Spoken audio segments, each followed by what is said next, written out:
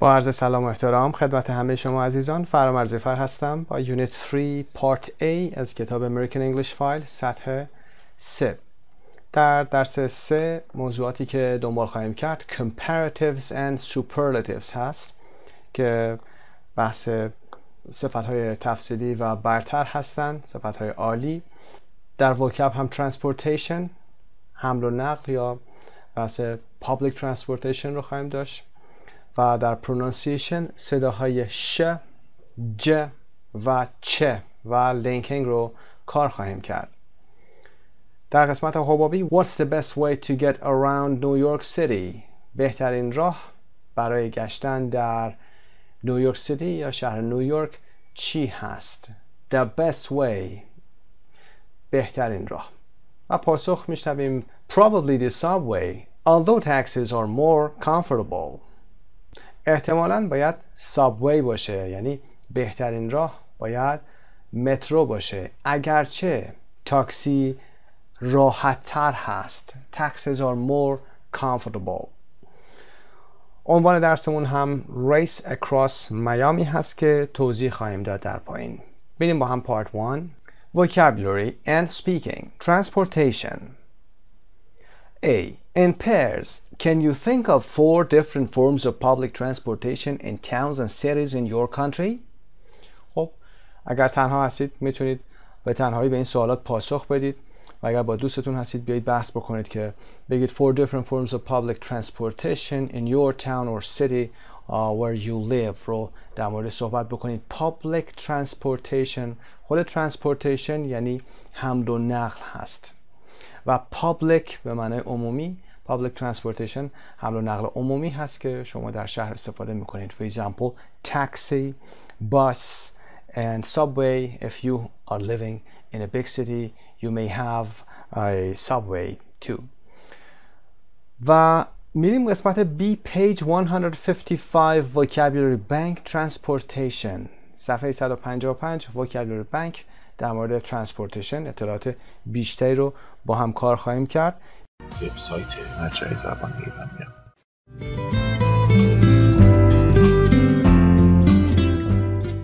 خب در صفحه 155 هستیم. موضوع transportation رو در بحث vocabulary bank ادامه میدیم. Number 1 public transportation and vehicles. public transportation رو در درس گفتیم حمل و نقل عمومی هست و vehicles که جمع vehicle هست به معنای وسیله نقلیه هست. وسایل نقلیه را هم که میشناسید مثل کار، ون و میتونه موتورسیکلت و یا غیره باشه که میگه motorcycle or motorbike.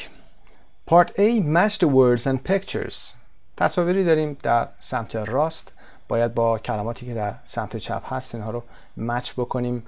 باس تلفظش هست، ببینید با آی کوتاه آورده، باس نیست، با آی کشیده و بلند نیست. باس مثل کاپ، صدای آی کوتاه هست. باس number 2 هست. It's a kind of public transportation. You can say it's a big vehicle that can carry people. People can get on and off.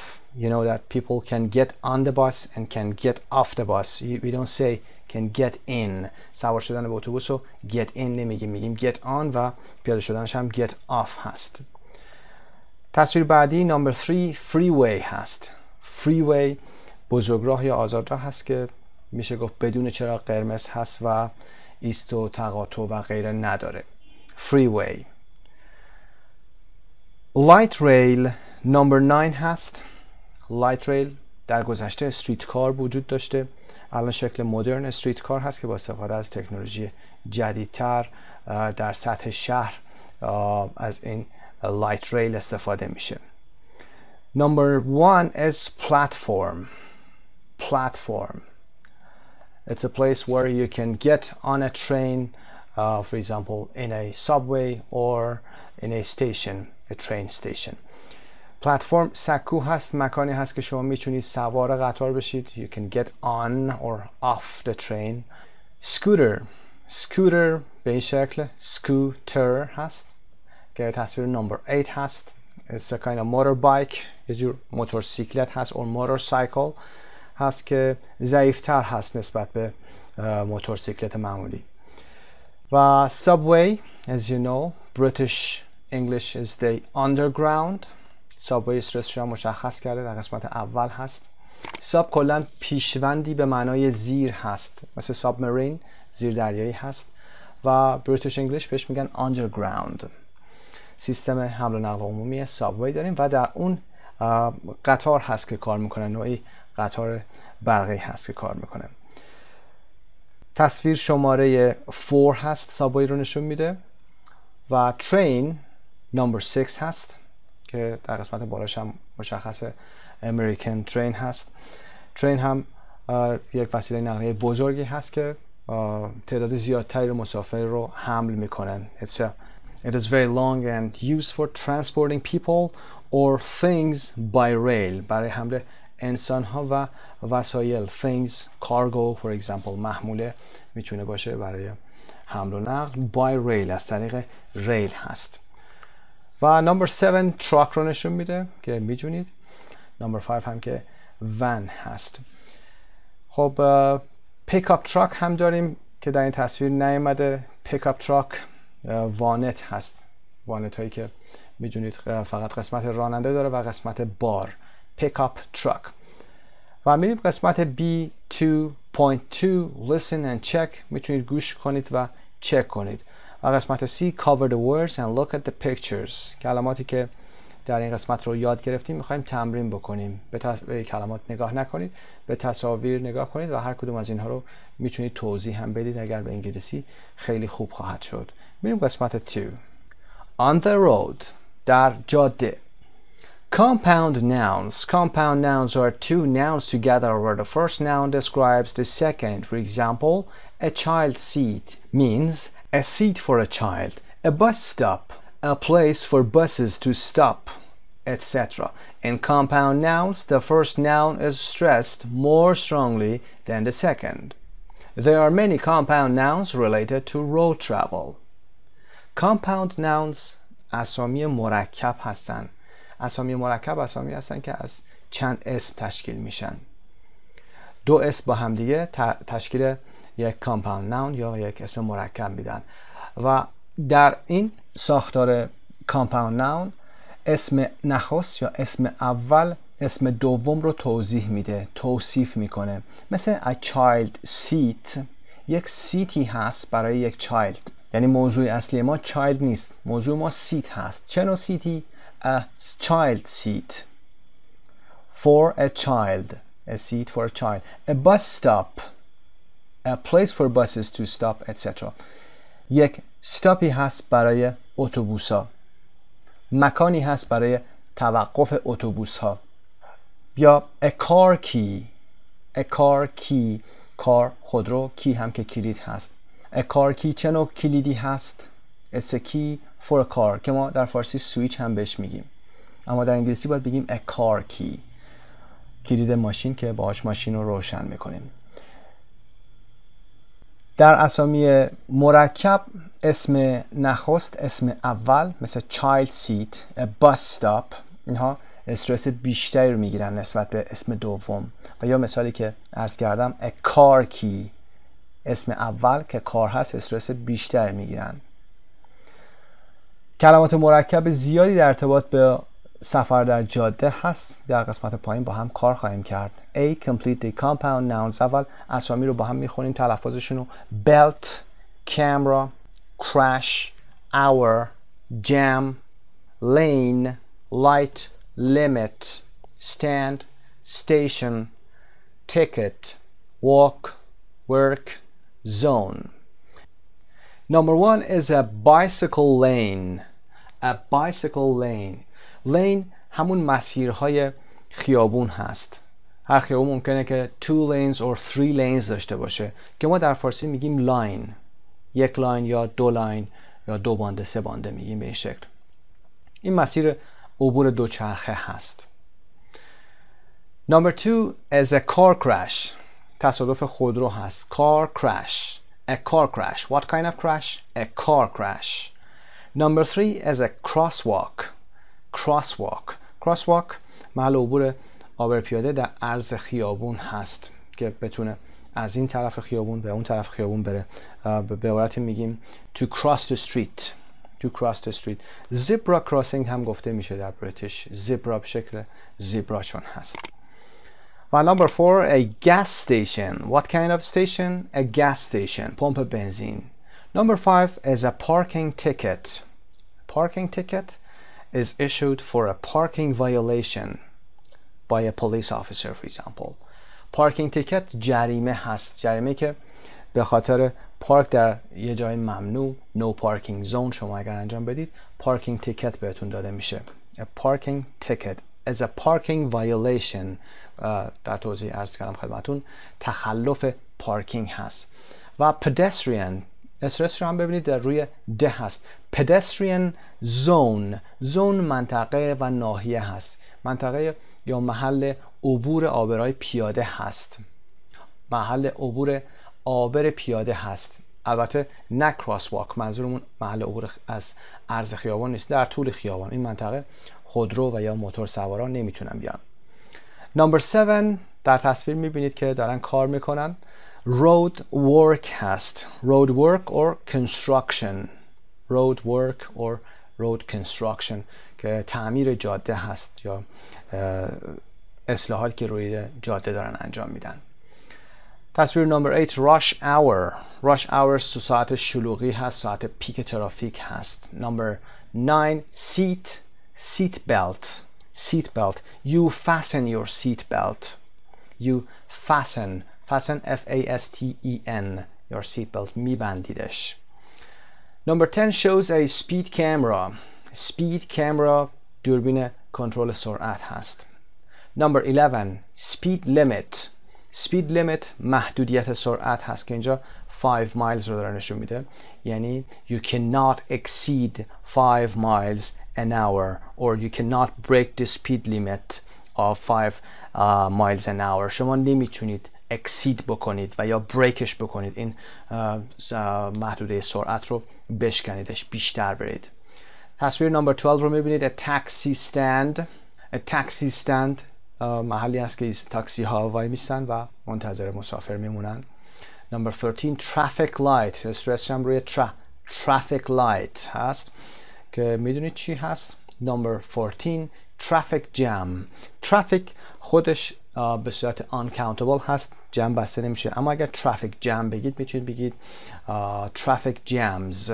جمع هم میتونید ببندیدش. You get stuck in a traffic jam. اگر میخواید با اصطلاحش یاد بگیرید you get stuck in a traffic jam for example for a long time. you get stuck. گذشته I got stuck in a traffic jam for a long time. خب میریم قسمت بعد. Part B 2.3 listen and check then cover the compound nouns and look at the pictures. Remember the compound nouns. خب این تمرینی هست که خودتون میتونید انجام بدید، به تصاویر نگاه کنید. سعی کنید که تصاویری که روی کتابتون پر کردین نباشه، تصویر مانیتور نگاه کنید و در مورد این تصاویر توضیح هم بدید. بسیار خوب خواهد شد. میریم قسمت 3. How long does it take؟ یه ساختاری هست، میخوایم بگیم یه چیزی چقدر طول میکشه. How long does it take؟ این it میتونه آپشنال باشه و چیز دیگه ای جاش قرار بدیم. خب بریم ببینیم نوت چی میگه. How long does it take؟ It takes about an hour to get from Princeton to New York City by train. چقدر طول میکشه؟ پاسخ از پرینستون تا نیویورک با قطار 1 ساعت طول میکشه. تقریبا 1 ساعت طول میکشه. It takes about an hour to get from Princeton to New York City by train. تقریبا 1 ساعتی طول میکشه. در گذشته it took، حالا somebody، it took me، it took him، it took her، it took my brother more than an hour to get to work yesterday. It took me، برای من اینقدر زمان برد. more than an hour، بیش از 1 ساعت برام وقت برد تا دیروز به سر کار برسم. it took me گذشته، took هم نمیخوریم. it took me.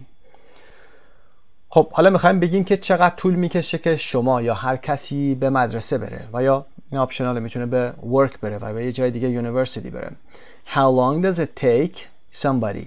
You, or does it take him? Does it take your father to get to school? که به مدرسه برسه.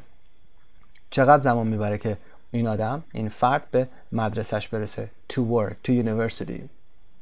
این ساختار رو هم کار کردیم. توضیح میده این ساختار چه شکلی هست. use take optional plus person plus time plus to get to talk about the duration of a trip etc.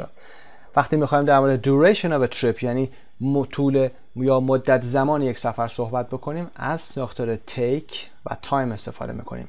اگر بخوایم فقط take و time رو بگیم خب خیلی ساده هست. اگر بخوایم بگیم برای چه کسی باید بگیم take somebody.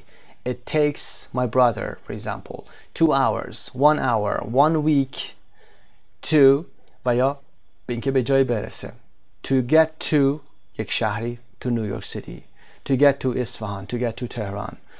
خب این ساختار how long does it take بود. حتما آشنا بودید باهاش. تمرین خوبی بوده، مرور خوبی بوده. میریم ادامه درس. Read the information box above then ask and answer the questions with a partner. خب نوت رو خوندیم. Number 1 ببینیم how do you get to work or school. How long does it take. چطوری به سر کار میری؟ چطوری به مدرسه میری؟ چقدر طول میکشه؟ How long does it take to get from your house to the center of town. چقدر طول میکشه که از خونت به مرکز شهر برسی؟ سوالاتی است که با دوستتون میپرسید و پاسخ میدید. For example, how do you get to work? I get to work by bus. How long does it take? It takes about 2 hours for example or 30 minutes. Or it takes me about 20 minutes to get to school or to my school. How long does it take to get from your house to the center. از بعد از from میتونید آپشنالش بکنید. To the center بعد از to the میتونید مرکز دیگه رو جای دیگه رو بذارید و با دوستتون تمرین بکنید. و پاسخ به این شکل میتونه باشه It takes me or it takes 2 hours from my house to the center of town. و یا to the airport. بریم قسمت phrasal verb. Phrasal verbs. فعلای عبارتی. Learn these phrasal verbs connected with transportation and travel. فعلای عبارتی که در قسمت پایین میخونیم در مورد حمل و نقل هست و سفر. We set off at 7 in the morning to try to avoid the traffic. Set off means leave on a trip. Leave on a trip. Set off به معنای عازم شدن، رهسپار شدن هست. حرکت سفرتون هست. ما در ساعت 7 صبح حرکت کردیم، عازم شدیم، رهسپار شدیم. To avoid the traffic که از ترافیک دوری کنیم، اجتناب کنیم. To avoid something. To avoid. بعد از avoid میتونید اسم بذارید. To avoid the traffic. اگر خواستید فعلی رو بیارید باید شکل اسم باید شکل ing دارش رو بیارید، یعنی gerund بیارید. Avoid smoking. Avoid drinking alcoholic drinks. Avoid smoking. از سیگار کشیدن اجتناب کنید. از نوشیدن مشروبات الکلی اجتناب کنید. Avoid drinking coffee before, for example, getting on the plane. از نوشیدن قهوه قبل از سوار شدن هواپیما خودداری کنید. پس avoid میتونه بعدش name داشته باشه و یا اینکه ساختار بعدش gerund باشه، یعنی ing داشته باشه. این دو تا ساختاری هست که با avoid بیارید. خب بریم سراغ درس خودمون. I arrive at 8:15. Do you think you could pick me up at this station? Pick up. Go somewhere in a car and get him or her. من ساعت 8:15 میرسم. I arrive at حرف اضافه زمان. فکر میکنی میتونی بیای دنبال من در ایستگاه. Pick me up. To pick someone up. برداشتن کسی. For example, I take my baby to school. I pick her up at 8 o'clock. For example, or I pick her up at 12 o'clock. من ساعت 8 میرم دنبالش. من ساعت 12 میرم دنبالش با ماشین. Pick somebody up. I got on the wrong bus and I ended up on the opposite side of town. Find yourself in a place or situation that you did not expect. من اتوبوس اشتباهی رو گرفتم. I got on یعنی سوار شدن. The wrong bus سوار یک اتوبوس اشتباهی شدم. Ended up یعنی سر در آوردن از یه جایی اشتباهاً. On the opposite side of town در طرف دیگه شهر سر در آوردم. Find yourself in a place or situation that you didn't expect. خودتون تو مکانی پیدا بکنید یا موقعیتی پیدا بکنید که انتظارش رو نداشتید. I ended up یا آدرس اشتباهی رو رفتید بعد یه جای دیگه سر در میارید. End up و ended up که گذشتهش هست. We're running out of gas. Let's stop at the next gas station. means finish your supply of something.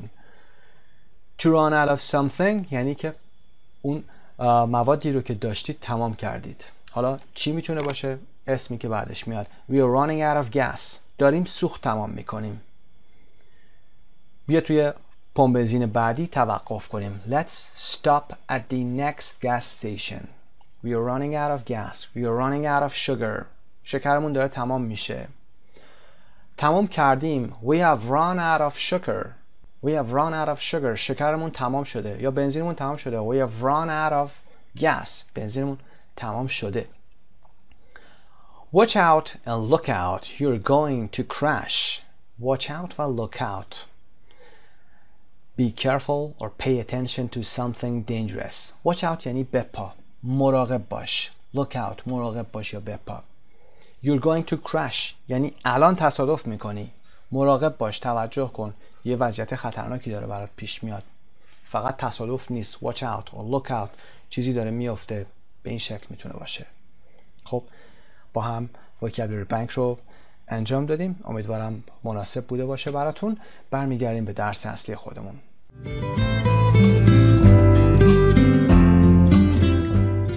Part 2 pronunciation. ش، ج and چ. صداهای ش رو داریم، ج رو داریم و صدای چ. Look at the pictures. What are the words and sounds? Listen and repeat. خب علائم آوایی یا فونتیک ش رو میشناسید، ج رو میشناسید و چ. ش like shower, ج like jazz, چ like chess. به علامت چ اگر نگاه کنید صدای ت و علامت انتگرال شکل ش رو اینجا میبینید. ت و ش وقتی با هم بیان صدای چ رو میدن. شما در فارسی اگر ت و ش رو پشت هم به سرعت بگید میشه چ. میتونید به فایل صوتی گوش کنید، اینها رو مرور کنید، اما ما قسمت B رو هم در این جدول انجام میدیم. Write 3 words from the list in each column. 3 کلمه رو در هر ستون قرار میدیم. صدای اول ش هست که کلمات crash, rush و station در اینجا قرار میگیرن. crash تصادف کردن هست، برخورد کردن.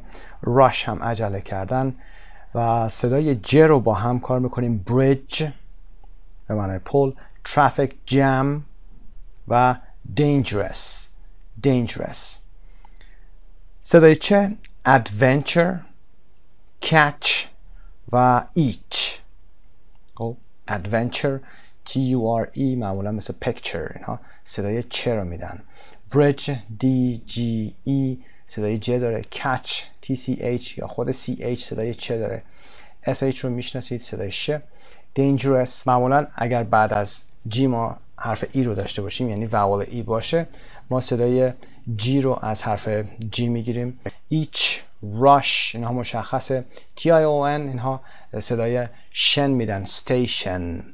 و یه قانونی هم براشون وجود داره، اینهایی که شن دارن در انتها S-I-O-N, I-O-N و یا T-I-O-N اینها استرسشون روی این قسمت شن نیست بلکه روی سیلاب قبلی هست، مثل station, conversation به این شکل.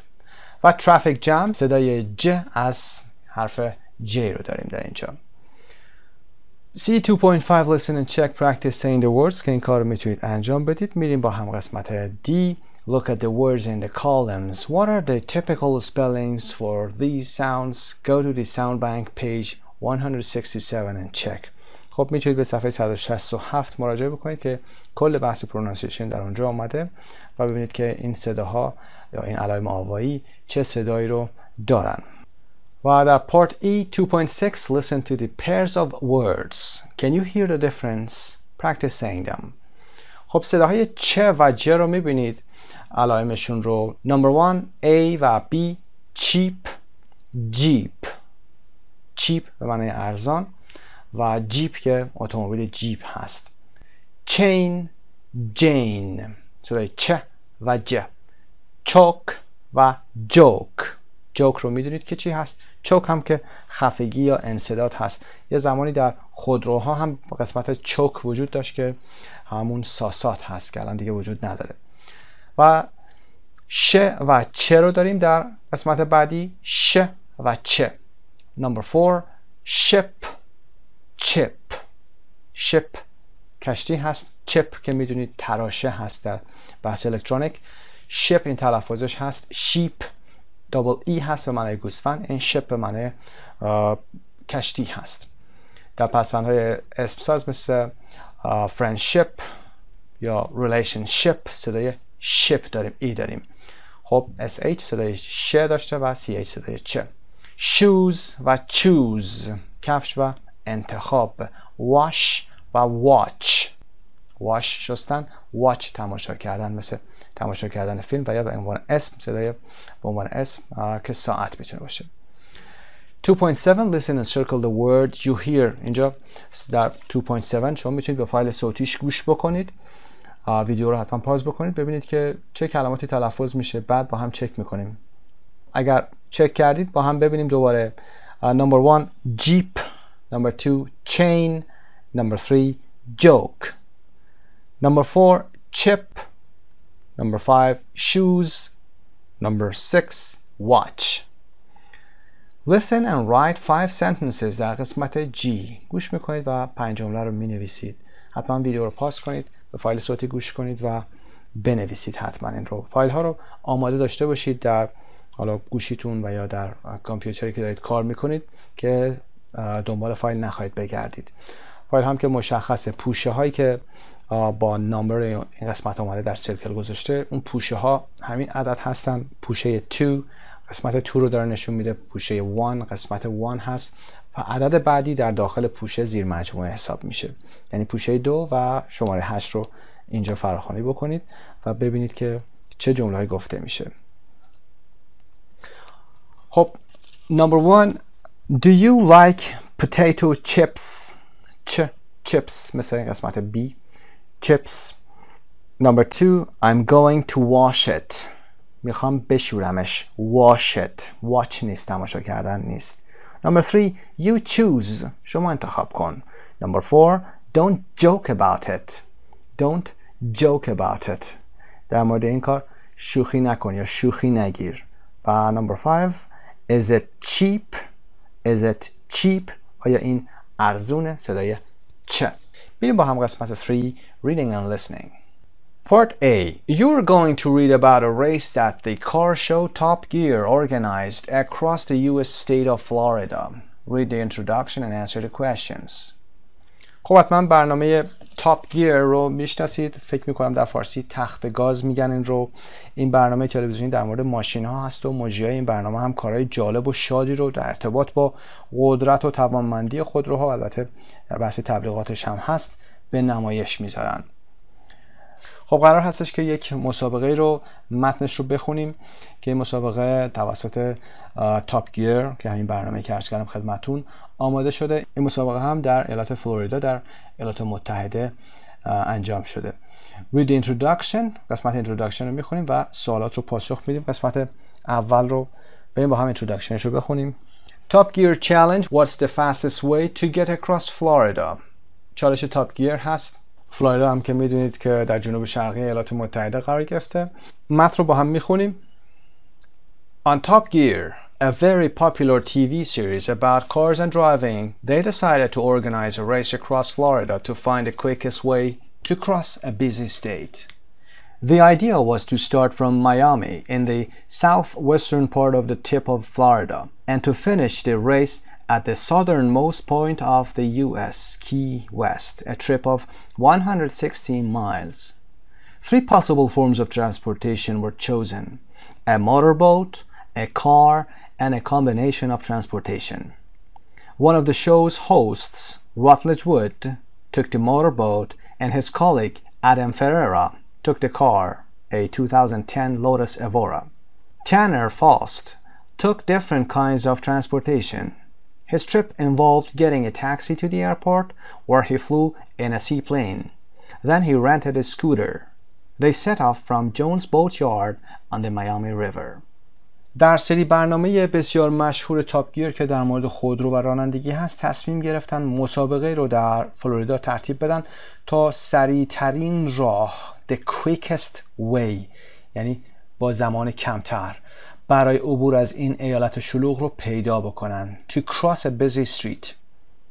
برنامه این بود که از میامی که در جنوب غربی ترین رأس فلوریدا هست شروع کنن و مسابقه رو با فاصله 160 مایل دورتر در جنوبی ترین نقطه ایالات متحده در کی وست به پایان برسونن. 3 شکل ممکن حمل و نقل انتخاب شد. قایق موتوری، a motor boat، موتور بوت هست ترکیب شده با هم که در وکب صحبتشو کردیم. موتور بوت چه نوع بوتی هست؟ بوتی هست که موتور داره، یعنی انجین داره. استرسش کجاست؟ گفتیم معمولا در قسمت اول موتور بوت. گزینه بعدی هم که خودرو هست و گزینه بعدی هم ترکیبی از حمل و نقل هست. حالا انواع وسایل نقلیه هست. راتلج وود یکی از مجریان برنامه قایق موتوری رو انتخاب کرد و همکارش کالیگ همکارش هست، مثل کوورکر هست که اسمش هم ادم فررا هست. خودروی لوتس اورای 2010 رو برگزید یا انتخاب کرد. تنر فاست هم انواع مختلف وسایل حمل و نقل رو انتخاب کرد. سفر اون his trip شامل گرفتن یک تاکسی به فرودگاه بود، getting a taxi، که در اونجا نیست با یک هواپیمای دریایی یا دریانشین seaplane is a kind of plane that can land on the sea surface، روی سطح دریا میتونه بشینه or take off، و یا روی زمین هم میتونه بشینه، یعنی هم چرخ داره هم اسکیت، و به سمت مقصد ادامه میده یا پرواز میکنه. اون بعد از این قسمت then رو دقت داشته باشید دیگه کاما نداره. then he rented. اگر first بگیم باید کاما بذاریم، finally میگیم کاما بذاریم، اما then دیگه کاما نداره. بعد از اون یک اسکوتر اجاره کرد. he rented a scooter. اسکوتر هم از موتورسیکلت کوچیک‌تره، در تصویر هم که در وکب دیدین. اونا از جونز بوت یارد در میامی ریور که هم رودخونه میامی هست عازم شدن، عازم سفرشون شدن یا رهسپار شدن، set off کردن، شروع کردن سفرشون رو. خب قسمت A سوالات رو با هم ببینیم. Where do they have to go from? Where to؟ از کجا باید برن و به کجا باید برن؟ They go from Jones Boat Yard on the Miami River to the southernmost point in the US, Key West. تلفظ southern رو دقت داشته باشید. میگیم south جنوب، اما جنوبی رو میگیم southern، نمیخونیم southern. Remember southernmost یعنی جنوبی ترین، point in the US که جنوبی ترین نقطه در ایالات متحده Key West هست. What are the 3 methods of transportation؟ در مورد صحبت کردیم چه نوع وسایل حمل و نقلی هست. methods روش ها هم هست. A motorboat, a car, and a combination of transportation including a taxi, an airplane, and a scooter. انواع مختلف ترانسپورتیشن ها هست که میتونه شامل تاکسی باشه، ایرپلین باشه، هواپیما هست و سکوتر. قسمت های 3 و 4 به خودتون برمیگرده. Which one do you think will be the fastest and why? In what order do you think the other two will arrive and why? خب اینا رو در قسمت های بعد هم میتونید بهشون پاسخ بدید و ایده بگیرید. میریم ادامه موضوع از Rutledge in the motorboat شروع میکنیم. Rutledge in the motorboat. Rutledge در قایق موتوری یا Rutledge با قایق موتوری. His trip began in the Miami River. For the first hour, there was a speed limit of 7 miles an hour because of the enforced no-wake zone in the river.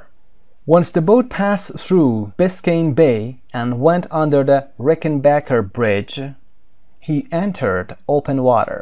Rutledge increased the boat's speed to over 90 miles an hour and made up the time he lost on the Miami River. Approximately 60 miles from the finish line, Rutledge was ahead of Adam and Tanner, but he had to stop for gas if he wanted to reach the finish line in Key West. In the 15 minutes it took to refuel the boat, Adam passed Rutledge in the car and took the lead. Once Rutledge was back on the open water, there were a lot of big waves, but he was able to pass Adam near 7 Mile Bridge just outside of Key West.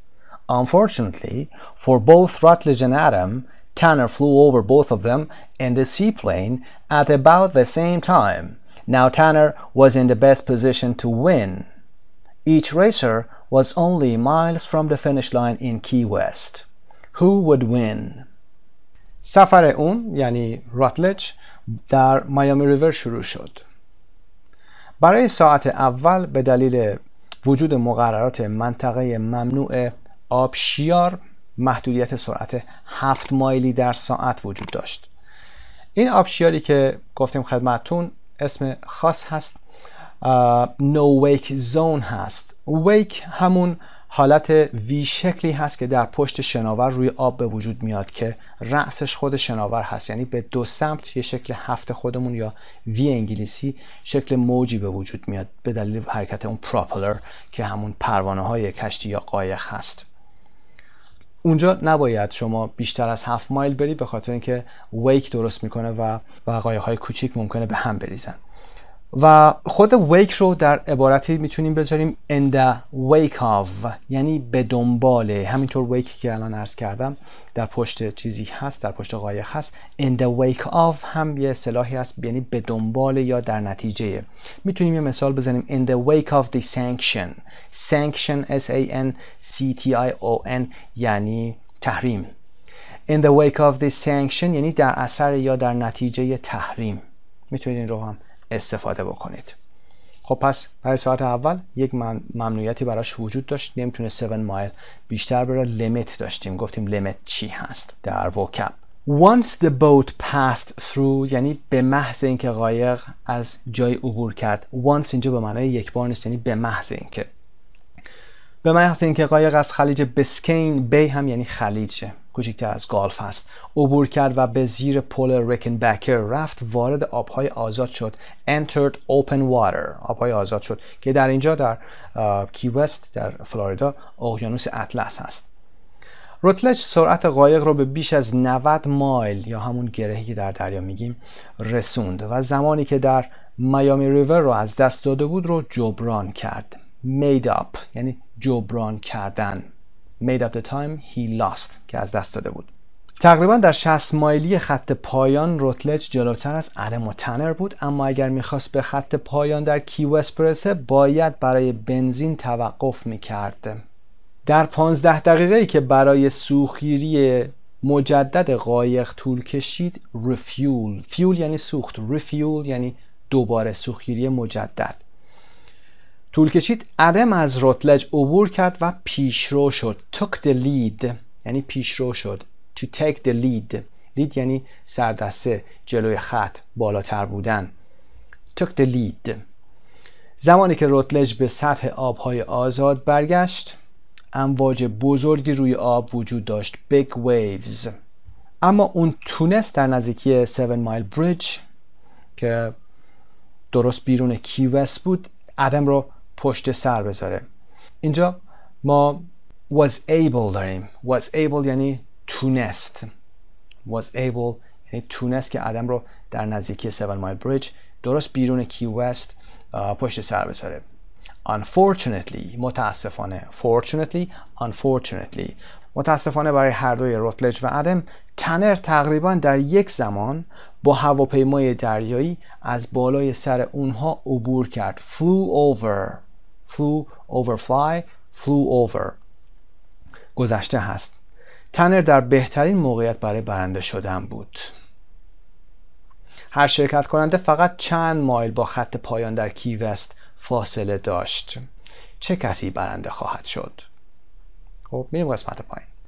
Adam in the car. Adam started off okay. He wasn't driving fast because he was going the speed limit. However, after an hour, Adam decided that he was going too slowly. He increased his speed to 70 miles an hour, 20 miles an hour over the speed limit. As Adam passed through a small town, he was stopped by the police. They were angry that Adam was speeding, and it meant that Adam lost many valuable minutes. Another problem Adam had was that his GPS was programmed to give directions in Spanish instead of English. This made finding his way to Key West difficult. As Adam finally approached Key West, the traffic was getting worse. He was worried about getting stuck so close to the finish line. Only 3 miles to go. ادم با خودرو یا با ماشین. ادم خوب حرکت کرد. started off خوب حرکت کرد. اون سریع نمیرفت چون داشت محدودیت سرعت رو رعایت میکرد. اگرچه ادم بعد از 1 ساعت به این نتیجه رسید که داشت خیلی آروم میرفت. اون سرعتش رو به 75 مایل در ساعت رسوند. 20 مایل در ساعت بیش از محدودیت سرعت. همین که ادم از یک شهر کوچیک عبور کرد توسط پلیس متوقف شد. was stopped پاسیو هست. by the police. اونها از سرعت ادم عصبانی بودن و این به معنای از دست دادن دقایق پر ارزش ادم بود. مشکل دیگه ادم GPS بود. تلفظ GPS رو دقت داشته باشید. GPS معمولا وقتی که حروف به این شکل هستن abbreviation هستن مثل BBC، NSA، CIA، FBI، اینها همشون در انتها استرس میگیرن. GPS was programmed. اینجا هم یه پسیو داریم. was programmed برنامه ریزی شده بود. طوری برنامه ریزی شده بود GPSش که مسیر رو به جای اینکه به انگلیسی بده به اسپانیایی اعلام میکرد. این موضوع باعث شد که پیدا کردن مسیرش به کی وست براش سخت بشه. همین که در نهایت ادم به کی وست نزدیک شد approached نزدیک شدن. approach تقرب هست، نزدیک شدن هست. ترافیک در حال بدتر شدن بود. was getting worse. to get worse یعنی becoming worse. get وقتی که با صفت بیاد به معنای become هست، شدن هست. was getting worse یعنی داشته بدتر می شده. اون نگران گیر کردن در نزدیکی خط پایان بود. فقط 3 مایل دیگه. getting stuck یعنی گیر کردن مثل ترافیک. خب میریم ادامه درس. خب در قسمت B now read about the trips by motorboat and car. Do you still think your predictions in 3A are right? میتونید چک بکنید ببینید که آیا پیش بینیاتون در قسمت 3A که پاسخ دادید اون 4 سوال رو قسمت 2 سوال انتهایی رو آیا درست بوده یا نه. بریم قسمت C read the 2 trips again and answer the questions with R for Rutledge or A for Adam. خب 2 سفر آخر رو که با motorboat و کار بوده رو دوباره بخونید متنش رو و بعد بیاید به این سوالها پاسخ بدید. میتونید ویدیو رو پاز کنید و بعد این سوالات رو انجام بدید، بعد با هم چک میکنیم. Who number 1 went much faster in the later part of his trip. In the later part of his trip یعنی در قسمت آخر یا انتهایی سفرش. Who went much faster کی سریعتر رفت. Rutledge R for Rutledge. Number 2 who did something illegal. Legal and illegal. Legal بدون IL اول یعنی قانونی، مشروع هم میشه. قانونی و یا مشروع. اگر IL بگیره حالت منفی میشه. در درس‌های گذشته پیشوندها رو خوندیم. IL اینجا منفیش میکنه چون با L اومده illegal میگیم. با IM و یا IR و UN و غیره نمیگیم. illegal یعنی غیر قانونی. چه کسی کار غیر قانونی انجام داد؟ Adam که سریعتر رفت. exceeded the speed limit و یا broke the speed limit. و number 3 who went more slowly in the later part of his trip کی در انتهای سفرش more slowly رفت، آرومتر رفت. slowly قید هست به معنای آرومتر حرکت کردن. چه کسی بوده؟ number 3 A for Adam. Number 4 who had to stop for more gas. Who had to به معنای باید در گذشته هست. کی باید برای بنزین بیشتر یا سوخت بیشتر توقف میکرد؟ Who had to stop for more gas. Rutledge که با موتوربوت بوده. Number 5 who couldn't understand the direction spoken by the GPS. کی نمیتونست مسیرهایی که توسط GPS اعلام میشد spoken یعنی بیان میشد رو متوجه بشه؟ Adam couldn't understand the directions spoken by the GPS because it was programmed to give directions in Spanish instead of English. Number 6 who was in the lead for most of the race. To be in the lead یعنی جلوتر بودن، از همه جلوتر بودن. For most of the race برای بیشتر مسابقه کی جلوتر بوده؟ Rutledge. Part D که look at the highlighted verbs and phrases هست در verb phrase هایی که در متن بوده با هم کار کردیم، توضیح هم دادیم. with a partner figure out their meaning from context. از بافت جمله ها باید در بیارید که معناشون چی هست چه چیزی رو میگه. مثلا قسمت های هایلایت رو اگر ببینید was ahead of, entered open water و getting stuck was getting worse، اینها رو توضیح دادیم در موردشون. و اما پارت E 2.9 now listen to what happened to Tanner. در تصویر بالا تنر رو میبینید، سی پلین رو هم میبینید. follow his route on the map. روتش رو ببینید، مسیرش رو فالو کنید، دنبال کنید که میامی هست، جونز بوت یارد هست از اینجا و این مسیرش هست تا کی وست در قسمت پایین در جنوب فلوریدا در قسمت انتهایی قرار میگیره. فینیش لاین هست اینجا، خط پایان. خب به فایل صوتی با هم گوش میکنیم، متنش رو هم هست با متنش میذاریم براتون، بعد توضیحات لازم رو میدیم. 2.9 Tanner took a taxi from the boatyard to the airport where the seaplane was leaving from. It took 45 minutes to get from the boatyard to the airport. Once he got on the seaplane, Tanner quickly made up the time he spent riding in the taxi. With the plane flying close to 100 miles an hour, Tanner caught up to Rutledge and Adam near 7 Mile Bridge. After landing at the airport in Key West, Tanner rented a scooter for the last 3 miles of the race. Just a few more minutes until he arrived at the southernmost point of the U.S.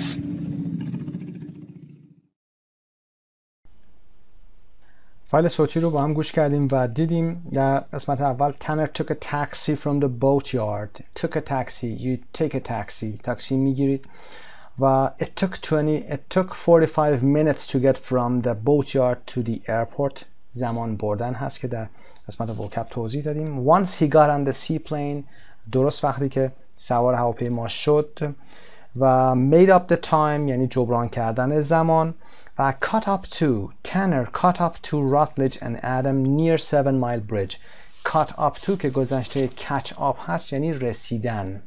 catch C-A-T-C-H و up با هم یه عبارتی رو میسازه catch up و to, catch up to someone. I can't catch up to you یعنی بهت نمیتونم برسم. و در مثال ما در جمله متن ما caught up to رسیدش به Rutledge and Adam در اون آدرسی که داده نزدیکی 7 مایل بریج به اونها رسید. بریم قسمت 2.10. 2.10 With the partner write down the order in which you now think the 3 people arrived. Now listen to what happened. What order did they arrive in? خب باید بیایید به ترتیب بنویسید که چه کسی اول آمد. In order باید بیایید قرار بدین اونها رو. The order in which you think فکر میکنید که اونها میرسن رو بنویسید. بعد به فایل 2.10 گوش بکنید ببینید چه اتفاقی میفته و به چه ترتیبی اونها رسیدن. What order did they arrive in Key West. arrive یعنی رسیدن به شهر و مکان رسیدن، حرف اضافه این رو میگیره. خب فایل صوتی رو با هم گوش میکنیم، متنش هم هست، با هم نگاه میکنیم. 2.10 Rutledge Wood, who had traveled in the boat, ran from the Key West boatyard to the streets of Key West. After running for a few minutes in the heat, he hailed a taxi, which brought him to the southernmost marker in Key West and the U.S. Unfortunately, Adam and Tanner were already standing next to the marker. Rutledge couldn't believe it. He looked at the other men who were standing nearby laughing. It turns out that Adam, traveling in the Lotus Evora, had reached the Key West marker just seconds before Tanner arrived on his rented scooter. Adam's car had won, which is a good thing because Top Gear is, after all, a program about cars. Tanner's combination of taxi, seaplane, and scooter arrived second, several minutes before Rutledge, who ended his boat trip with a ride in a taxi. خب در مورد متنش ممکنه نکاتی وجود داشته باشه براتون. نکته های مهمش رو میگم خدمتون. running in the heat یعنی دویدن در گرما و he hailed a taxi. hailed H-A-I-L hail هست ed وربش میشه گذشته. he hailed a taxi. to hail a taxi یعنی تاکسی صدا کردن و برای توقف و سوار شدن. who were standing who were standing nearby laughing که اونجا ایستاده بودن تو اون نزدیکی و داشتن میخندیدن. و it turns out that یعنی نتیجه این میشه که و Adam's car had won. ماشین یا خودروی ادم برنده شده بود. had won past perfect. و is after all a program about cars. یعنی از همه اینا گذشته تاپ گیر یه برنامه در مورد خودرو هست و به همین دلیل باید خودرو برنده میشد. خب ترتیبش هم به این شکل بوده. What order did they arrive؟ به این شکل هست که Adam in car بوده و Tanner که تاکسی، ایرپورت و اسکوتر بوده و راتلش که at the end بوده motor boat بوده، قایق موتوری. در قسمت G communication I'm a tourist can you help me میتونید به صفحه 104 و 109 مراجعه بکنید. یه سری متن کوچیکی هست میتونید با اونها کار بکنید. و اما در قسمت glossary که لغات هست رو آورده 1 mile رو seaplane no wake zone رو توضیح داده. 1 mile is the unit of distance used in the US and the UK equals 1.6 kilometers and 160 miles is 257 kilometers. یک مایل که یک واحد مسافت هست در ایالات متحده و بریتانیا استفاده میشه که یک مایل برابر با 1.6 کیلومتر هست 1.6 کیلومترز چون عدد از یک بیشتر هست 1.6 هست شده کیلومترز. و مثالی آورده 160 miles یعنی 160 مایل میشه 257 کیلومتر. seaplane هم که عرض کردم خدمتون an airplane that can take off from the water or the land میتونه از روی زمین و از روی سطح آب بلند بشه. No wake zone هم an area of water where boats must travel slowly to avoid making waves که همینطور که در این تصویر ملاحظه میکنید در تصویر سمت چپ باید no wave باشه یعنی ویوی تولید نشه توی اون منطقه یا ناحیه‌ای که گفته شده no wake zone هست. قایق‌ها باید به قدری آروم حرکت بکنن که to avoid making waves بکنن، تولید waves یا امواج نکنن. avoid رو هم که در وکب توضیح دادیم گفتیم یا بعدش noun میاد و یا اگر قرار باشه فعلی بذارید حالت gerund به صورت ing میاد. avoid making waves avoid making noise از سر و صدا اجتناب، از تولید سر و صدا اجتناب کنید. خب به این ترتیب درس 3A Part 1 در اینجا به پایان میرسه. حتما تمرین هاتون رو انجام بدید. قسمت های سپیکینگ رو حتما داشته باشید. وکب رو برید کار بکنید. در مورد کلمات جدید صحبت بکنید. ریدینگ و لیسنینگی که در اینجا داشتید ریدینگش رو چندین بار بخونید. حتما سعی کنید که استرس ها رو رعایت کنید، پرونانسیشن رو رعایت بکنید، لینک کردن ها رو رعایت بکنید. چطور ما کلمات رو خوندیم حتما از روی اونها کپی برداری کنید و سعی کنید اگر میتونید برای دوستتون این رو تعریف کنید یا برای خودتون این داستان رو تعریف بکنید. در مورد هر قسمت توضیحی بدید. خسته نباشید. به نام خدا. ادامه درس 3A قسمت دوم رو داریم.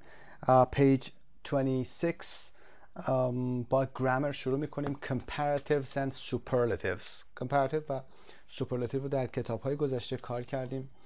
اگر موضوع جدیدی هست برای دوستان میتونیم در قسمت گرامر اونجا توضیحش رو داشته باشیم. در قسمت B میریم اونجا و کل گرامر رو توضیح میدیم و میگیم که comparatives و superlatives چی هستن. میریم قسمت A. Read the sentences. Are the highlighted phrases right or wrong? Write a check or an X next to them and correct the wrong sentences. میخوایم ببینیم که قسمت هایی که هایلایت شدن درست هستن یا نه و علامت چک و یا کراس و یا X بذاریم.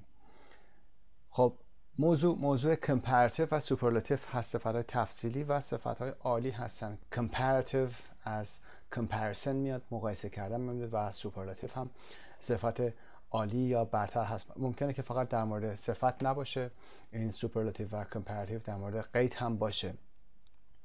بریم قسمت 1 رو ببینیم. What's the quicker way to get around Miami? Quicker or the quickest? سریع‌ترین راه برای گشتن میامی چی هست؟ The quickest, not the quicker. Okay, it was wrong. Number 2, driving is more boring than going by train. More boring, yeah, it's okay. The sentence is okay. You put a check here. Driving is more boring. Boring is an adjective and you want to make it comparative because you're comparing driving with going by train, and driving is more boring.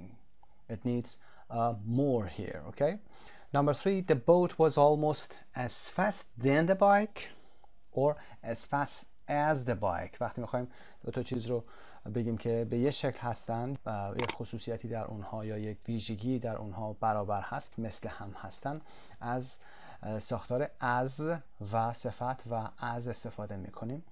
اونها رو با هم دیگه مقایسه میکنیم، میگیم این دو تا برابر هستن. مثل the boat was almost، قایق تقریبا as fast as the bike بوده، به همون سرعتی که بایک داشته بوده، یعنی دوچرخه و قایق هر دو یک سرعت رو داشتن. Number 4, West Hollywood is the same distance from Los Angeles as Southgate. ساختار the same و the same as رو هم میخوایم بگیم برابر بودن رو نشون بدیم. اینجا میگیم West Hollywood برابر با فاصله Southgate تا لس آنجلس هست، یعنی فاصله این دوتا از لس آنجلس به یه میزان هست. It's the same distance as. Number 5, there aren't as much trains as there were before on this line. There aren't as much trains. Trains is a countable noun, so you need many. There aren't as many trains as there were before on this line.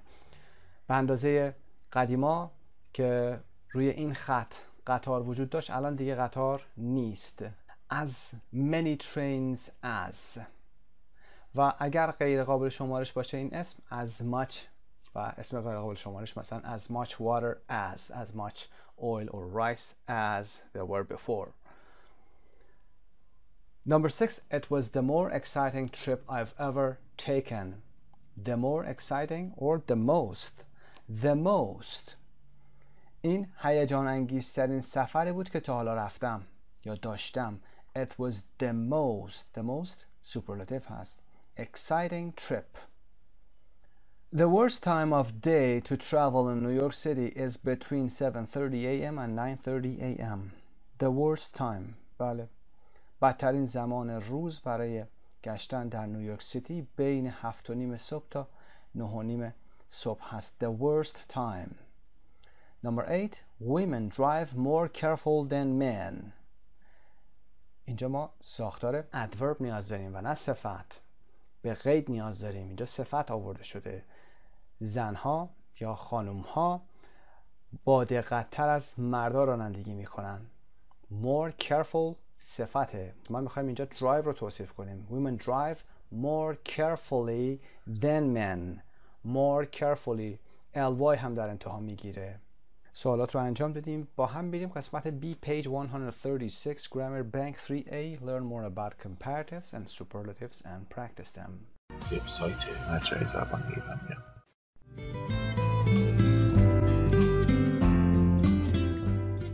خب در صفحه 136 هستیم. 3A, comparatives and superlatives و adjectives and adverbs رو میخوایم داشته باشیم در بحث تفصیلی و برتر یا عالی. Comparing two people, places, things, etc. برای مقایسه دو فرد، دو مکان و دو چیز و غیره از comparative استفاده میکنیم. Number 1, my sister is a little taller than me. خواهر من کمی بلندتر از من هست. A little taller than me. Tall صفت هست. Adjective. Taller بلندتر از من. Than me. San Francisco is more expensive than Chicago. San Francisco گرونتر از شیکاگو هست. داریم مقایسه میکنیم دو تا شهر رو. San Francisco گرانتر. More expensive از میشه than Chicago. This test is less difficult than the last one. این تست آسانتر از تست قبلی هست. This test is less difficult. Less عکس more هست. More یعنی بیشتر. Less یعنی کمتر. Is less difficult. Difficult. Less difficult. بیشتر میخواد مشکل تر باشه. دشوارتر باشه میگیم is more difficult. و then the last one. The last one برمیگرده به تست دوباره از تست قبلی. Olive oil is better for you than butter. Olive oil روغن زیتون is better. Good صفت هست. و better صفت comparativeش هست. It's better for you than butter. از کره برای شما بهتره.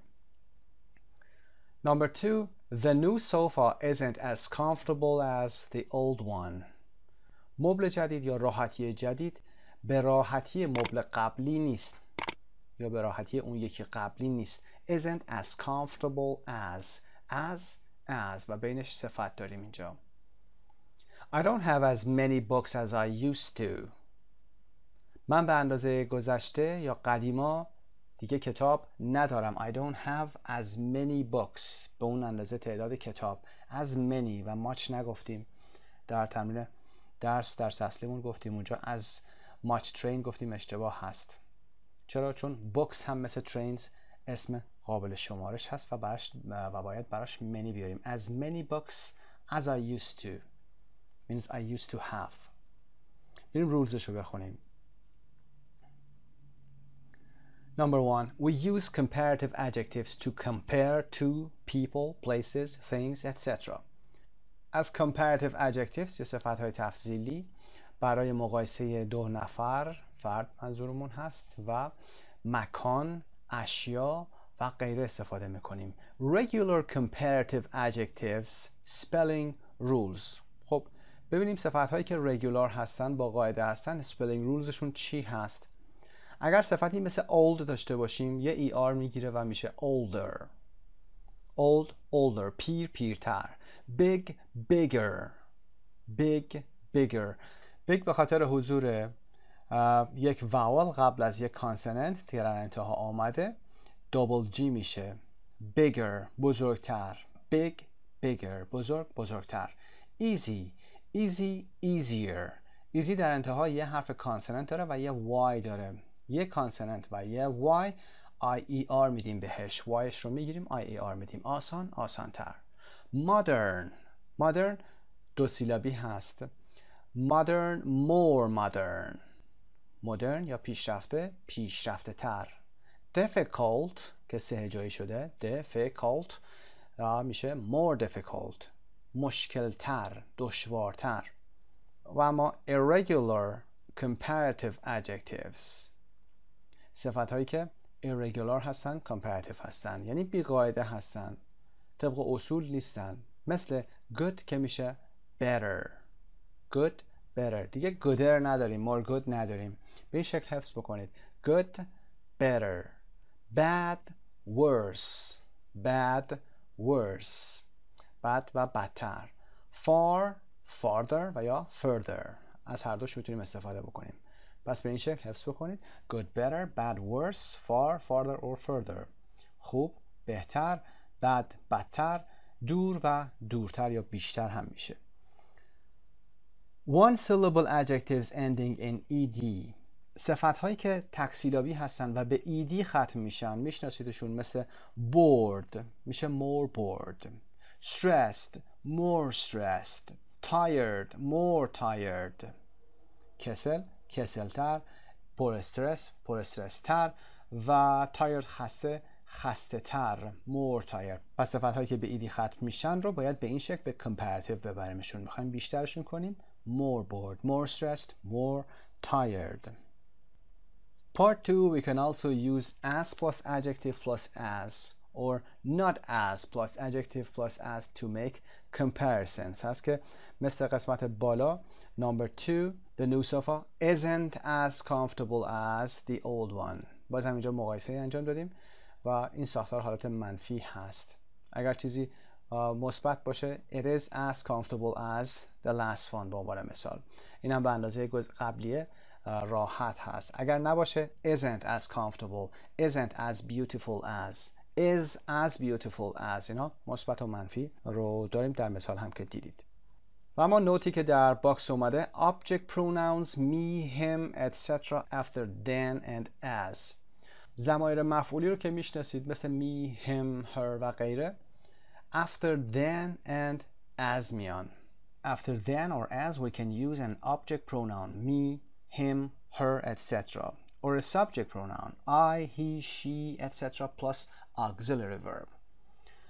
بعد از then و asی که در مقایسه ها میاریم میتونیم یک ضمیر مفعولی بیاریم مثل me, him, her و یا اینکه یک سابجکت پرونان یا ضمیر فاعلی بیاریم، البته به همراه یک فعل کمکی. مثال رو ببینیم. She's taller than me. اون بلندتر از من هست. مثال اول My sister is a little taller than me. بعد از than ما object pronoun آوردیم، ضمیر مفعولی taller than me. و یا She is taller than I am. اون بلندتر از من هست. اگر خواستیم subject pronoun بیاریم نمیتونیم بگیم She is taller than I. باید به همراه auxiliary مناسبش بیاریم. She is taller than I am. مثال بعدی They're not as busy as us. اونا به اندازه ما سرشون شلوغ نیست. As busy as us یعنی به اندازه ما سرشون شلوغ بودن. They are not as busy as us. به اندازه ما سرشون شلوغ نیست. و They are not as busy as we are. نمیتونید بگید They are not as busy as we. We subject pronoun هست و براش حتما یه فعل auxiliary مناسبش نیاز هست. The same as. We use the same as to say that two people, places, things, etc. are identical. وقتی دو تا چیزی میخوایم بگیم شبیه هستن، حالا دو نفر، مکان، اشیا و غیره، identical شبیه هستن. Her dress is the same as mine. Her dress لباس اون خانم یا اون دختر is the same as ساختار the same as عین یا مثل mine مثل مال منه و یا her dress is the same as my dress اما به جاش ضمیر ملکی رو بردیم as mine. بریم قسمت بعد comparing two actions. My father drives faster than me. پدرم تندتر از من یا سریعتر از من میرونه ماشین رو.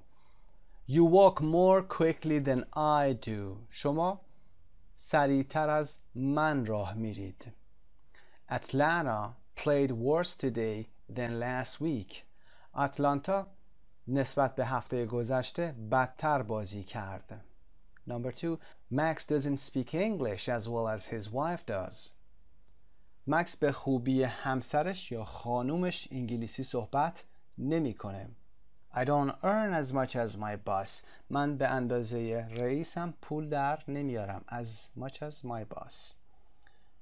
تا الان داشتیم صفت مقایسه میکردیم. الان میخوایم دو تا فعالیت رو مقایسه بکنیم. فعالیت رو هم که میخوایم مقایسه بکنیم پای adverb یا به فارسی قید میاد به میان. یعنی وقتی میخوایم بگیم کسی سریعتر رانندگی میکنه، کسی آرومتر راه میره، مثل مثال هایی که در پایین اومده، ما نیاز به adverb و یا قید داریم در فارسی. My father drives faster than me. You walk more quickly than I do. Quickly, faster اینجا قید هستن. مقایسه میکنیم پدر من از من سریعتر رانندگی میکنه. قانون به همون شکل هست، منتها اینجا به جای صفت ما فقط قید داریم.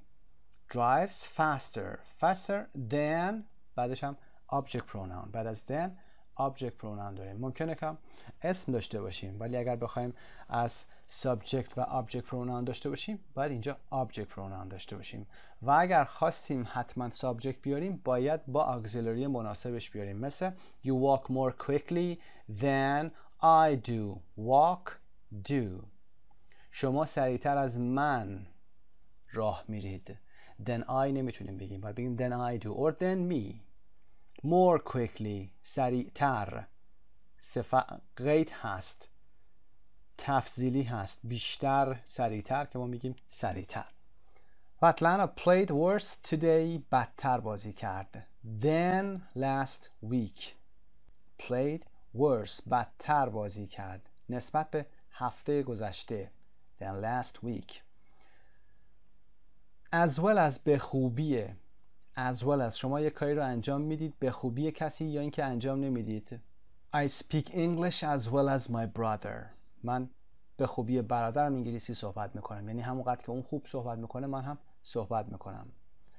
I don't earn as much as my boss. به اندازه رئیسم پول در نمیارم. بریم رولزشو بخونیم. We use comparative adverbs to compare two actions.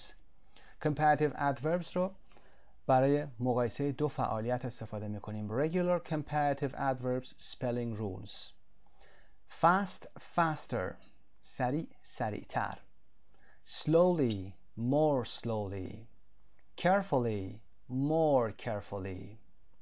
اینها قید هستن و حالت تفصیلیشون در قسمت دومشون اومده. fast تک هجایی faster، slowly more slowly دو هجایی هست، carefully more carefully و چند تا irregular هم داریم. well میشه better، well better بهتر. badly میشه worse بدتر. well و badly حالتهای irregular هستن، بی قاعده هستن، باید حفظشون کنیم. نمیتونیم بگیم weller or more badly، باید براش worse بیاریم یا برای well better بیاریم. We can also use as plus adverb plus as to make comparisons or not as plus adverb plus as to make comparisons.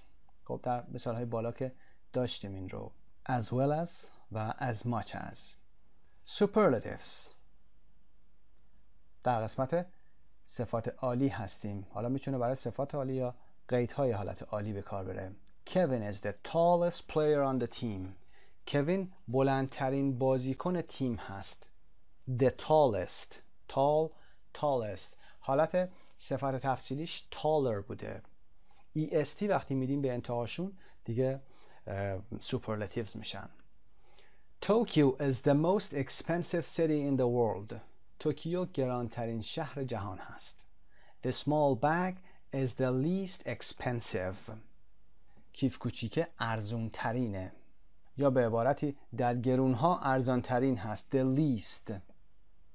اما نکته گرامریش این هست که least یا the least در برابر the most قرار میگیره. most بیشترین هست، least کمترین هست. حتما هم حرف تعریف the رو باید داشته باشیم برای superlatives. The least کمترین، the most بیشترین. Lucy is the best student in the class. لوسی بهترین دانش آموز یا دانشجو در کلاس هست. The best student بهترین دانش آموز in the class در یک محیطی که میخوایم بگیم مقایسه کنیم و بگیم چیزی در مکانی بهترین هست بدترین هست، از حرف preposition in استفاده میکنیم. Who dresses the most stylishly in your family? در خانواده شما کی از همه بهتر لباس میپوشه؟ Who dresses the most stylishly? dresses the most stylishly مشخص اینجا adverb به کار برده. dresses stylishly حالا میخواد بگه بیشتر از همه خوب میپوشه. the most stylishly in your family بازم در یک جمعی هست. That's the worst we've ever played. این بدترین بازیه که ما داشتیم یا تا حالا انجام دادیم. We use superlative adjectives and adverbs to compare people, things or actions with all of their group. صفت‌ها و قیدهای سوپرلاتیو رو برای مقایسه افراد، اشیا و یا فعالیت‌ها در یک گروهی به کار میبریم. میخوام بگیم بالاترین یا پایین‌ترین، حالا صفت یا قید.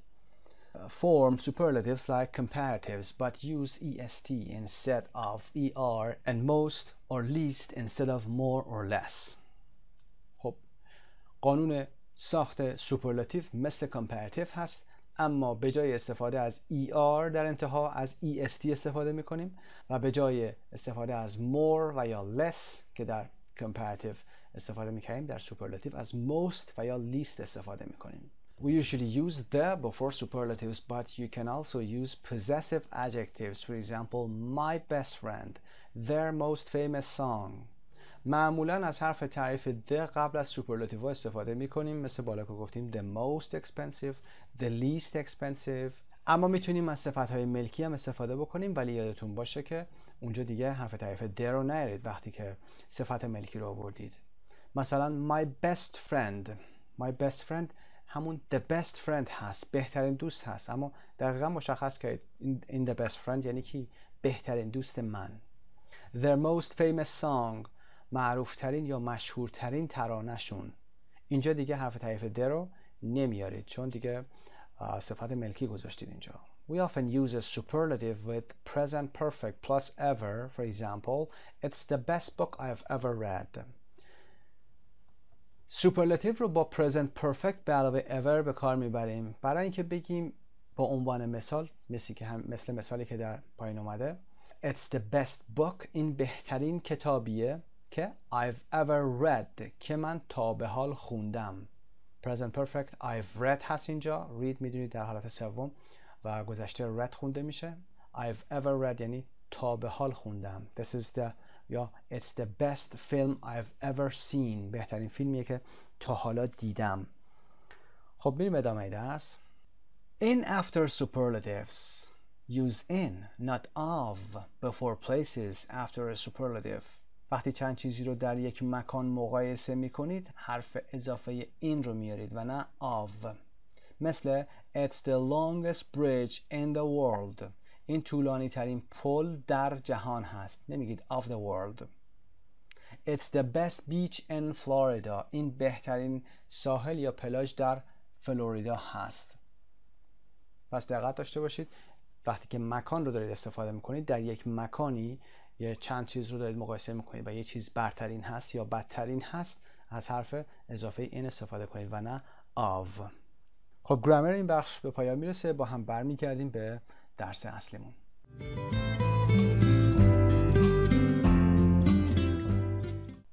خب ادامه درس رو در قسمت 5 pronunciation linking به دلیل وجود ایراد چاپی که در این قسمتی که رنگی هست بوده ما سعی کردیم از منبع دیگه استفاده بکنیم. در این قسمت استفاده میشه. به همین دلیل هم هست که قسمت های دیگه صفحه رو شما نمیبینید. میریم قسمت linking رو با هم بخونیم. We often link words together in English, especially when we speak fast. We link words. ما اغلب در انگلیسی، در فارسی هم همین مسئله وجود داره. کلمات رو به همدیگه لینک میکنیم. کلمات با همدیگه لینک میشن، مثل زنجیری میشه وقتی که صحبت میکنید، خصوصا وقتی که داریم سریع صحبت میکنیم. فقط گاهی اوقات اونجایی که پانکچویشن های مثل کاما و استاپ هست، فول استاپ میاد، اونجا باید نگه داریم و توقف بکنیم و کلمه رو جدا کنیم از کلمه بعدی. در حالتهای زیر ما این حالت لینکینگ رو انجام میدیم. Number 1, when a word ends in a consonant sound and the next word begins with a vowel sound. For example, more exciting.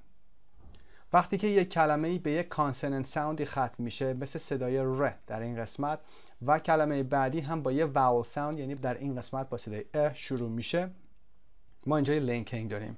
دقت داشته باشید که اینجا ما more که داریم، این ای حرف آخرمون نیست. منظور ما اینجا حالت فونتیکش هست، آنچه که میشنویم هست و نه آنچه که میبینیم. ممکنه که یه حرف دو حرف صدادار داشته باشیم اینجا.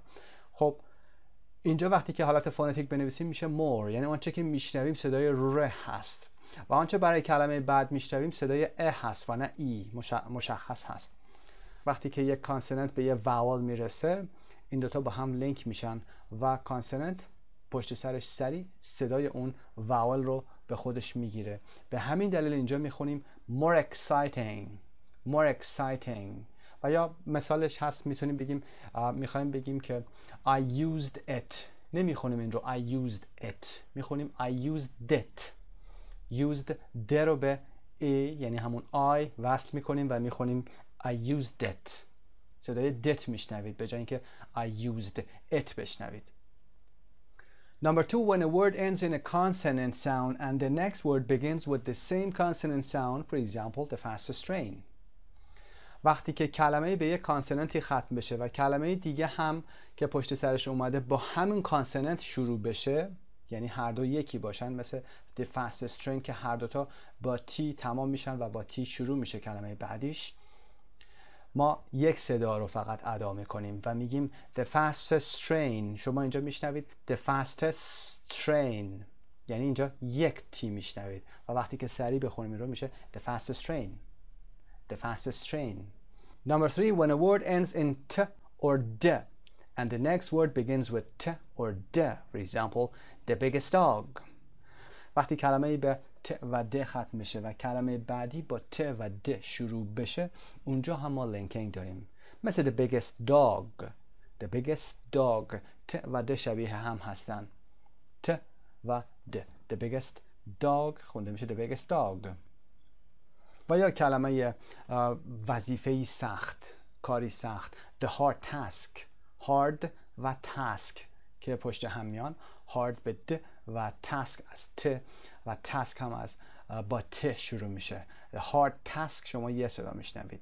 the hard task د و ت با هم دیگه ادغام میشن و لینکینگ رو انجام میدیم. 2.14 Listen and repeat the sentences. Try to link the marked words and copy the rhythm. خب در این قسمت تمام لینکینگ ها رو آورده. Riding a motorcycle is more exciting than driving. پشت هم لینک رو آورده و علائم لینکینگ رو riding a پشت هم و motorcycle is ل رو به ای وصل کرده. more exciting ر رو به ای وصل میکنه و در مثال های بعدی هم همینطور. fastest train شما یه ت میشنوید، ن به او وصل میشه. the fastest train only ببینید یک کلمه انگار شنیده میشه اینجا. takes an hour سه به ا سه an hour و همین شکل زنجیره‌ای تا انتها میره. به فایل صوتی با هم گوش میکنیم و چک کنید و حتما تکرار داشته باشید. 2.14 1. Riding a motorcycle is more exciting than driving. 2. The fastest train only takes an hour and a half. 3. It's more difficult to drive at night than during the day. 4. My father's worse at driving than my mother. 5. The most dangerous road in my town is the freeway. Part B, talk to a partner. For each group of 3 things, compare them using the bold adjective. That is, for 1, decide which is the most dangerous, and then compare the other 2. Say why. گروه هایی که در پای میبینیم در این 5 قسمت ما صفت dangerous رو مثلا داریم easy, relaxing, difficult و boring. در اینها riding a bike, riding a motorcycle و driving 3 گزینه هستن که داریم. بعد ببینیم کدوم یک از این گزینه ها در این گروه the most dangerous هست، خطرناکترین هست و بعد دوتای باقی مونده رو با هم بیایم مقایسه بکنیم. For example البته این به خودتون برمیگرده، نظر شما هست، میتونید خودتون بگید فرضاً riding a bike is the most dangerous one. خطرناکترینشون دوچرخه سواری هست. بعد میید riding a motorcycle و driving رو میید مقایسه میکنید و میگید که riding a motorcycle is more dangerous than driving. و easy, learning to drive, learning to ride a bike, learning to ride a horse. For example, learning to ride a bike is the easiest. به عنوان مثال. And learning to ride a horse is easier than learning to drive. بازم بستگی به خودتون داره، هر کدوم که برای شما راحت تر هست نظر خودتون رو میتونید بگید. Relaxing, flying, traveling by train, driving. For example, traveling by train is the most relaxing one. و flying is more relaxing than driving. Or driving is more relaxing than flying. Relaxing, more relaxing. The most relaxing حالت برترش هست، عالیش هست، superlativeش هست. Difficult, the most difficult و more difficult. Sleeping on a train, sleeping in a plane, sleeping on a bus. Sleeping on a bus is the most difficult one. و به همین شکل بقیه رو مقایسه میکنید. Sleeping in a plane or sleeping on a train، هر کدوم از اینها is more difficult than در حالت و گزینه دوم رو میگید. boring کسل کننده، خسته کننده هست. being stuck in a traffic jam گیر کردن در ترافیک راه بندون. waiting at an airport انتظار در یک فرودگاه. waiting for a bus که انتظار برای یک اتوبوس هست. بگین که کدومش the most boring هست و دوتای بعدی رو مقایسه بکنید و بگید this one is more boring than the other one. حالا گزینه هاتون. میتونید از حالتهای I think و غیره هم استفاده بکنید برای بیان نظرتون.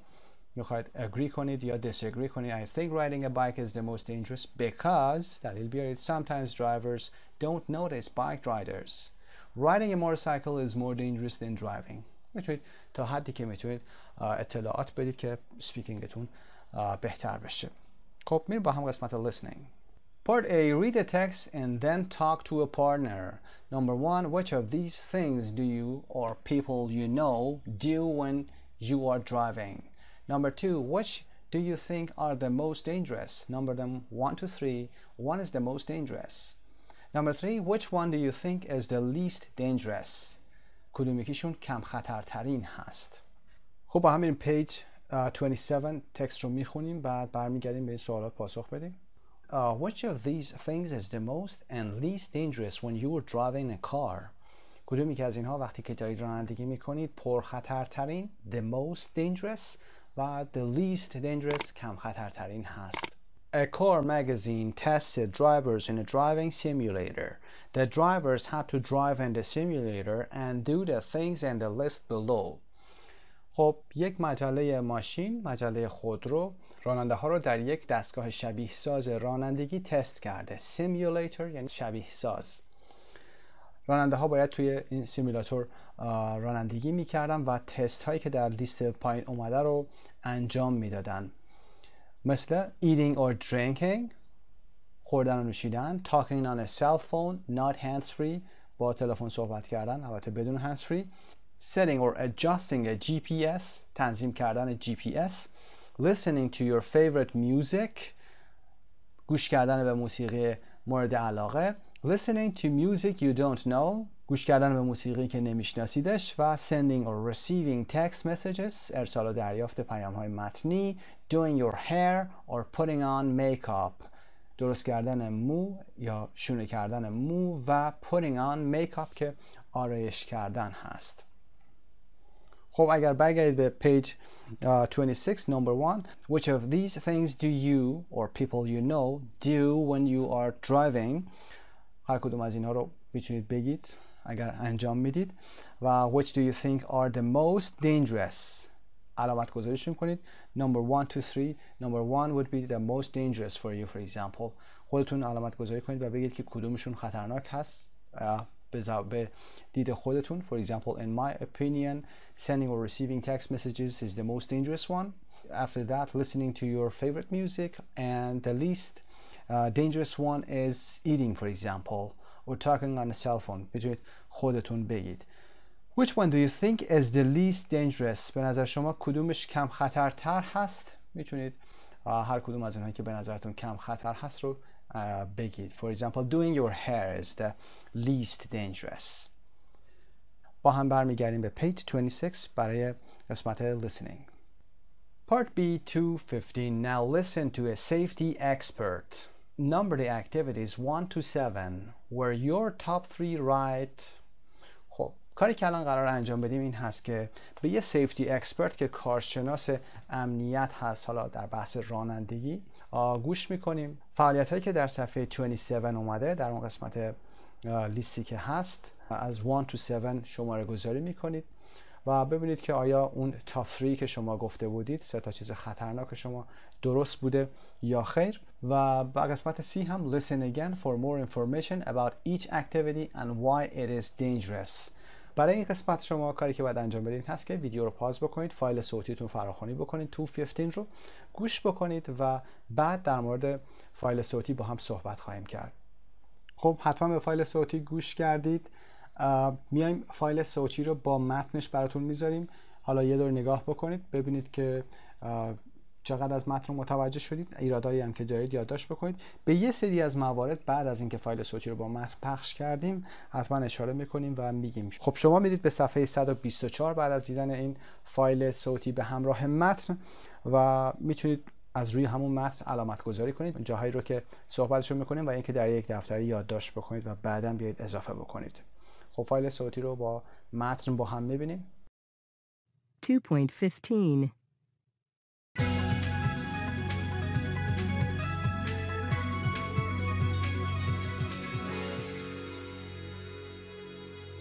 And on tonight's program, we talk to Tom Dixon, who is an expert on road safety.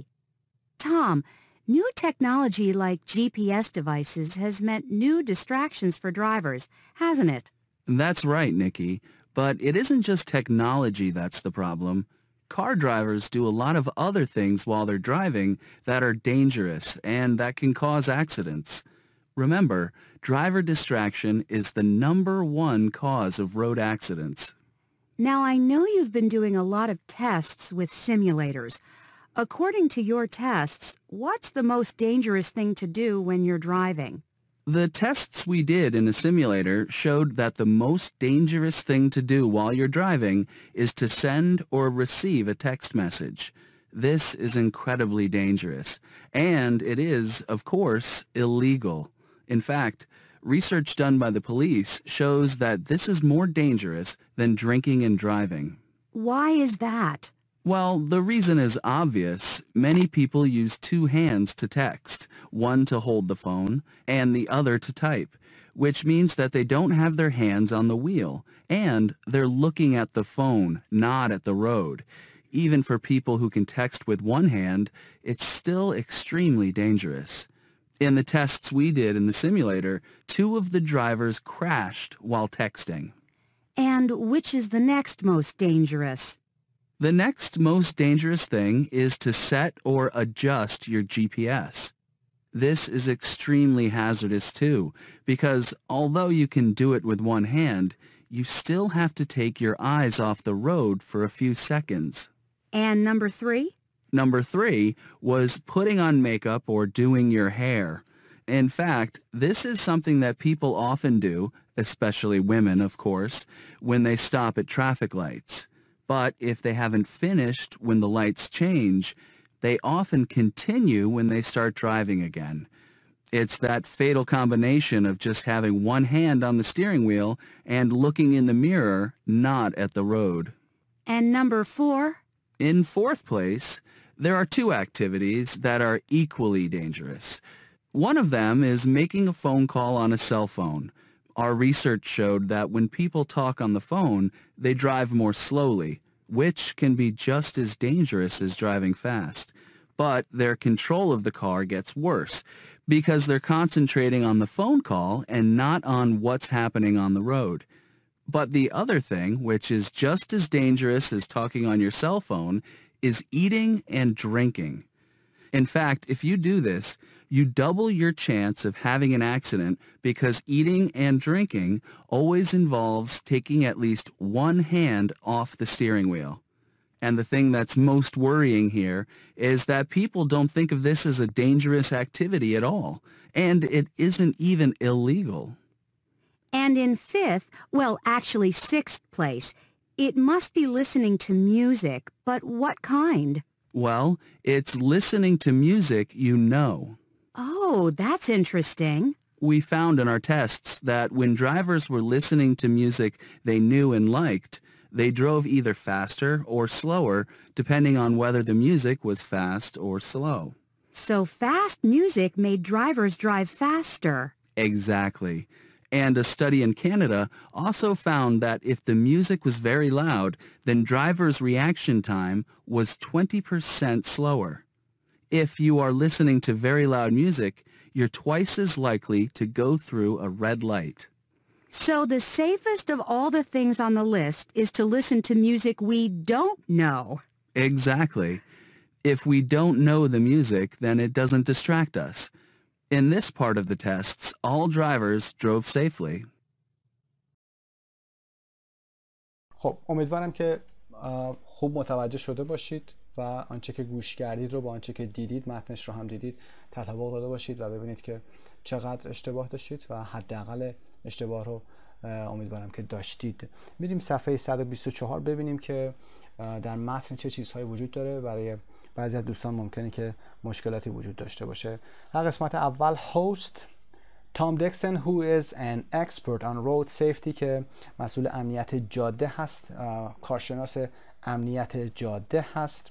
و new distractions چیزهایی هستن که حواس آدم رو پرت میکنه، distractتون میکنه.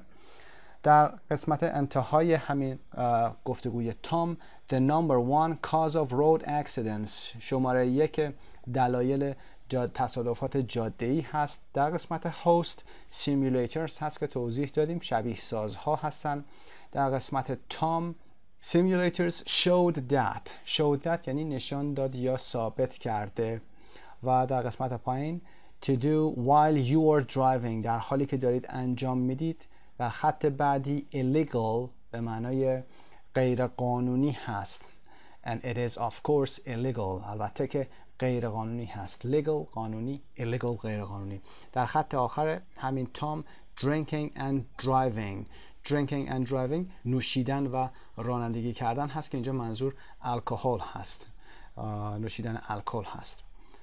و قسمت بعد host میگه why is that، برای چی، موضوعش چیه، واقعیتش چی هست. در گفتگوی تام که ادامش هست میگه many people use two hands to text, one to hold the phone and the other to type. بسیاری از مردم از دو دست برای تکست دادن to text یعنی پیام دادن استفاده میکنن، یکی رو برای نگه داشتن تلفن و دیگری رو برای تایپ. They don't have their hands on the wheel. ادامهش هست اونها دستشون رو روی فرمون ندارن. On the wheel، wheel اینجا چرخ نیست، فرمان هست یا steering wheel گفته میشه. در انتهای همین گفتگوی تام crashed two of the drivers crashed while texting. در حالی که داشتن تکست میدادن، پیام میدادن، تصادف کردن. crash، car crash. بعد از host دوباره نوبت به تام میرسه to set or adjust your GPS، تنظیم کردن GPS. This is extremely hazardous too.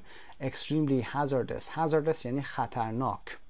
hazardous به معنای خطرناک هست. چیزی که برای انسان خصوصا خطرناک باشه، برای امنیت انسان خطرناک باشه hazardous هست. مثل hazardous waste هست که زباله های خطرناک هست، یعنی harmful، dangerous especially to people's health or safety. بعد از host که and number 3 رو میگه، تام میگه putting on makeup or doing your hair که آرایش کردن و درست کردن مو هست.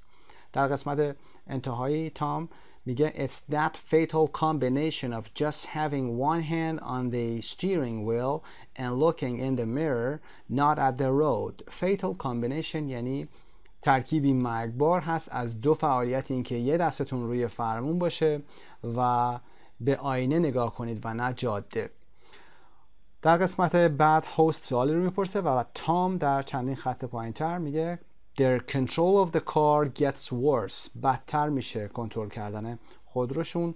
و concentrating در خط بعد هست تمرکزشون هست. they're concentrating on the phone call، برای تماس تلفنی تمرکز دارن. و در چند خط پایین‌تر in fact you double your chance of having an accident. double the chance یعنی شانس اینکه تصادف بکنید رو 2 برابر میکنید. خب این نکاتی بود که در این قسمت تونستیم اشاره بکنیم بهشون. از روی متن میتونید کار بکنید، با دیکشنری چک بکنید. میریم ادامه درس. خب اگر بخوایم اکتیویتی ها رو از 1 تا 7 قرار بدیم، در لیست هم به صورت تصویری هم براتون میاریم که به چه شکلی قرار میگیرن. به ترتیب لیست هست، لیستی که ملاحظه میکنید از خطرناکتر به کم خطرترین هست. و برای قسمت C هم listen again for more information about each activity and why is it dangerous. برای هر فعالیتی دوباره برید در بیارید فایل صوتی رو گوش کنید که چرا خطرناک هست هر حرکتی که انجام میدیم. setting or adjusting a GPS, why is it dangerous. برای هر کدوم از اینها باید دلیلی بیارید، گوش کنید و حتما سپیکینگ داشته باشید. بگید با صدای بلند که چرا تنظیم کردن GPS خطرناک هست. or listening to your favorite music is dangerous, why. پاسخ‌ها رو هم به صورت تصویری دوباره اینجا قرار میدیم. در خود متن اومده بود اما اینجا برای شما گذاشته میشه که خورده کارتون راحت تر بشه. و بعد از اینکه این قسمت حتما ملاحظه کردید و توضیح دادید با صدای بلند هر کدوم از این حرکت‌ها رو باید توضیح بدید. بعد میریم قسمت 7 speaking.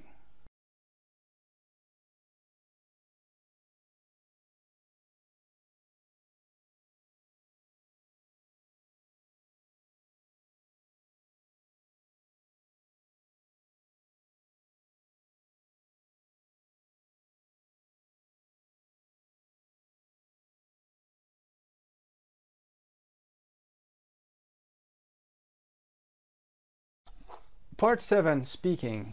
Look at the statements below and decide whether you agree or disagree. Check the ones you agree with and put an X next to the ones you disagree with. Think about your reasons. قبل از اینکه بخوایم به جمله‌های زیر پاسخ بدیم، حالا مثبت یا منفی، موافق یا غیر موافق، بریم با هم در قسمت پایین در نوت پارت بی ببینیم که ایدمون رو وقتی خواستیم بیان کنیم، حالا موافق یا غیر موافق، به چه شکل میتونیم بگیم. حتما آشنا هستید با این نوع بیان ایده اما با هم چکش میکنیم. Agreeing and disagreeing. I agree with this. I agree with Juan. I don't agree with this or I don't agree with Juan. اگر با چیزی موافق هستید، با ایده موافق هستید، میگید I agree with this idea. اگر موافق نیستید میگید I don't agree or I don't agree with this idea. با کسی موافق هستید، یعنی با نظرش موافق هستید، اسمش رو میارید و میگید I agree with Jack. I agree with Juan for example که در اینجا آمده. و یا I don't agree with Juan. I don't agree with my father. به این شکل. ایرادی که فارسی زبانان دارن رو هم حتما دقت داشته باشید که میگن I am agree و یا I am not agree. این رو به هیچ عنوان به کار نبرید، چون ما در فارسی میگیم من موافق هستم، من مخالف هستم. بچه ها سعی میکنن که am رو هم بیارن، هستم رو بیارن که کاملا اشتباه هست. فقط فعل ساده I agree, I don't agree. برای سوم شخص she doesn't agree, she agrees, he agrees و به این شکل. شکل دیگه بیان نظرتون به این شکل هست I think or I don't think. فکر میکنم حق با شماست. I think you are right. و یا I think that's right. فکر میکنم درسته. و یا I don't think you are right. به این شکل میگیم I don't think that's right. فکر نمیکنم درست باشه. شکل دیگه هم I completely agree or I totally agree or disagree. وقتی میخواهید کاملا نظر مثبت داشته باشید و یا کاملا نظر مخالف داشته باشید، از این ساختار استفاده میکنید I completely or I totally agree و یا I completely or I totally disagree. موافق نیستید، مخالف هستید. خب برمیگردیم به قسمت سوالات. برای این سوالات باید speaking داشته باشید، یعنی باید صحبت بکنید. حالا فرض این که مخالف هستید یا موافق هستید، باید پاسخی داشته باشید. به عنوان مثال slow drivers cause more accidents than fast drivers. باید بگید حالا اگر موافق هستید و یا موافق نیستید نظرتون رو بیان کنید. ما برای این جمله ها که نظرتون رو باید براش بگید یه مقدار صحبت میکنیم، حالا یه جمله دو جمله، حالا کمتر یا بیشتر، اما مهم این هست که شما بتونید خودتون نظرتون رو بیان کنید. agree یا disagree تون رو بیایید بیان بکنید. به چه شکلی میگید؟ برای number 1 slow drivers cause more accidents than fast drivers. You can say, for example, actually I don't agree with this. Although they make other drivers angry, I don't think they cause more accidents than fast drivers. Okay? میتونید به این شکل بگید. و یا people who drink and drive should lose their driver's license for life. این متن داره میگه که کسانی که مشروب میخورن و رانندگی میکنن باید گواهینامه رانندگیشون رو برای تمام طول عمرشون از دست بدن یا پلیس اون رو بگیره. میتونید بگید for example I totally agree or I completely agree. You know, when a driver drinks alcohol and tries to drive while he or she is drunk, it shows he or she is not able to think properly and doesn't mind other people being killed by his inconsiderate behavior, for example. و یا speed cameras do not stop accidents. خب نظرتون رو میتونید بگید، حالا مثبت یا منفی.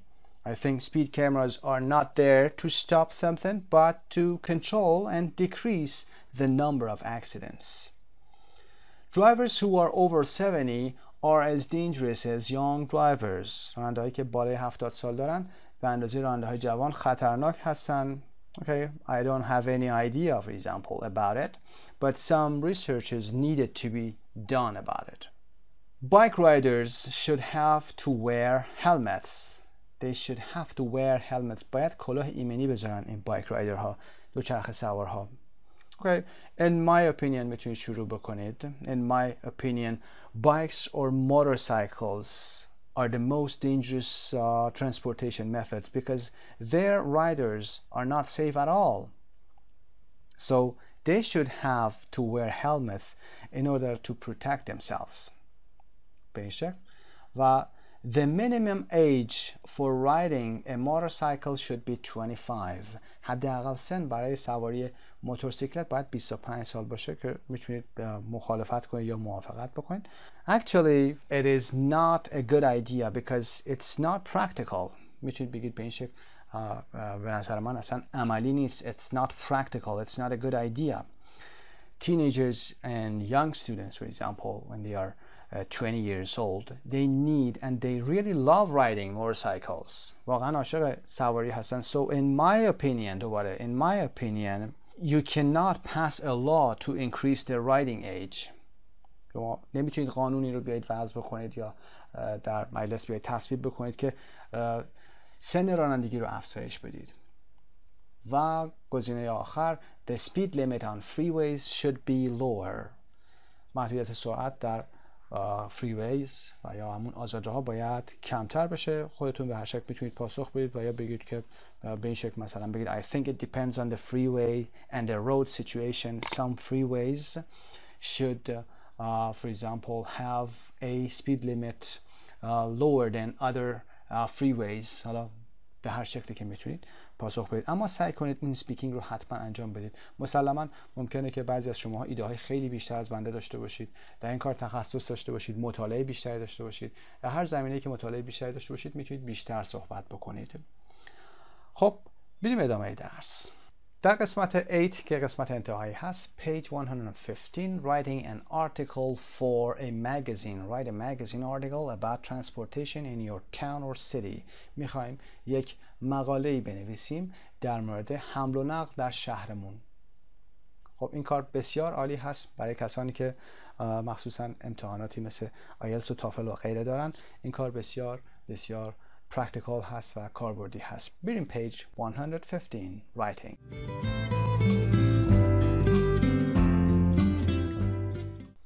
خب در صفحه 115 هستیم. 115 3 an article for a magazine. مقاله برای یک مجله. Look at the 4 forms of public transportation in New York City. Which one do you think is probably the least expensive, the healthiest, the best if you want to see the sights of New York City, the safest to use at night. خب 4 شکل حمل و نقل عمومی در نیویورک سیتی رو در قسمت پایین می‌بینیم. بگیم که کدومی که از اونها به نظر شما احتمالاً کدومی که از اینها حالتهای زیر رو داره، خصوصیات رو داره. ما میگیم سابوی هست، دابل دکر باس هست و بایک و تاکسی که مترو.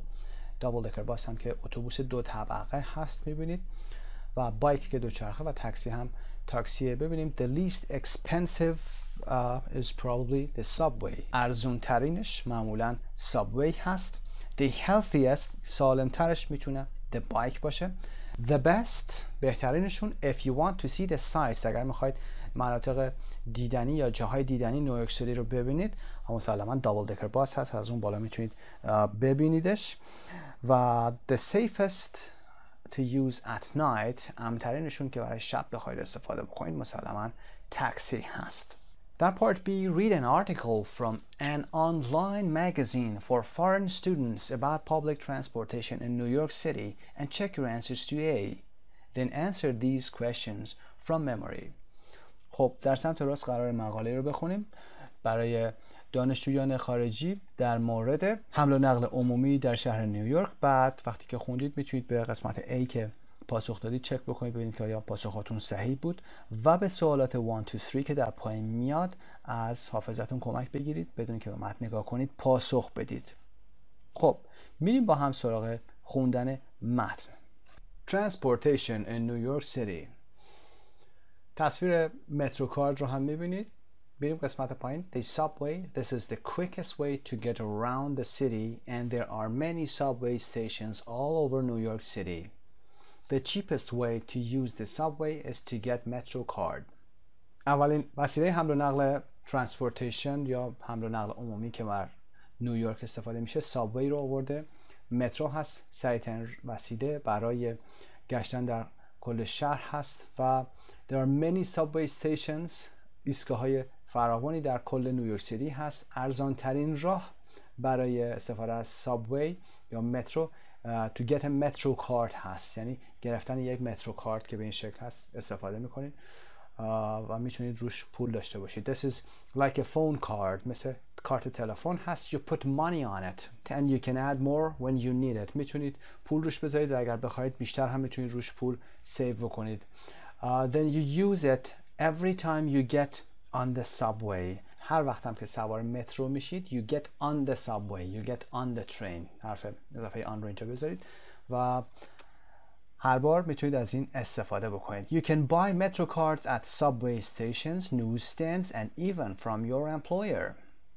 میتونید مترو کارت ها رو که برای پرداخت هزینه مترو هست، اینها رو در ایستگاه های مترو، در دکه‌های روزنامه فروشی و حتی از کارفرماتون در جایی که دارید کار میکنید اون کارت مترو کارت رو تهیه بکنید. وسیله دوم باس هست. buses.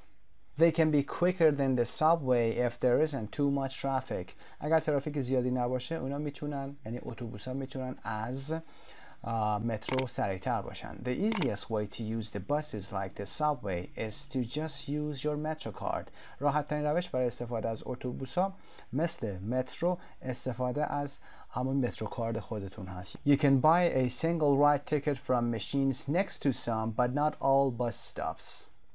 میتونید یه بلیت یک طرفه سینگل راید از ماشین هایی، یعنی اون دستگاه هایی که در کنار بعضی از ایستگاه اتوبوس و نه همه ایستگاه اتوبوس هستن بخرید.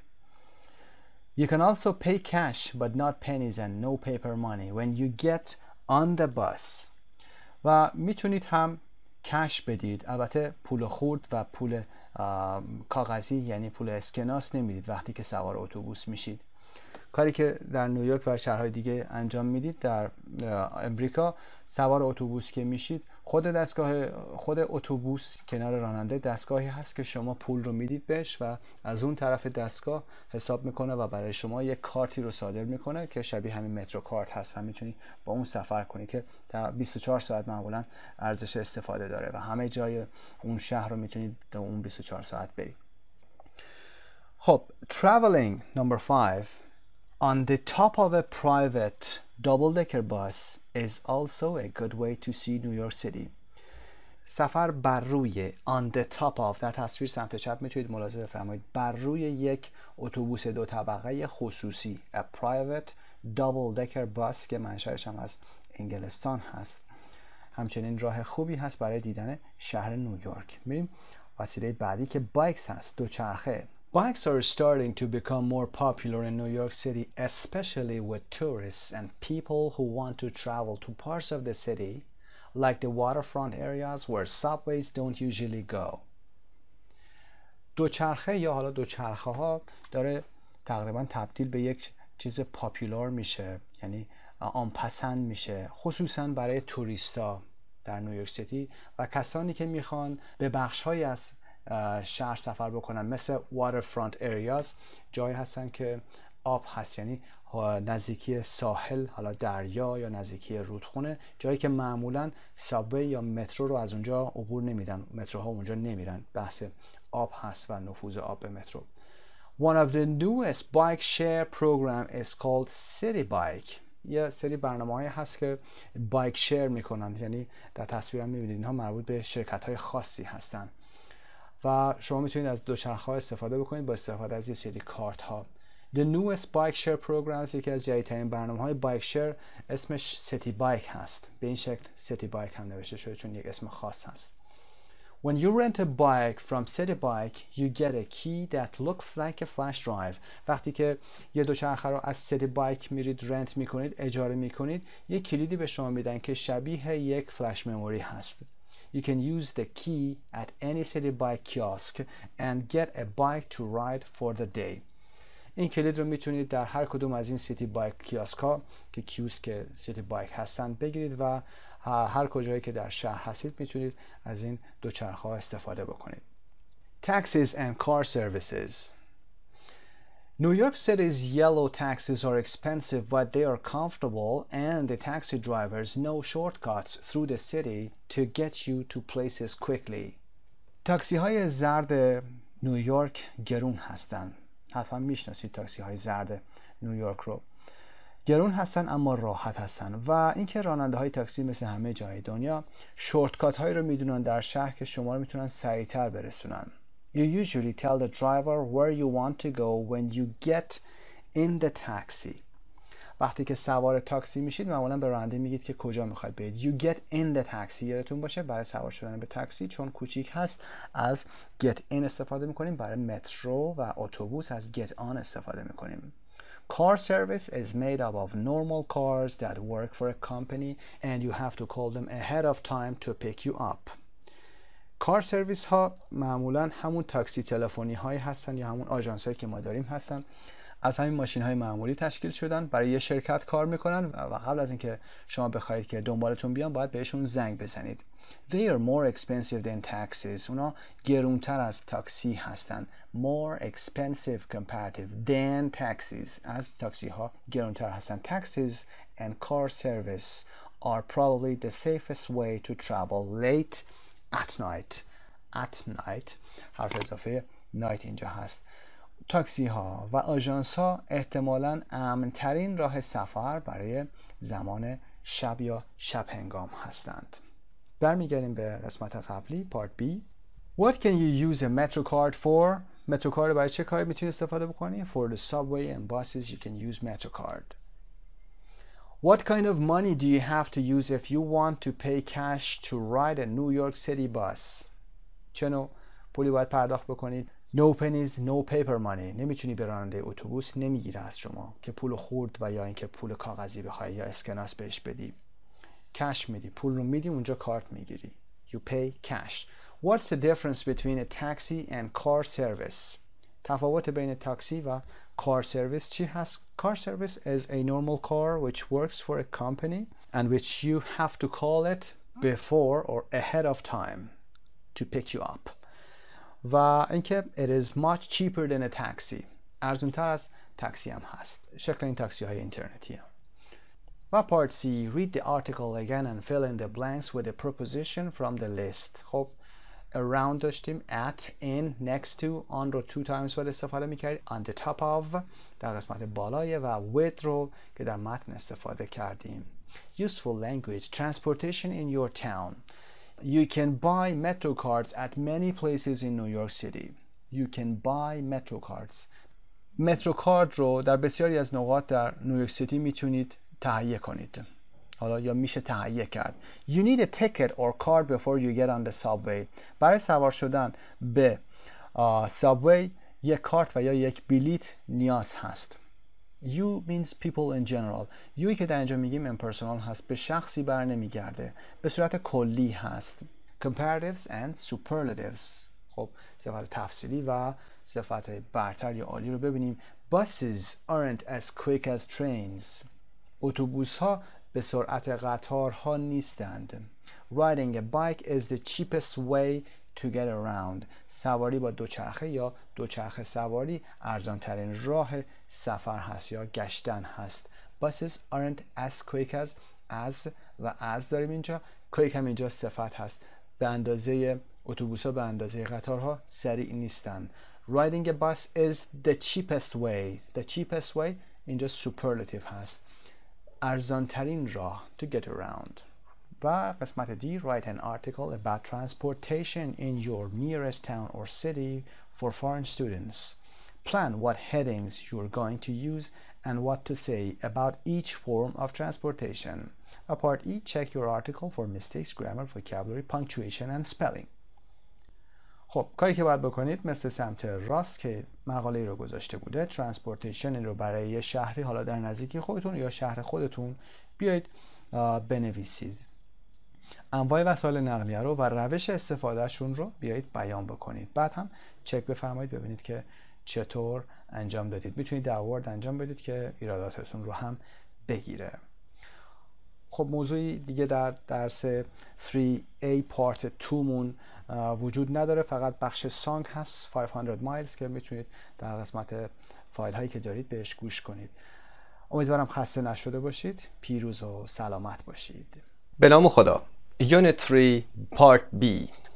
در این درس موضوع گرامرمون articles هست، حروف تعریف A, N و D و no article. ببینیم جایی که حروف تعریف لازم نیست کجاها هست. در vocab collocation که همایندها هست رو کار میکنیم. verbs or adjectives plus prepositions. در pronunciation صدای شعار رو داریم a, sentence stress, the or the. چه جاهایی حرف تعریف the رو the و چه جاهایی حرف تعریف the رو the تلفظ میکنیم. در قسمت حبابی سمت راست Do you think women talk more than men? فکر میکنید زنان بیش از مردان صحبت میکنن؟ پاسخ Yes. In general, I think they probably do. بله، به صورت کلی یا به طور کلی من فکر میکنم که احتمالاً اونا این کار رو انجام میدن، یعنی اونا بیشتر صحبت میکنن. do به جای فعل talk اومده. عنوان درس هم stereotypes or are they. stereotypes رو در قسمت پایین توضیح خواهیم داد و میگیم که کلیشه ها هستن. کلیشه ها آیا هستن یا نه. بریم قسمت پایین. number 1. Reading and speaking in pairs. Answer the questions. Number 1. Are you a talkative or a quiet person? این کار رو باید به صورت 2 نفر یا چند نفر انجام بدیم، ولی معمولا چون مخاطبهای ما احتمالاً تک هستن، شما خودتون باید به این سوالات پاسخ بدید و اگر بحثی جای A و یا B هست مثل این قسمت، باید خودتون همه کارها رو انجام بدید. خب سوال Are you a talkative or a quiet person? Talkative it's an adjective، یک صفته. For someone who talks a lot، برای کسی که خیلی صحبت میکنه. Or a quiet person. Quiet person is the opposite of a talkative person.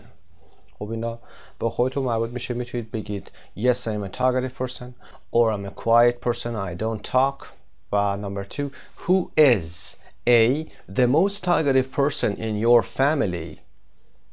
پرحرفترین فرد خانواده شما چه کسی هست؟ The most talkative superlative هست. talkative صفتش بوده. The most talkative پرحرفترین در خانواده شما. in در خانواده شما هست. و B. the most talkative person you know پرحرفترین شخصی که شما میشناسید کی هست؟ خب اینها هم میتونید پاسخشون رو بدید. For example برای A میگید I'm the most talkative person in my family or my brother is the most talkative person in my family. He talks a lot or I talk a lot. و the most talkative person هم که میتونید یکی از دوستان یا هر کسی هست رو مثال بزنید و صحبت کنید اگر اطلاعاتی بیشتری میخواید بدید. 3. Do you think that generally speaking women are more talkative than men؟ خب این موضوعی هست که بخش بزرگی از این درس روی همین حول همین محور میچرخه. شما فکر میکنید که به صورت کلی زنان پرحرفتر از مردان هستند؟ خب نظرتون رو میتونید الان بگید یا اینکه بعدا هم صحبت خواهیم کرد.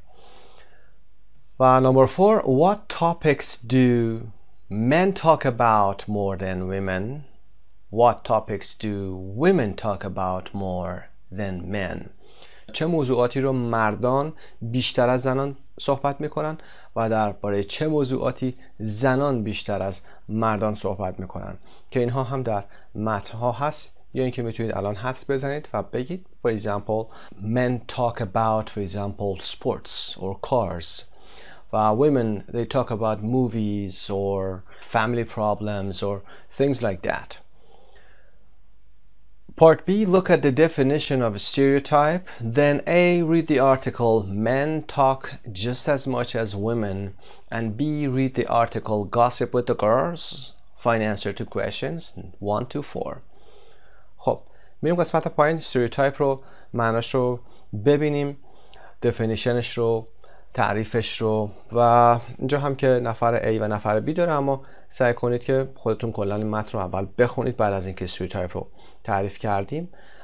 پاز کنید ویدیو رو، یه دور بخونید، ببینید در کجاها ایراد دارید، بعد به ویدیو نگاه بکنید و بحث ترجمه متن و نوشته خوندن رو هم ببینید. وبسایت مجموعه زبان ایرانی. و اما stereotype noun یعنی از part of speechش nounه، verb نیست، adjective نیست، اسم هست، یک حالتش. A fixed idea about a particular type of person or thing which is often not true in reality. خب stereotype همون کلیشه‌ای هست که ما معمولا برای بعضی از افراد و برای بعضی از اشیا، حالا موضوعات مختلف، قائل هستیم و میگیم فرضاً کسانی که از این منطقه هستن این شکلی هن. کسانی که از این شهر هستن به عنوان مثال خیلی خسیسن، کسایی که از این شهر هستن خیلی شجاع هستن، به این شکل میگیم که البته اینا کلیشه، در واقع اینا درست نیست. is not true in reality. و stereotype هم به عنوان verb هم داریم. in advertisements women are often stereotyped as housewives. خب در تبلیغات زنها به این شکل کلیشه گذاری میشن که housewives هستن، یعنی خانه‌دار هستن. اینجا stereotype به عنوان verb اومده. Women are often stereotyped که حالت پسیوش هست، قسمت سومش شده. خب با هم میریم متن رو بخونیم در مورد مردان و زنان و کلیشه ها رو ببینیم. stereotypes. Men talk just as much as women. Can it really be true? مردان درست به اندازه زنان صحبت میکنن. آیا واقعا این میتونه درست باشه؟ Research by psychologists at the University of Arizona has shown that the stereotype that women talk more than men may not be true. In the study, hundreds of college students were fitted with recorders, and the total number of words they used during the day was then counted. تحقیقات روانشناسان در دانشگاه آریزونا نشون داده این کلیشه که زنان بیش از مردان صحبت میکنن ممکنه درست نباشه. در این مقاله به صدها دانشجوی دانشگاهی hundreds of صدها، یادتون باشه اعداد جمع بسته نمیشن، یعنی اس در انتهای 100 میلیون 1000 ندارید، نمیگید 100 200s، مگر اینکه بخوایم بگیم صدها، بخوایم بگیم هزاران یا میلیون ها، به این شکل این رو اس میذاریم که این بخشی از عدد نیست. این 100 بخشی از عدد نیست، یعنی عددی ما اینجا نداریم، فقط داریم میگیم صدها، هزاران و غیره. پس در این مطالعه صدها دانشجوی دانشگاهی دستگاه‌های ضبط صوت داده شد و بعد مجموع تعداد کلماتی که در طول روز استفاده کردند شمارش گردید یا شمرده شد. was then counted، یعنی شمرده شد. این هم حالت پسیو داره. معمولاً متن‌های علمی پر از ساختار پسیو هستند. The results published in the New Scientist showed that women speak about 16,000 words a day and men speak only slightly fewer. In fact, the four most talkative people in the study were all men. نتایجی که در نیو ساینتیست که ایتالیک هم اینجا نوشته، یک هفته‌نامه علمی هست به زبان انگلیسی. Weekly English Language Magazine هست که در مورد ساینس هست. این نتایج نشون دادن که در طول یک روز زنان 16,000 کلمه و مردان اندکی کمتر صحبت میکنن. Slightly یعنی مقدار اندکی، ذره، خیلی کم. Slightly fewer هم که برای تعدادشون آوردیم قابل شمارش هست، کمتر صحبت میکنن. less نگفتیم اینجا، چون اگر غیر قابل شمارش بود با less میگفتیم. و in fact یعنی در حقیقت دو کلمه هست. در حقیقت 4 نفر اول پرصحبت این مطالعه همگی مرد بودن. were all men. Professor Matthias Mell, who was in charge of the research, said that he and his colleagues had expected to find that women were more talkative.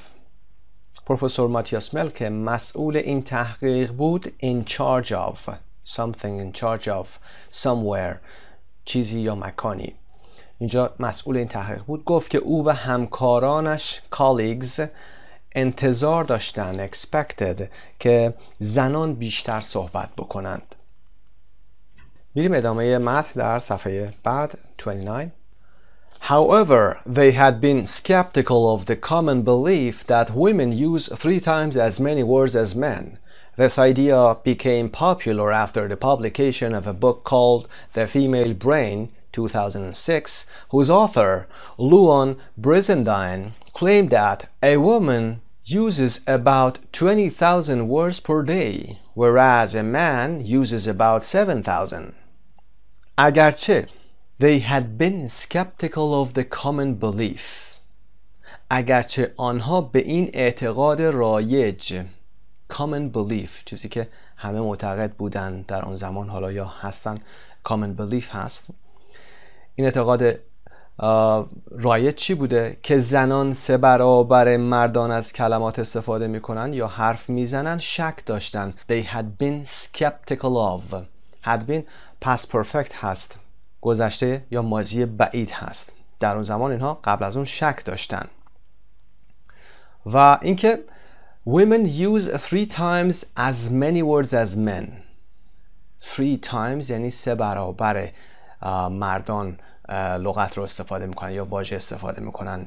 اینجا قابل شمارش هست، کلمه از 3 times as many آوردیم. اگر بحث غیر قابل شمارش بود باید از much استفاده میکردیم. For example, he eats 2 times as much food as me or as I do or as I eat. اون 2 برابر من میخوره. 2 times به جای 2 times twice هم میتونید بذارید. خب پس اونها شک داشتن به این موضوع و اعتقاد نداشتن کامل بهش و اینکه this idea، این عقیده بعد از چاپ کتابی به نام The Female Brain، female که مؤنث هست و brain رو که میدونید مغز هست، female و male داریم، male مذکر هست. این عقیده بعد از چاپ کتابی به نام The Female Brain در سال 2006 معروف شد که نویسندش لوان برزنداین ادعا کرد، claimed گذشته هست، ادعا کرد که یک زن در روز تقریباً 20,000 کلمه استفاده میکنه، در حالی که whereas کلمه بسیار خوب و کاربردی هر سطوح بالا استفاده میشه، در حالی که whereas یه سر خونده میشه یه سر هم نوشته میشه where و as، این رو اس رو در انتها ز بخونید. معمولا این whereas به معنای در حالی که هست، اما در حالتهای خیلی رسمی مثل متون حقوقی نظر به این که هم گفته میشه.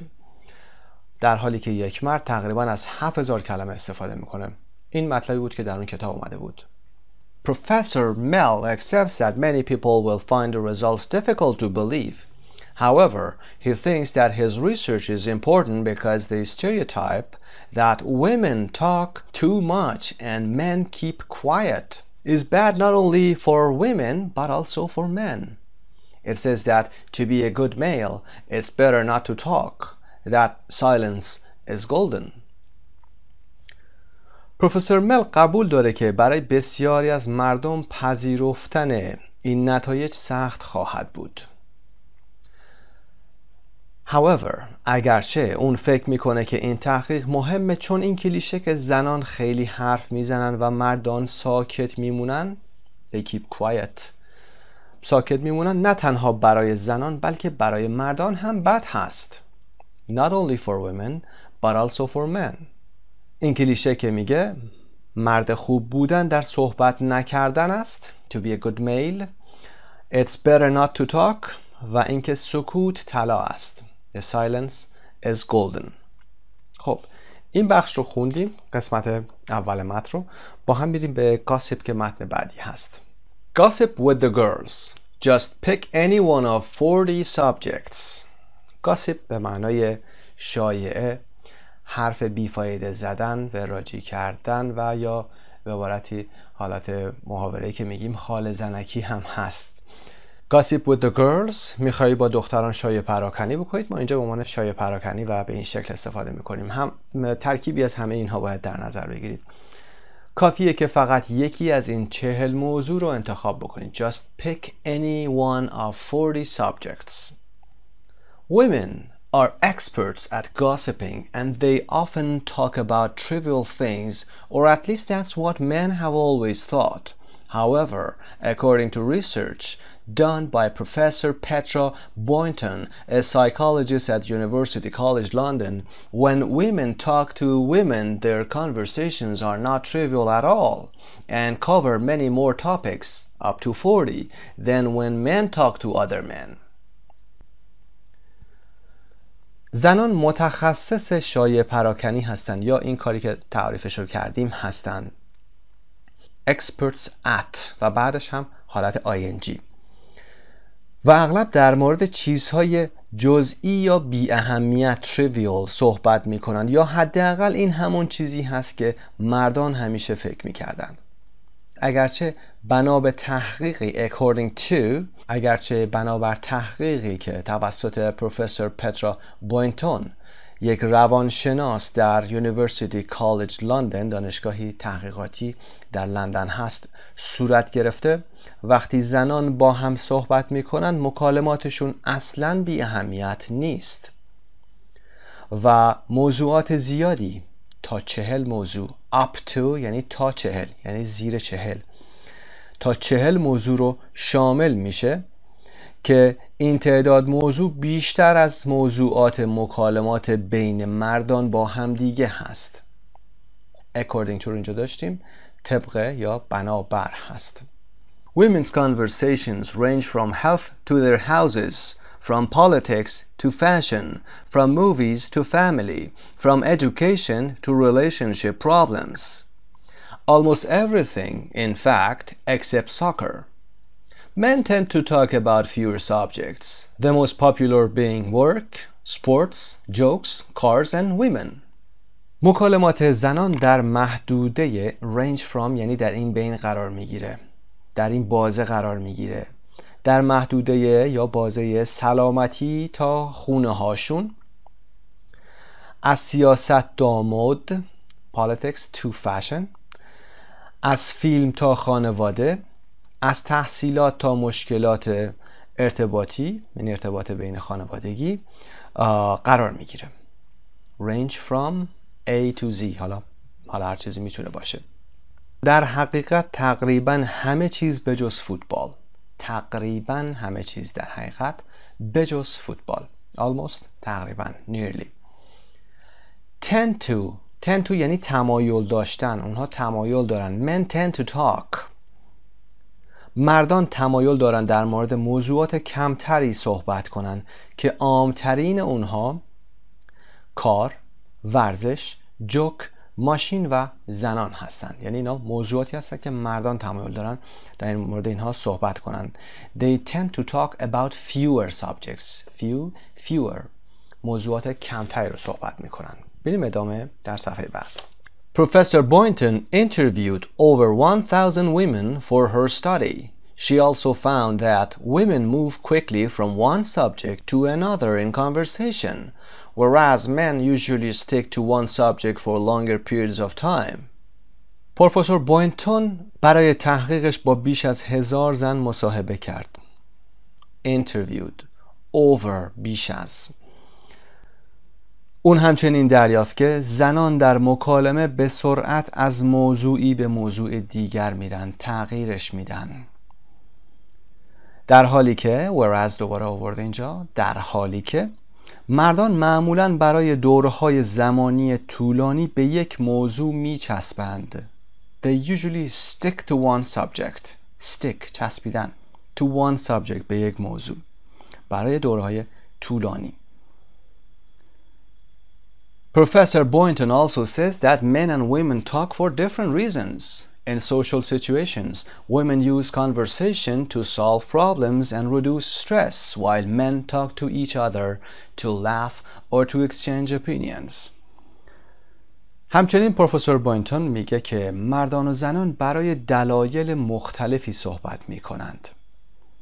زنان در موقعیت‌های اجتماعی از مکالمه برای حل مشکلات و کاهش استرس reduce stress استفاده میکنن، در حالی که while مردان با هم صحبت میکنن تا بخندند و یا تبادل نظر داشته باشند to exchange opinions. هر دو متن رو خوندیم، برمیگردیم به قسمت B برای سوالات.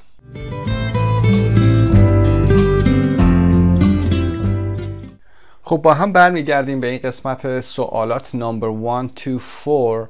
این سوالات رو در قسمت C in pairs tell each other about your article using questions 1 to 4 to help you.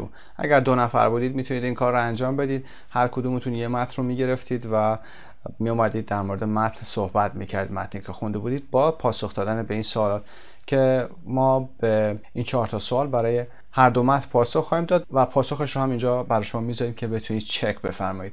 Number 1, what was the stereotype that the researchers wanted to investigate؟ برای تحقیق اول که men talk just as much as women, that women talk more than men.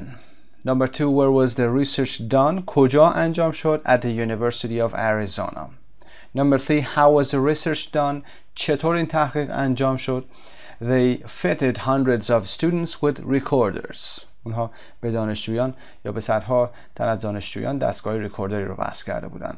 4. What did the research show؟ نتیجه تحقیق چی بود و یا اینکه تحقیق چه چیزی رو نشون داد، که این سوالات برای هر دو گروه و هر دو مقاله مشترک هست.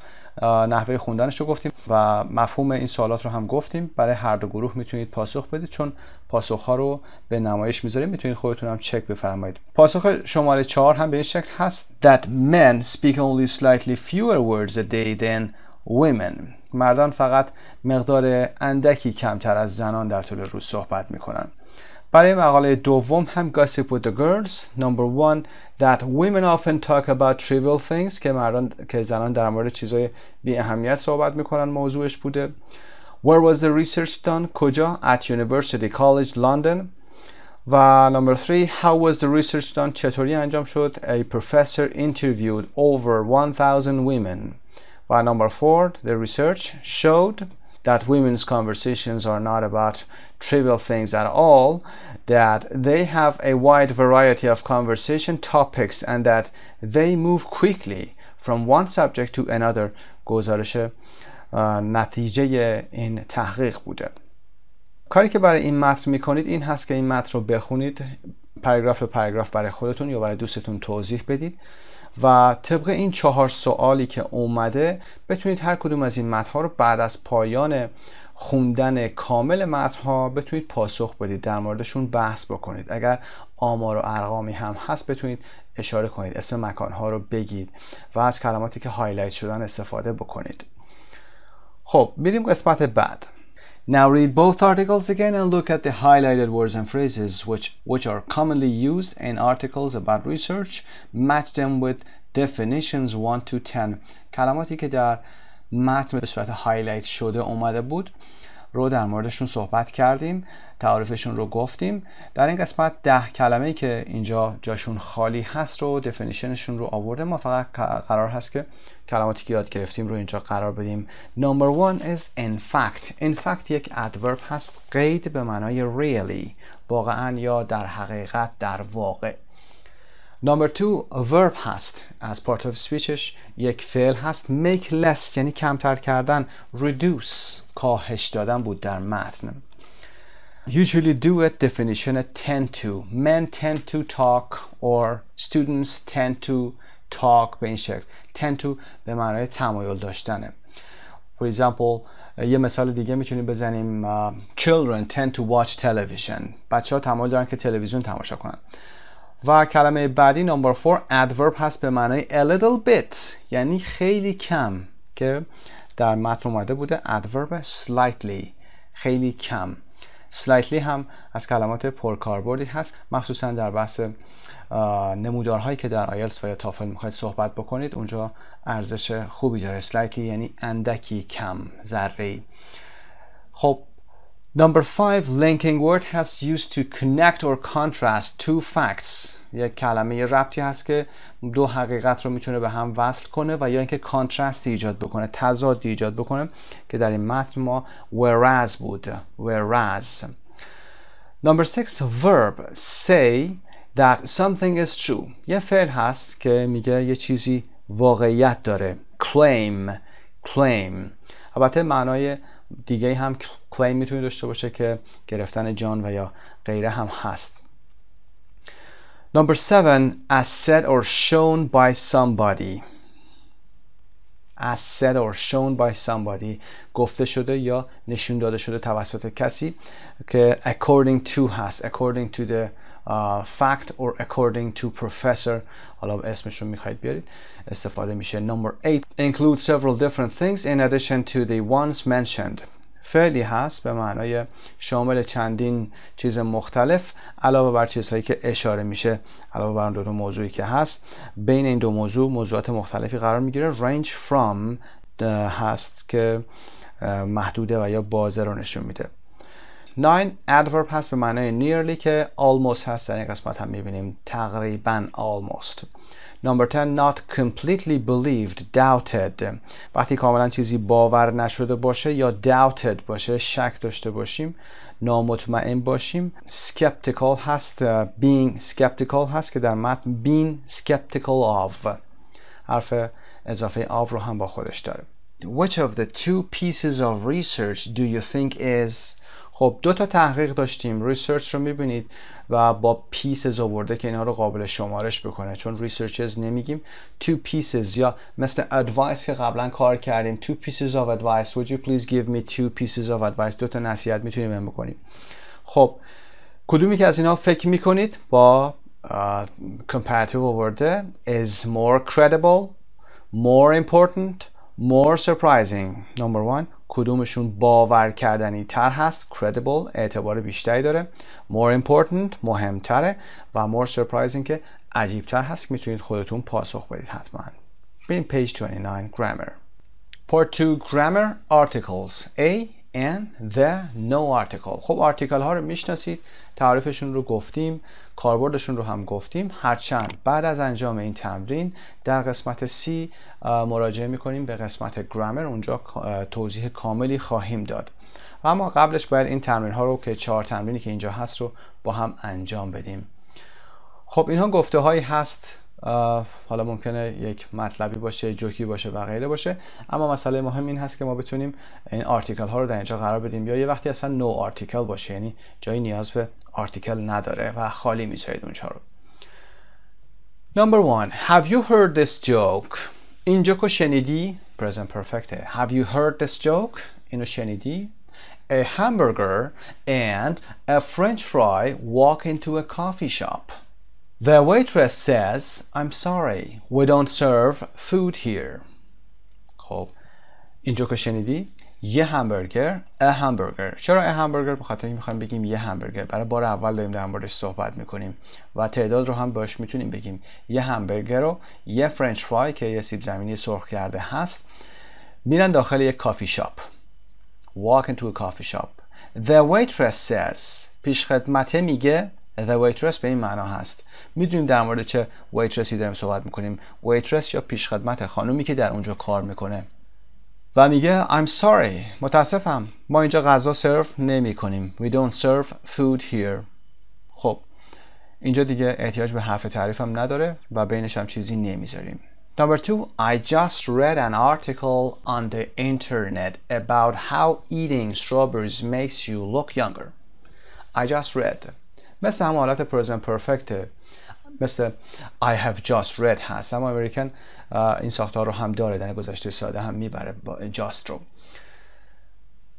به تازگی یا چند لحظه قبل یه آرتیکلی رو در اینترنت خوندم، مقاله‌ای رو خوندم. read an article. A یا an یه مقاله، خب an میاریم به خاطر حرف با صدایی که اینجا داریم.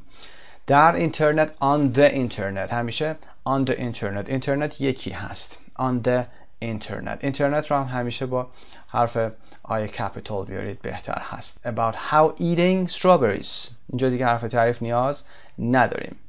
حالت جمع هست اسمش و نیاز به حرف تعریف نداریم که خوردن توت فرنگی شما رو جوان‌تر میکنه. خب بریم number 3 I'm sure there is something wrong between us because we never go out to dinner or to the movies anymore.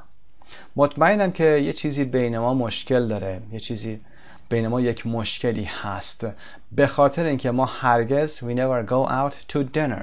برای وعده‌های غذاییتون باشه breakfast, lunch, dinner ما حرف تعریف the نداریم. نمیریم شام بیرون نمیریم. we don't go out to dinner. نه A داریم و نه D. or to the movies anymore. برای مکانهای کانسرت، سینما، تئاتر و غیره ما حرف تعریف د رو میاریم. جیم، باشگاه رو هم همینطور to the gym رو هم براش میاریم حرف تعریف د رو.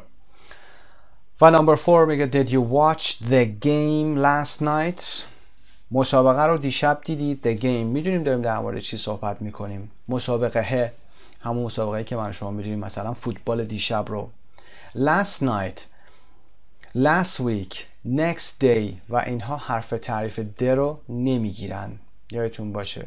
البته A و ان که اصلا مطمئنم که نمیارید اینجا، ولی اگر خواستید د بیارید بدونید که last night، last week، last month اینجا ما د نمیاریم. اگر next هم باشه اینجا و بعدش روز داشته باشیم، بعدش noun داشته باشیم، اینجا د نخواهیم داشت. I can't believe that the referee didn't see it was a penalty. باورم نمیشه که the referee مثل قسمت بالا the waitress، میدونیم کدوم داور، داوره didn't see that ندید که این یک پنالتی بود. It was a penalty. خب این قسمت رو با هم انجام دادیم. در قسمت B according to the article gossip with the girls who do you think would probably say 1 to 4 a man or a woman. خب اگر فکر بکنیم که با توجه به آنچه که در بحث gossip with the girls یعنی متن دوم خوندیم و گاسیپ و یا حرفایی که مردم میزنن، حرفای جزئی و بی اهمیتی که میزنن، کدوم یکی از این جملات رو یا بحث ها رو مردان و یا زنان میتونن بگن که به ترتیب مشخص هست. Number 1 is a joke. Have you heard this joke؟ مشخصه. ما گفتیم که men use their conversations about, for example, their jokes and about sports or things like that. پس number 1 men هست. I just read an article. خب در مورد چی میگه؟ در مورد زیبایی، در مورد food و غیره هست که women talk about. قسمت دوم هم که گفتیم که relationship و غیره و movies و غیره اینها رو خانم ها صحبت میکنن. So women. Number 4 هم که is about sports or soccer. So a man talked about this subject. خب در قسمت C هم page 137 grammar bank 3B میریم در اونجا ببینیم که در مورد حرف تعریف چه موضوعاتی هست، با تعریفش آشنا بشیم و کاربردهاشو ببینیم.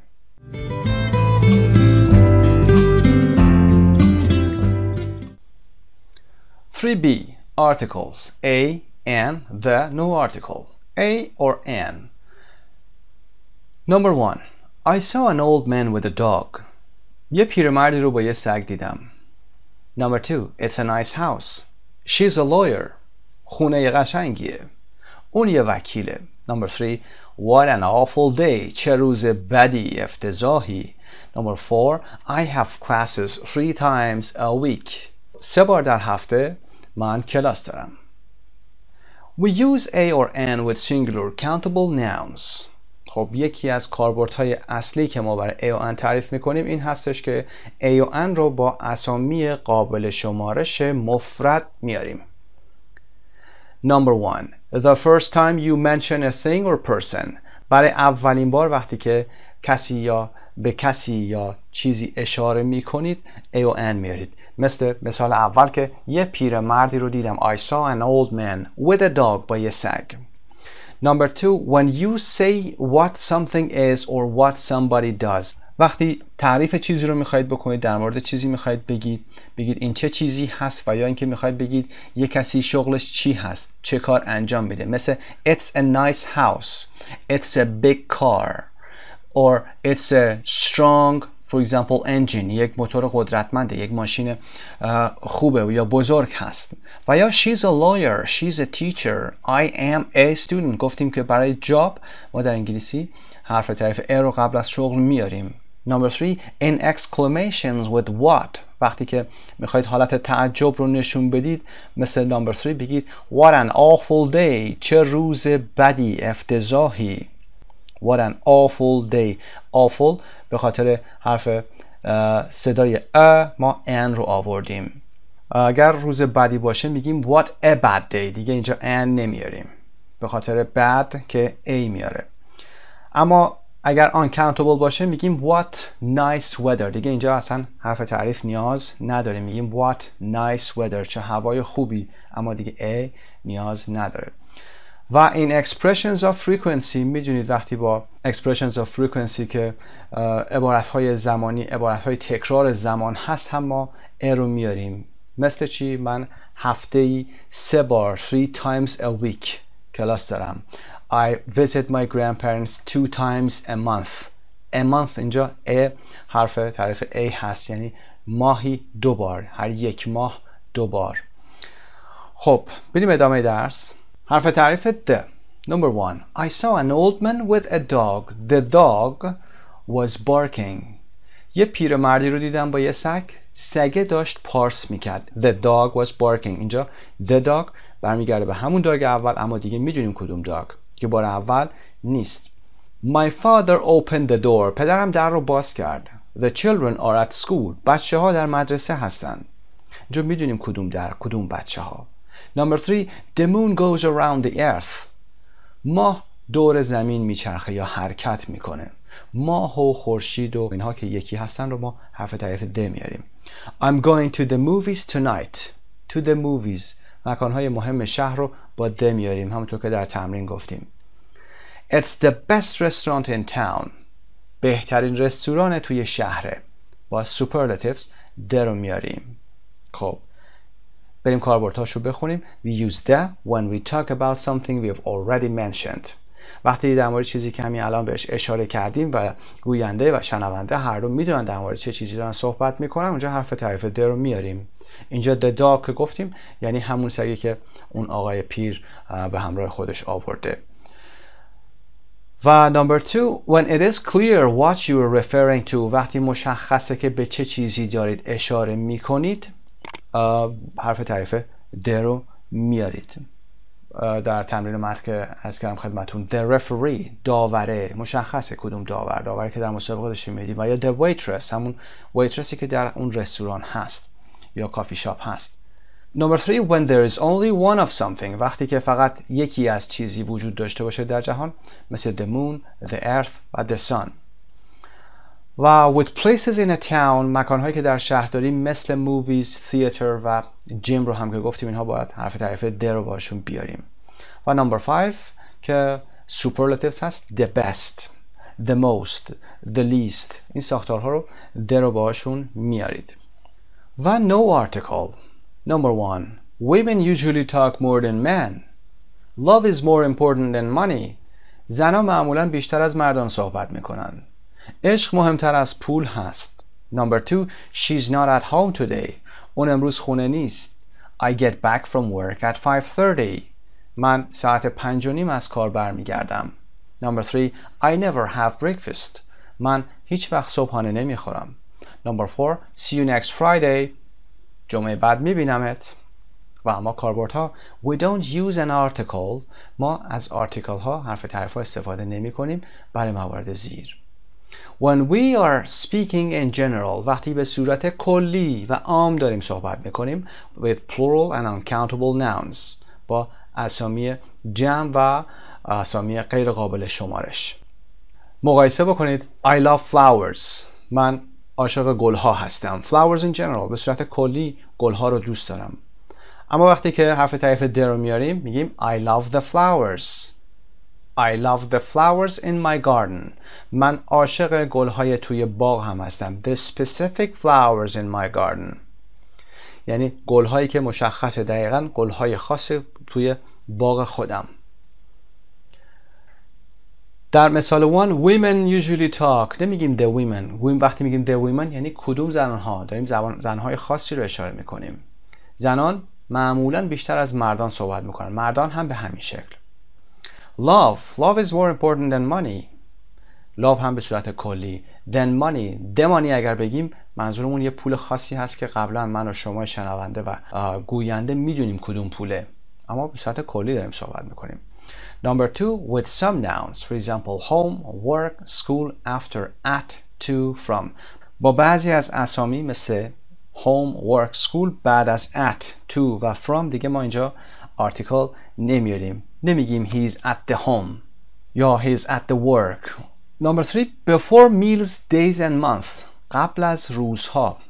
اسم روز مثل Friday, Saturday و غیره. و ماه مثل January, February و غیره. و وعده های غذایی مثل breakfast, lunch و dinner که در متن درس هم گفتیم. ما اونجا دیگه حرف تعریف د نداریم. نمیگیم the dinner is ready. میگیم dinner is ready. و number 4 before, next or last plus day, week etc. در تمرین هم گفتیم نمونه خوبی بوده. قبل از next و last که با day, week و غیره میاد ما اونجا دیگه حرف تعریف نداریم. نمیگیم the next day. نمیگیم the next week. میگیم next week. I see you next Friday. I see you next week. خب گرامر در اینجا به پایان میرسه. تمرین های قسمت پایین رو حتما یادتون باشه انجام بدید. بریم برمیگردیم به درس اصلیمون.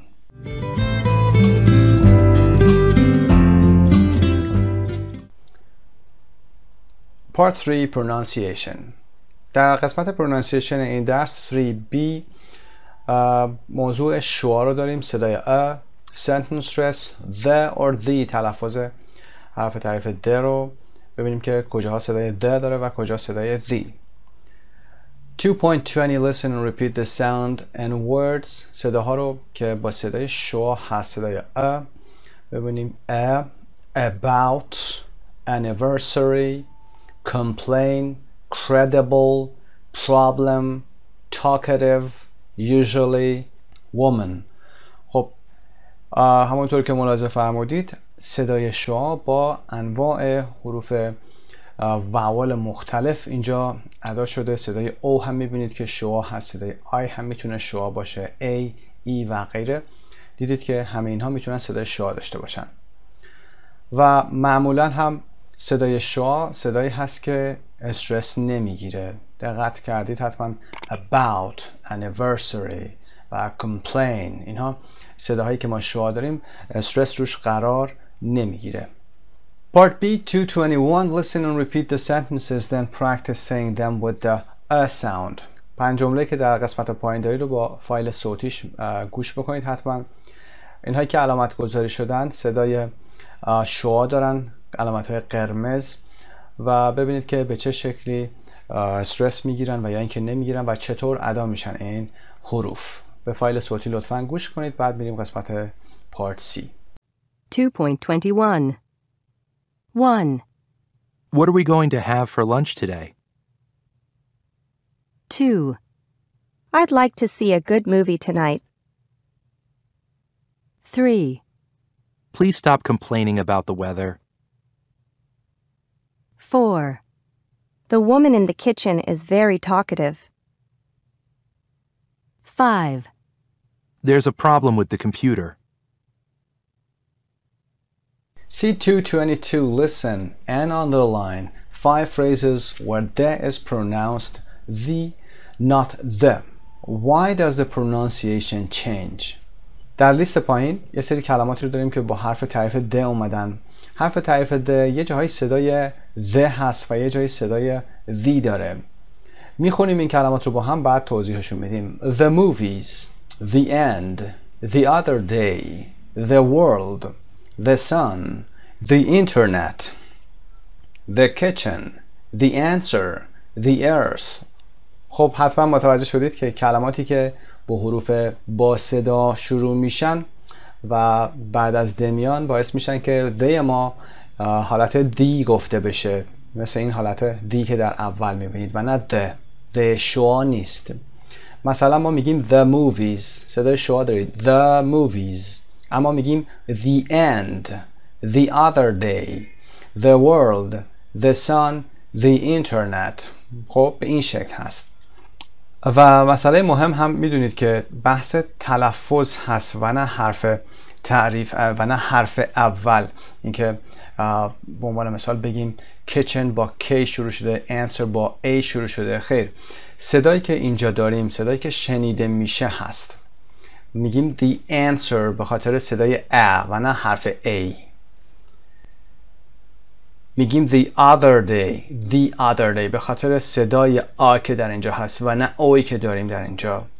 در تعریف A و N هم گفتیم جایی که صدای حرف صدادار داشته باشیم، یعنی مثلا یونیورسیتی رو دیگه نمیگیم an یونیورسیتی، میگیم a یونیورسیتی به خاطر اینکه صدای ی اونجا وجود داره. اما میگیم an umbrella که به صورت لینکینگ میگیم an umbrella.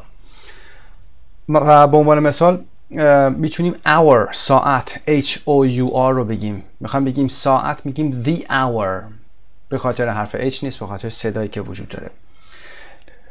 و میخوایم بگیم the one میگیم the one، نمیگیم the one به خاطر حرف O نمیگیم the one، میگیم the one. موضوع بعدی هم وقتی اسمی رو ما میخوایم بگیم همون یا فردی رو یا مکانی رو که شما میدونی، یا فرد معروف، جای معروف، مکان معروف یا شی معروف مشخص well known هست، اونجا هم حرف تعریف the رو با صدای دی میگیم. اونجا دیگه برامون فرقی نداره که کلمه بعدی با حرف با صدا شروع میشه یا صدایی در اونجا وجود داره. مثلا میتونیم بگیم the Alex، یعنی اون الکسی که همه میشناسیم. I'm Alex، the Alex، من الکس هستم، همون الکس معروف. و یا اگر جک هم باشه به همین شکل میگیم I'm Jack, the Jack، یعنی همون جک معروف، the well-known Jack. منظورمون این هست. پس جمع بندی میکنیم. اگر حرف با صدا داشته باشیم و صدا داشته باشیم بعد از the، مثل the and، ما در حرف تعریف the رو دی تلفظ میکنیم. اگر اسم هم اسم معروفی باشه، well-known باشه، اونجا هم the رو the تلفظ میکنیم. به فایل صوتی هم حتما گوش کنید، تکرار بفرمایید. For speaking, prove that the research and gossip with the girls is wrong. Work in pairs or small groups. خب ثابت بکنید تحقیقی که در gossip with girls اومده اشتباه هست. به صورت جفتی و یا گروه کوچیک کار بکنید. If you're a woman, try to talk for 2 minutes about soccer, cars, computers. If you're a man, try to talk for 2 minutes about fashion, shopping, your family. خب میخوایم ثابت بکنیم که این فرضیه که اومده اشتباه هست. اگر زن هستید سعی بکنید که 2 دقیقه در مورد موضوعات ساکر، کارز، کامپیوترز، فوتبال، ماشین و کامپیوتر صحبت بکنید. اگر یک مرد هستید سعی کنید که 2 دقیقه در مورد موضوع مد، خرید و خانواده‌تون صحبت بکنید، البته به انگلیسی. خب بعد بیایید نتیجه گیری بکنید که این فرضیه اشتباه بوده یا این کلیشه اشتباه هست یا این موضوعی که در مورد صحبت کردیم اشتباه هست. البته تمرینی بر سپیکینگ شما هست. خب درس 3B پارت 1ش در اینجا به پایان میرسه. آرزوی سلامتی و موفقیت روز افزون برای تک تک شما عزیزان دارم. به نام خدا درس 3 پارت B رو قسمت دومش رو با هم انجام میدیم. صفحه C number 5 reading and listening. A. Do you think it is a stereotype that women are better than men at taking care of small children? فکر میکنید که این هم یک کلیشه هست که زنان در نگهداری بچه های کوچیک خیلی بهتر هستن؟ Are better than men نسبت به مردا. Do you know any men who stay at home and take care of their children? آیا مردی رو میشناسید که در خونه بمونه و مراقب بچه هاش باشه؟ How do they manage؟ چطور این کار رو انجام میدن؟ اوکی. در سوال اول رو حتما باید پاسخ بدید. I think yes or no first. Yes or no جواب میدید. اگر yes هست دلیل براش میارید. No دلیل براش میارید. و اگر کسی رو میشناسید yes I know someone who stays at home. For example, he's my uncle. He stays at home and takes care of his child or his children if he has children. و how do they manage؟ چطور این کار رو انجام میدن؟ Manage. They feed the baby. For example, he feeds the baby. اون به بچه غذا میده. He changes his or her diaper. دایپرش رو عوض میکنه و یا غیره. کارهای دیگه رو میتونید بگید.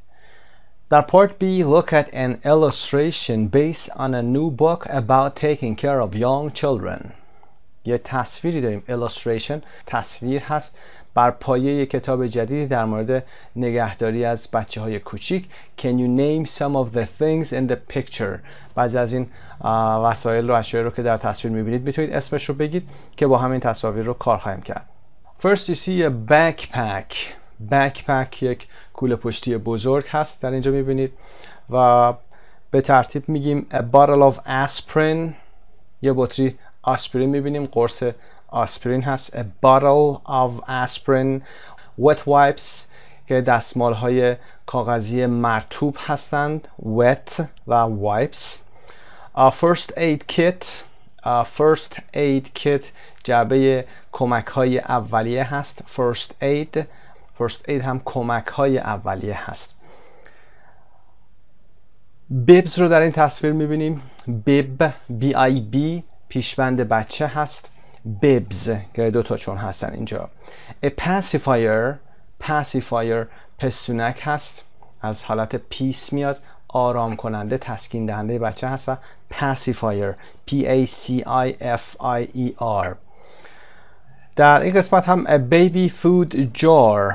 baby food غذای بچه. a baby food jar. jar هم که شیشه های دهانگشادی هستن که در پوش دارن. a baby food jar. و a baby bottle در اینجا میبینید یه بطری شیر بچه هست. a baby bottle. و این قسمت بالای پستونکی بالای baby bottle رو هم میگیم nipple. nipple N-I-P-P-L-E nipple. a baby spoon در اینجا میبینیم baby spoon قاشق غذای بچه هست و a changing mat که برای تعویض کردن دایپر بچه زیر بچه میندازن. an adult's car key or house keys یک دسته کلید خونه هست یا کلید ماشین هست، برای آدمای بزرگسالان هست، برای بچه نیست. این تصویر هم a container of powdered milk. powdered یعنی پودر شده، قوطی پودر شیر هست. و این هم که a blanket هست. a blanket یک پتوی کوچیک هست و a jar of baby lotion. a jar of baby lotion هست، لوسیون هست یا لوشن هست که روش هم نوشته diaper rash ointment. دایپر که میدونید همون پوشک بچه هست، رش همون حالتهای کهیری که به وجود میاد و اوینتمنت هم پماد هست، کرم های موضعی هست که میزنیم برای اینکه حساسیت دایپر از بین ببره. a jar of baby lotion. و اینم که a thermometer هست. thermometer که دماسنجه. خب این اشیا گفته شده. این وسیله هم که rattle هست. rattle R-A-T-T-L-E صدای rattle داره، مثل rattle snake مار زنگی که اون صدا رو در میاره، از همین rattle گرفته شده، rattle snake. خب این وسایل رو در این قسمت گفتیم. میریم ادامه درس. وبسایت مجموعه زبان ایرانی. Part C. Read the beginning of an article about the book. Why did Neil Sinclair write it? In what way is it different from other books about raising children? خب متن رو با هم میخونیم، بعد به سوالات بالا پاسخ میدیم. قسمت introductionش. For 6 years, Neil Sinclair served as a commando in the army. He had been in a lot of dangerous situations, but nothing prepared him for the day when he brought his first baby home from the hospital. I put the car seat containing my 2-day-old son Samuel down on the floor and said to my wife, "What do we do now?" خب متن رو که حتما متوجه شدید، نیل سینکلر 6 سال به عنوان یک کماندو در ارتش خدمت کرد. کماندو هم که میدونید یک نیروی تکاور یا ویژه هست و اون در موقعیت‌های خطرناک بسیاری بود، اما هیچ چیز اون رو برای روز اولی که کودکش رو از بیمارستان به خونه آورد آماده نکرده بود. در این قسمت میگه، نقل قول از خودش هست، من صندلی کودک حاوی ساموئل پسر 2 روزم رو روی زمین گذاشتم و به همسرم گفتم خب حالا چیکار کنیم؟ خب بریم سوالات قسمت C رو با هم پاسخ بدیم. Why did Neil Sinclair write the book؟ اومده کتابی رو نوشته در مورد نگهداری از بچه. Why did he write it? Because when his first child was born, he had absolutely no idea how to take care of him. And he wanted to help other men in this situation. خب هیچ ایده‌ای برای نگهداری بچه نداشته و می‌خواسته که به می‌خواسته به پدرهای دیگه یاد بده که در این وضعیت چه کاری انجام بدن. In what way is it different from other books about raising children? به چه شکلی متفاوت از کتاب‌های دیگه هست در بزرگ کردن یا پرورش کودک؟ It is written like a military training manual with very precise instructions and it includes diagrams. خب تفاوتش هم در این هست که شکل کتاب معمولی نیست و به شکل یک دفترچه نظامی هست، نظامی آموزشی با تصاویر خاص برای آموزش و یا دستورالعمل انجام کارهای خاصی. ادامه متن رو با هم میخونیم. When he left the army, Sinclair and his wife agreed that he would stay at home and take care of the baby, while his wife went back to work. I have done a lot of crazy things, but when I put that baby down, I thought, I have a tiny baby, and he is crying. What does he want? What does he need? I did not know. It was one of the most difficult days of my life. It was at that moment that Sinclair had an idea. I found myself thinking how much easier life would be if I had a basic training manual for my baby, like the manual you get when you join the army. I realized that somebody needed to write such a manual, and who better to write it than me? I had been a commando, but I was now a stay-at-home dad. I was the man for the job.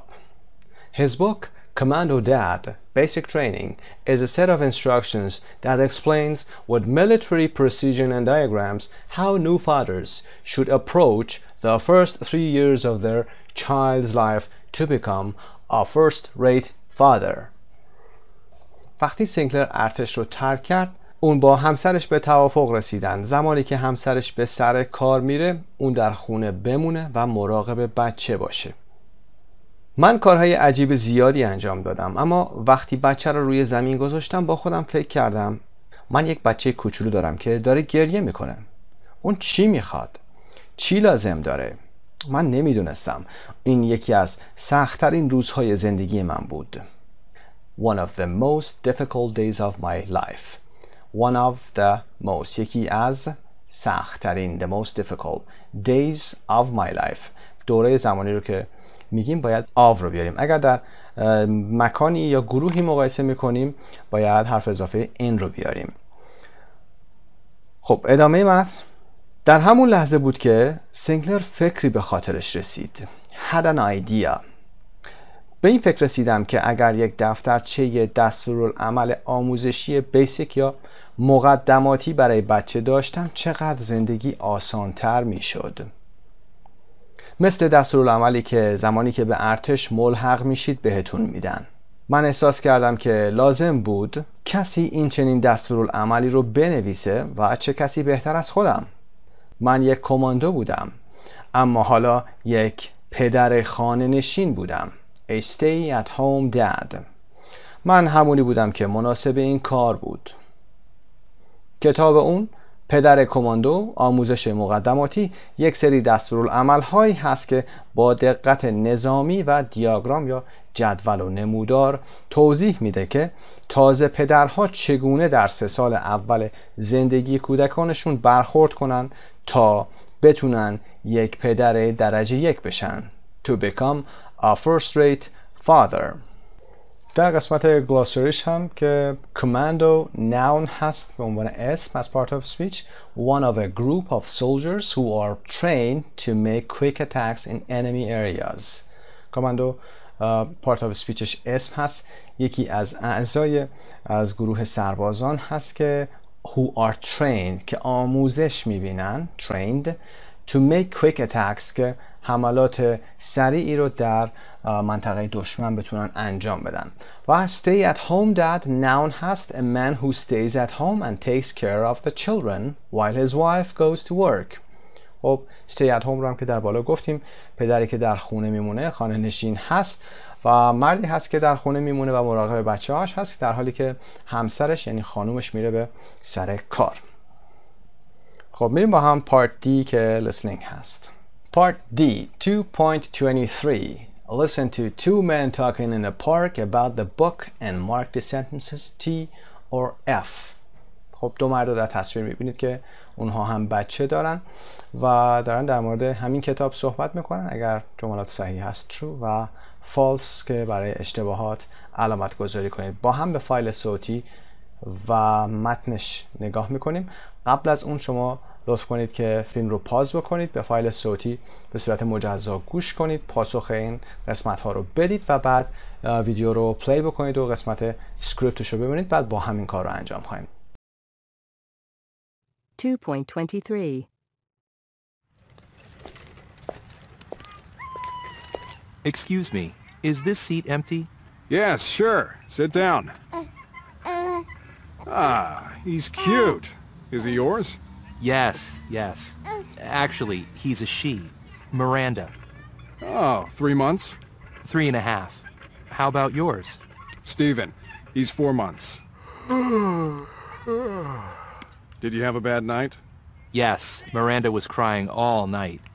You know, that noise gets to you. It drives me crazy. Do you know what you need? These.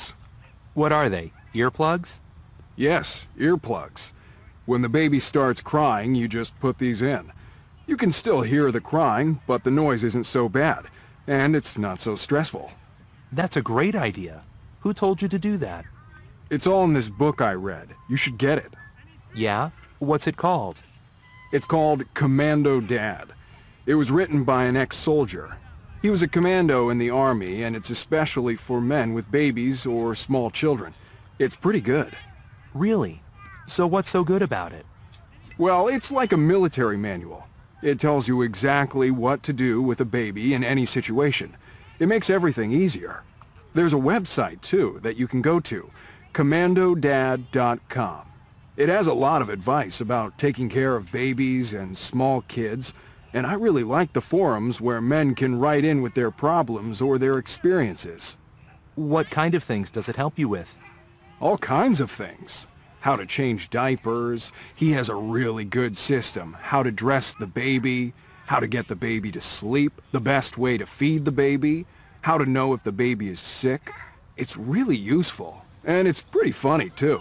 I mean, he uses a kind of military language. So, for example, he calls the baby a BT, which means a baby trooper. And the baby's bedroom is base camp. And taking the baby for a walk is maneuvers. And taking the diapers to the trash is called bomb disposal. What else does it say?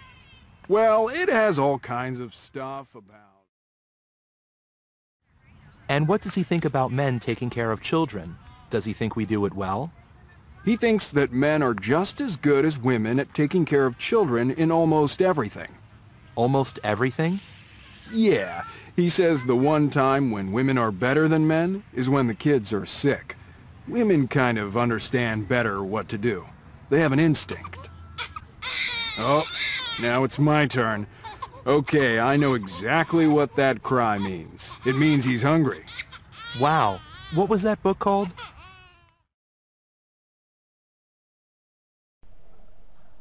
خب امیدوارم که به فایل صوتیتون گوش کرده باشید و تمرین رو انجام داده باشید. با همین قسمت رو چک میکنیم. Number 1. Miranda is older than Stephen. False. Miranda is younger than Stephen. میراندا جوانتر یا کوچیکتر هست در مورد بچه. وقتی میگیم is younger یعنی کوچیکتر هست. is younger comparative هست. Then Stephen نسبت به Stephen. She's 3.5 months old and he is 4 months old. 3.5 months یعنی 3 ماه و نیم و he که Stephen هست is 4 months old. Number 2, Miranda's father slept badly the night before. Slept badly. بد خوابید. شب گذشتش رو.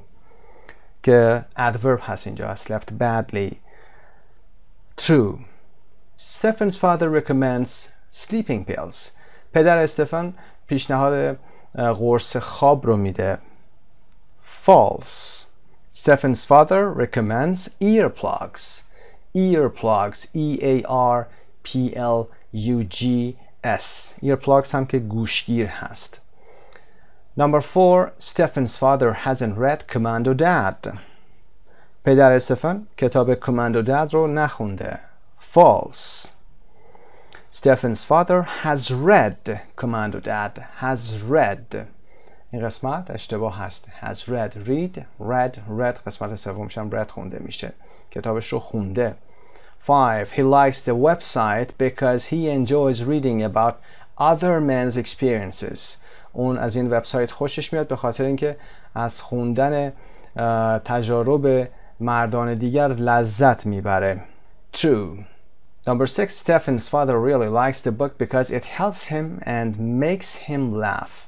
پدر استفن واقعا از این کتاب خوشش میاد به خاطر اینکه هم بهش کمک میکنه هم باعث میشه که اون بخنده. True. Number 7. In Commando Dad, BT means baby trooper and base camp means the kitchen. در کتاب Commando Dad BT به معنای baby trooper هست و base camp به معنای آشپزخونه. Base camp means the baby's bedroom. بله قسمت BT همون baby trooper هست که بچه سرباز میشه و بیس کمپ هم که در واقع همون اتاق خواب بچه هست، جایی که بچه اردو میزنه و جای خوابش هست. The baby's bedroom هست. Number 8. The author of Commando Dad thinks that women are only better than men when the baby is small. Author نویسنده هست. The author نویسنده کتاب کامل فکر میکنه که زنان فقط موقعی بهتر از مردان هستن که بچه کوچیک هست. False. The author of Commando Dad thinks that women are only better than men when the baby is sick. وقتی که بچه مریض باشه زنان بهتر هستن در نگهداری بچه. Part E. Listen again and correct the wrong information که این کار رو با هم انجام دادیم. شما میتونید یه بار دیگه هم گوش کنید که کمک میکنه بهتون. و Part F. Do you think it's a good idea to have a book and a website on childcare especially for men? Why? Yes. Why not? خب نظرتون رو بگید حتما که آیا این کمک میکنه. Is it useful to have a book or a website on childcare که بحث مراقبت بچه هست به خصوص برای مردان especially for men.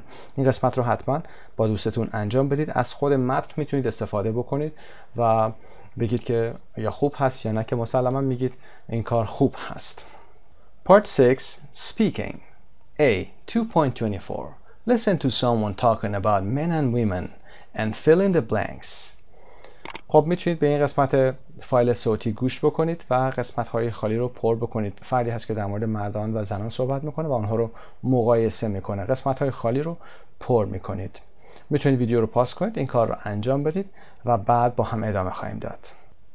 Generally speaking، به طور کلی که بخوایم صحبت بکنیم، generally speaking, I think women worry more about their appearance than men. زنان بیشتر در مورد ظاهرشون نسبت به مردان نگران هستند. They tend to spend hours choosing what to wear.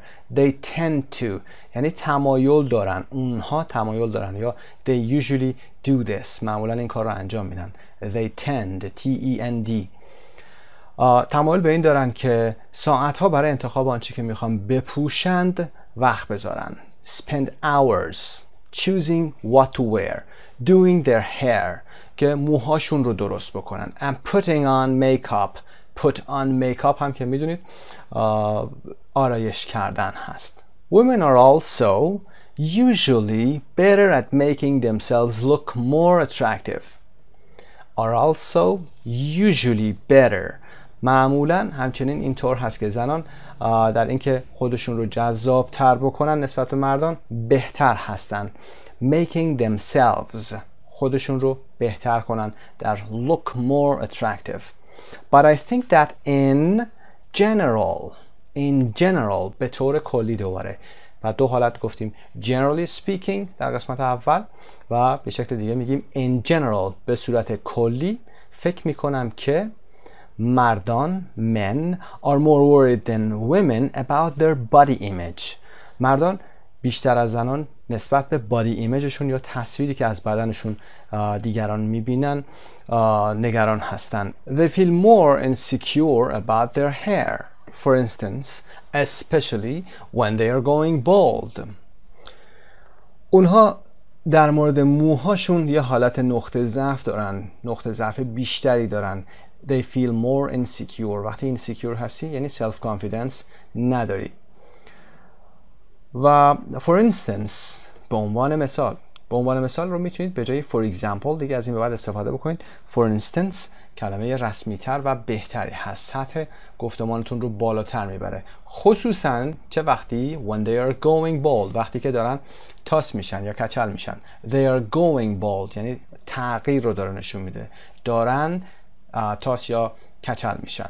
خب این قسمت رو با هم انجام دادیم که بتونید یه ایده‌ای بگیرید و در این قسمت سبز که این باکسی که سمت راست هست بتونید اینجا مانور بدید، انواع حالت‌ها رو بتونید بگید generally speaking, they tend to و یا اینکه in general به صورت کلی میخواید مقایسه‌ای داشته باشید. Part B. In small group discuss if the statements about men and women are stereotypes or true. Try to use the highlighted expressions for generalizing from A. خب برای اینکه بتونید موضوعات رو تعمیم بدید، generalizing بکنید. generalize یعنی تعمیم دادن. از اصطلاحات بالا در قسمت A استفاده کنید. این موضوع برای سپیکینگتون هست. تعداد موضوعات خیلی زیاد هست. در مورد همه اینها میتونید صحبت کنید. اگر براتون سخت هست سعی کنید اول موضوعات رو بنویسید. بعد از اینکه نوشتید بیایید بیان کنید و بعد اینها رو تمرین کنید. از اصطلاحاتی که در این قسمت یاد گرفتیم استفاده بکنید. از اصطلاحات دیگه‌ای که قبلا گفتیم که حالت agree و disagree رو میخواهید بیان کنید استفاده کنید. I think in my opinion و غیره رو بیایید استفاده کنید. همه این نکاتی که عرض شد حتما در تمام این متن‌ها یا تمام این سپیکینگ هایی که برای موردهای این سمت راست هست بیایید استفاده بکنید. موضوعات مشخص. Women worry more about their appearance than men. خب زنان بیشتر از مردان نسبت به ظاهرشون نگران هستند. در مورد ظاهرشون Women spend more time than men on social networking sites. زنان زمان بیشتری رو نسبت به مردان در social networking sites یا شبکه‌های اجتماعی میگذارن. Men talk more about things. مردان در مورد اشیاء صحبت میکنن یا موضوعات صحبت میکنن. Women talk more about people. زنان بیشتر در مورد مردم صحبت میکنن. Men are more interested than women in gadgets like phones and tablets. مردان نسبت به زنان بیشتر علاقه‌مند به گجتس هستن، یعنی ابزارهایی مثل phones و tablets. Women are better at multitasking than men. زنان نسبت به مردان در انجام دادن چند کار در یک زمان ماهرتر هستند، بهتر هستند. Multitasking. Men find it more difficult than women to talk to their friends or family if they have a problem. مردان اگر در زندگی مشکلی داشته باشن نسبت به زنان کمی سخت‌تر یا دشوارتر هست براشون که بخوان با دوستاشون یا خانوادهشون این موضوع رو در میان بذارن. Women spend more time than men talking about celebrities and their lifestyles. خب زنان زمان بیشتری رو نسبت به مردان میذارن برای صحبت در مورد سلبریتی ها و سبک زندگیشون. Men are more interested than women in power. مردان نسبت به زنان بیشتر علاقه‌مند به قدرت هستند. Women are less interested in sports than men. زنان نسبت به مردان کمتر علاقه‌مند به ورزش هستند. Men worry more about their health than women. مردان نسبت به زنان بیشتر نگران سلامتیشون هستند. خب این قسمت رو حتما برای سپیکینگتون انجام بدید. سعی کنید که با دوستتون این رو بیان بکنید، صحبت کنید در مورد این موضوع. میتونید موضوعاتی که در درس‌های پیش داشتیم اونها رو بیارید با هم ترکیب کنید و موضوعات خیلی خوبی برای سپیکینگ خواهد بود. بگید که آیا اینها استریوتایپ هست و یا اصلا واقعی هست، کلیشه هست یا این موضوع حقیقت داره. با هم بریم قسمت 7 vocabulary. Collocation verbs or adjectives plus prepositions. همایندها رو داریم که در این همایندها افعال و یا صفتها با حروف اضافه هستند. A. Cover the statements above. جمله‌ای که در بالا اومده رو روشون رو بپوشید. Can you remember the missing prepositions؟ ببینید که آیا میتونید به خاطر بیارید چه حرف اضافه هایی رو در این قسمت ها باید بذاریم. Number 1. Men worry more their health than women. Worry about نگران بودن هست. Number 2, women are better multitasking than men at multitasking. They are better at multitasking. Number 3, men are more interested than women in power. علاقه‌مند بودن interested in و این قسمت هم که باید این رو قرار بدید. اما page 156 vocabulary bank dependent prepositions رو میریم با هم میخونیم و برمیگردیم این قسمت ها رو ادامه خواهیم داد.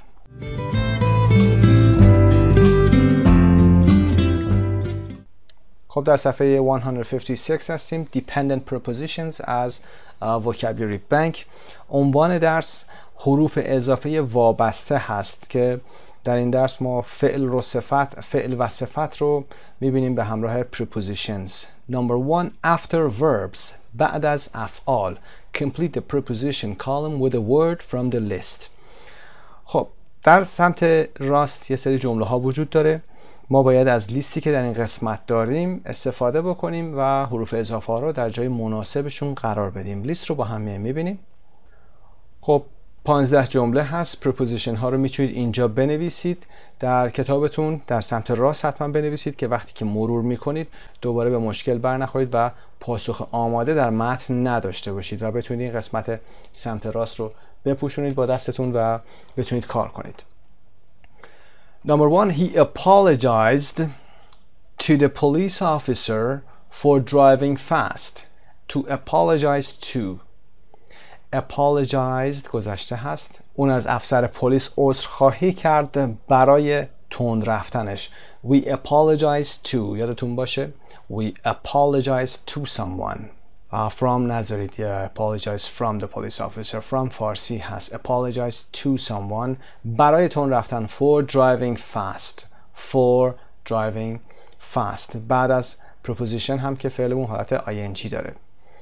We're arriving in Miami on Sunday. ما روز ساندی، روز یک شنبه به میامی میرسیم. شهر رو هم که گفتیم با arrive preposition این رو میاریم. arrive verb هست. حرف اضافه شهرش هم که in هست. We arrive in Miami. Number 3, we're arriving O'Hare Airport at 3:45. به فرودگاه رسیدن رو فرودگاه O'Hare Airport در ساعت 3:45 arriving at. ما در این ساعت به فرودگاه O'Hare میرسیم. We're arriving at. پس برای شهر arrive in، برای نقطه یا مکان میگیم arrive at. Who does this book belong to? این کتاب متعلق به چه کسی هست؟ belong to. Number 5, I never argue with my husband about money.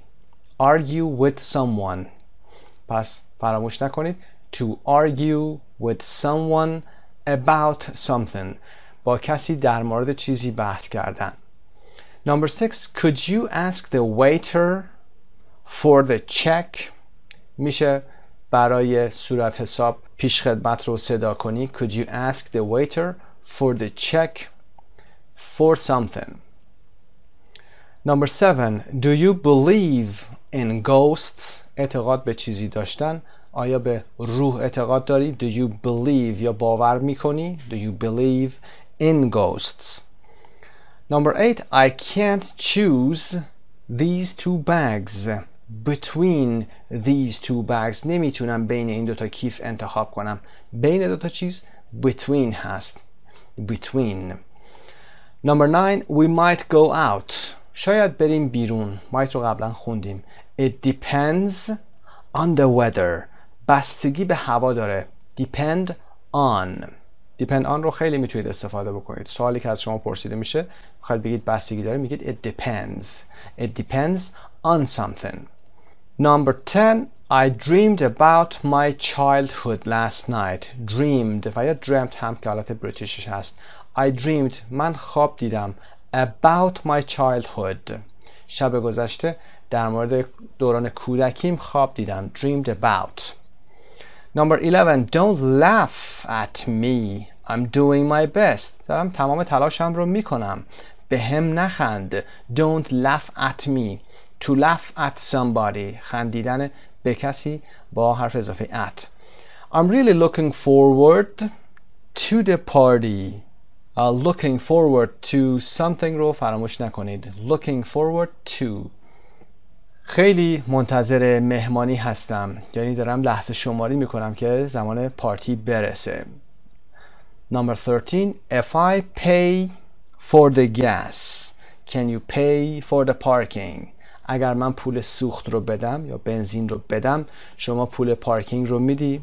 If you pay for the gas, we pay for food, we pay for parking, for example. Number 14, this music reminds me of our honeymoon in Italy. این موسیقی منو به یاد هانیمون یا ماه عسلمون در ایتالیا میندازه. Reminds me of something. This scenery, این منظره reminds me of my village, for example. منو به یاد روستام میندازه. و number 15, I don't spend a lot of money on clothes. من پول زیادی روی لباس ها صرف نمی کنم، هزینه نمی کنم. To spend money on something. To spend time on something. اما اگر زمانی رو با کسی صرف می کنید to spend time with somebody هست. خب پاسخ 15 آن هست و with رو هم گفتیم اگر با کسی زمانی یا پولی رو صرف خواهید بکنید هست. خب میریم قسمت after adjectives. خب در قسمت دوم هستیم. after adjectives میتونید اینجا پاس کنید، تمرین های بالا رو مرور کنید یا اینکه این قسمت رو کلا انجام بدین، درس رو بگیرید، بعد تمرین ها رو با فایل صوتیش رو گوش کنید، چک کنید و خودتون رو هم بسنجید. A. Complete the preposition column with a word from the list.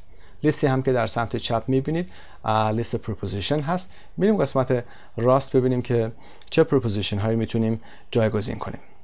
Number 1, my brother is afraid of bats. Afraid of or frightened of در تمرین در این قسمت میبینید. اون از خفاش میترسه. Frightened or afraid of bats.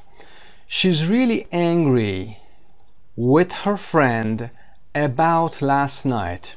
اون در مورد شب گذشته از دست دوستش خیلی عصبانیه. Angry with somebody. I'm angry with you about something, about last night, about yesterday. Number 3, I've never been good at sports. هیچ وقت توی ورزش مهارت نداشتم، خوب نبودم. To be good at something, to be bad at something. اگر چیزی هم بینابین هست, to be okay at something. For example, I'm good at cooking. Number 4, eat your vegetables. They are good for you. سبزیجاتت رو بخور، اونا برات خوب هستن. They are good for you. صفت good for you. I'm very close to my older sister. I'm very close to my older sister. خیلی به خواهر بزرگترم نزدیک هستم. I'm very close to be close to somebody. Number 6, this exercise isn't very different from the last one. این تمرین خیلی نسبت به تمرین قبلی متفاوت نیست. The last one یعنی قبلیه و different from و یا different to هر دو حالت صحیح هست. different from و different to هر دو صحیح هست. We're really excited about going to Brazil. واقعا هیجان زده هستیم در مورد رفتن به برزیل. We're really excited about. To be excited about something. بعد از about دوباره میبینید که فعل حالت ing داره. یعنی جراند هست. I'm fed up with listening to you complaining. Fed up with. To be fed up with. Fed up شدن یعنی خسته شدن و بیزار شدن. Fed up with something. بعد از with دوباره listening اومده که میتونه حالت ing باشه و افعال دیگه هم همیشه باید ing داشته باشن. Fed up with listening to you complaining. از گوش کردن یا شنیدن به شکایت های تو دیگه خسته و بیزار شدم. Kharkov is famous for its main square. کارکوف برای میدان اصلیش مشهور است. To be famous for something. Something is famous for something. یه چیزی مشهور هست برای چیزی. For example, Paris is famous for its Eiffel Tower. Number 10, my sister is very interested in astrology. Astrology یعنی ستاره شناسی. طالبینی هم میشه. خواهر من خیلی علاقمند به interested in adjective و in که prepositionش هست. Number 11, I'm very fond of my little nephew. He's adorable. To be fond of یعنی عاشق کسی بودن، دوست داشتن. من عاشق یا علاقمند شدید به little nephew هستم، یعنی پسر خواهرم یا پسر برادرم که کوچولوه. He's adorable. خیلی lovely هست. So to be fond of. She's very passionate about riding her bike. Passionate یعنی علاقمند هست، عاشق کاری هست، شور و هیجان کاری داره. To be passionate about. بعد از about دوباره میبینید که حالت فعل ing هست. بعد از preposition حالت ing داریم. She does about 30 miles every weekend. هر آخر هفته تقریبا 30 مایل هم دوچرخه سواری میکنه. Number 13, I don't like people who aren't kind to animals. To be kind to مهربون بودن نسبت به چیزی یا کسی. من از کسانی که نسبت به حیوانات مهربان نیستن خوشم نمیاد.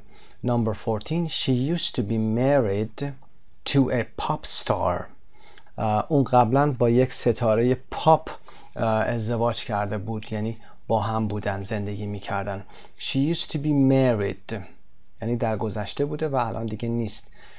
To a pop star ممکنه که برای بچه های ما with رو بگن. To be married with a pop star که کاملا اشتباه هست. To be married to someone. I'm married to my wife. به این شکل.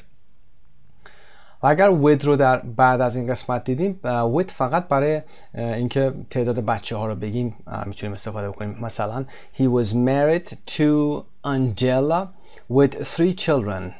با آنجلا زن و شوهر بودن اون آقا و 3 تا بچه هم داشتن. پس to be married to somebody. Number 15. I'm really happy with my new motorcycle. من از موتورسیکلت جدیدم واقعا راضی هستم یا خیلی خوشحال هستم از این. To be happy with something. Number 16. My dad was very proud of learning to ski.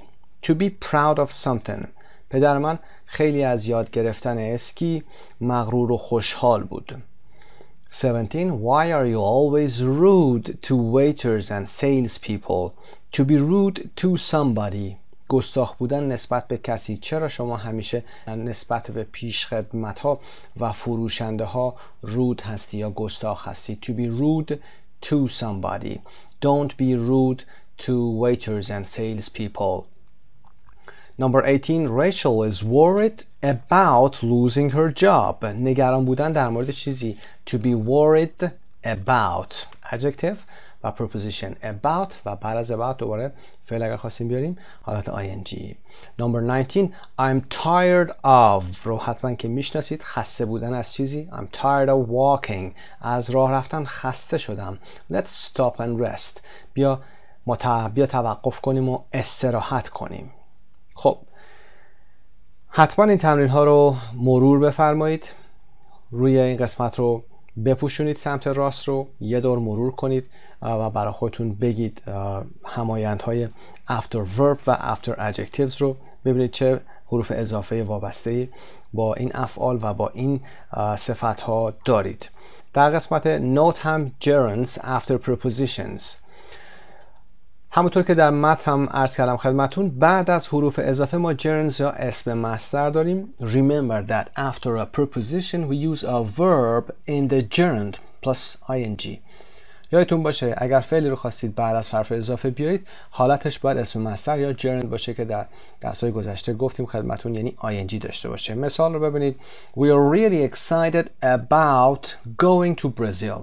ما واقعا برای رفتن به برزیل هیجان زده هستیم. I'm tired of walking. I'm tired of talking. من از راه رفتن خسته شدم. من از حرف زدن خسته شدم. و میبینید که بعد از حروف اضافه حالت فعل حالت ing داره یا اسم مصدر و gerund که به انگلیسی گفته میشه، مگر اینکه اسمی بخواد باشه، یعنی فعل نخواهید بیارید. مثلا I'm fond of my little nephew. جو دیگه شما نیاز به gerund ندارید. اگر اسم خواستید بیارید که اسم هست. خب این قسمت به پایان میرسه. حتما تمرین کنید این قسمت رو که نیاز هست و نگران هم نباشید اگر جایی رو اشکال دارید. به مرور زمان این براتون آسون خواهد شد. برمیگردیم به درس اصلیمون.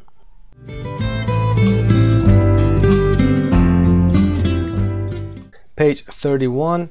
When are prepositions stressed? این موضوع قبلا اشاره کوچیکی بهش شده. چه زمانی preposition ها استرس میگیرن؟ Prepositions are usually only stressed when they are the last word. For example, in a question. Compare. خب ببینید preposition ها معمولا استرس نمیگیرن، یعنی از کلمات کم اهمیت هستن. گفتیم کلمات پر اهمیت استرس دارن. اما در زمانی که معمولا در حالت سوالی قرار میگیرن که اون هم در انتها هست استرس به اونها داده میشه. مثل We need to talk about our vacation. What are you talking about? ببینید این about رو بردیم بالا. Freddie is afraid of flying. شما of رو اینجا نمیشنوید. اما What are you afraid of? از چی میترسی؟ پس این of و این about در حالت سوالی استرس گرفته و با صدای بلندتری شنیده میشه. بریم قسمت C. Complete the questions with the preposition. preposition ها رو یاد گرفتیم در قسمت vocab. حالا میخوایم اینها رو با هم تمرین کنیم. Number 1. When you are with friends of the same sex, what do you usually talk? خب وقتی که با دوستان همجنس خودتون هستید معمولا در مورد چی you talk about. What do you usually talk about? فعل talk با about وقتی میخوایم بگیم در مورد چیزی صحبت کردن. Number 2. Are there any sports or games that you're good to be good at, to be bad at? بعد از good ما preposition at رو میاریم که بگیم که خوب بودن در چیزی. ورزش یا بازی هست که شما خوب باشی توش. Number 3. Is there anything you're really looking forward to? Looking forward to یه ساختار هست. I'm really looking forward to. واقعا منتظر چیزی هستید؟ آیا چیزی هست که واقعا منتظرش باشید؟ براش لحظه شماری بکنید. Number 4. Who in your family are you closest to? در خانواده‌تون به کی نزدیکتر هستید؟ Who in your family در خانواده‌تون چه کسی هست که are you closest to؟ close هم تلفظش میشه اینجا چون verb نیست. to اینجا استرس میگیره بلند هم هست. What kind of movies are you interested in? به چه نوع فیلم هایی علاقمند هستید؟ in دوباره استرس میگیره. interested هم گفتیم با in میاد preposition in صفت به علاوه preposition in. Number 6. Are there any animals or insects that you're afraid of? ترسیدن از چیزی afraid of که در انتها اومده و استرس هم میگیره. آیا حیوان یا حشره وجود داره که شما ازش میترسید؟ Number 7. What's your town famous for? شهر شما برای چی مشهوره؟ یا برای چه چیزش مشهور هست؟ Number 8. Are there any superstitions that you believe in? superstition هم که میدونید حالت خرافاتی هست. آیا هیچ حالت خرافاتی وجود داره که شما بهش اعتقاد داشته باشی یا باورش داشته باشی؟ You believe in. 2.27. Listen and check, then ask and answer the question with a partner. حتما بیاید این رو هم تبدیل به یک پروژه سپیکینگ بکنید، در موردش صحبت بکنید. به این ترتیب درس 3 پارت B و قسمت دومش در اینجا به پایان میرسه. امیدوارم که مفید بوده باشه براتون. تمرین های ورکبوکش رو هم انجام بدید. اگر فرصت میکنید آی چکر رو هم چک بکنید. Good luck. به نام خدا Practical English مربوط به یونیت 3 رو با هم انجام میدیم. اپیزود 2 هست. در این اپیزود A Difficult Celebrity رو داریم. سلبریتی رو که میدونید افراد مشهور هستن، میتونه خواننده و یا هنرپیشه و یا غیره باشه، کسایی که معروف و مشهور هستن. این موضوع هم A Difficult Celebrity هست که یه سلبریتی میشه گفت سختگیر، دشوار و یا غیره هست که راب و جنی و رئیسشون دان با اون مصاحبه‌ای دارن و برنامه رستوران دارن. خب در صحنه اول راب با کری که همین سلبریتی ما هست در تصویر میبینیدش، خواننده بریتانیایی هست و داره از نیویورک دیدن میکنه، با اون مصاحبه ای انجام میده. در صحنه دوم که بریم جلوتر، دان رئیس جدید، جنی و راب با هم کری رو برای نهار به رستوران میبرن. در طول نهار کری دوستانه بودن مصنوعی نیویورکی ها رو مورد انتقاد قرار میده و میگه که علاقه و احترام که اینها دارن بیشتر حالت مصنوعی داره تا واقعی و لندن به این شکل نیست و لندن رو به نیویورک ترجیح میده. دان که رئیس هست به شدت مخالفت میکنه، اگرچه راب طرف کری رو میگیره. اصطلاح کسی طرف کسی رو بگیره he sides somebody sides with somebody else. okay. یک کسی طرف کسی رو میگیره که بر روی مانیتور هم قرار میدیم این رو. he sides with Carrie یعنی راب طرف کری رو میگیره. در صحنه نهایی وقتی یک راننده تاکسی با محبت و صادق به رستوران میاد تا گوشی کری رو که در تاکسی جا گذاشته بود بهش برگردونه، کری اینجا مجبور میشه حرفش رو پس بگیره. حرفش رو پس بگیره هم به این شکل در انگلیسی گفته میشه She has to eat her words. She has to eat her words. این رو برای مانیتور هم قرار میدیم، اما برای کسایی که پادکستی یا صوتی گوش میکنن She has to eat her words. eat همون eat خوردن و her words. خب توضیح کوچیکی بود که برای این اپیزود دادم خدمتون. میریم با هم پارت A.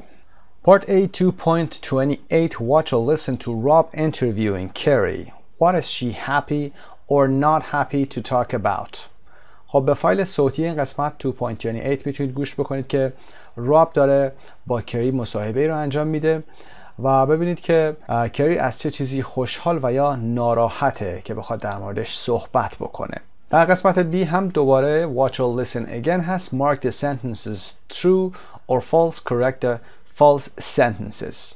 با هم بخش ویدیویی این قسمت رو میبینیم، بعد میاییم به سوالات از بالا تا انتها پاسخ میدیم.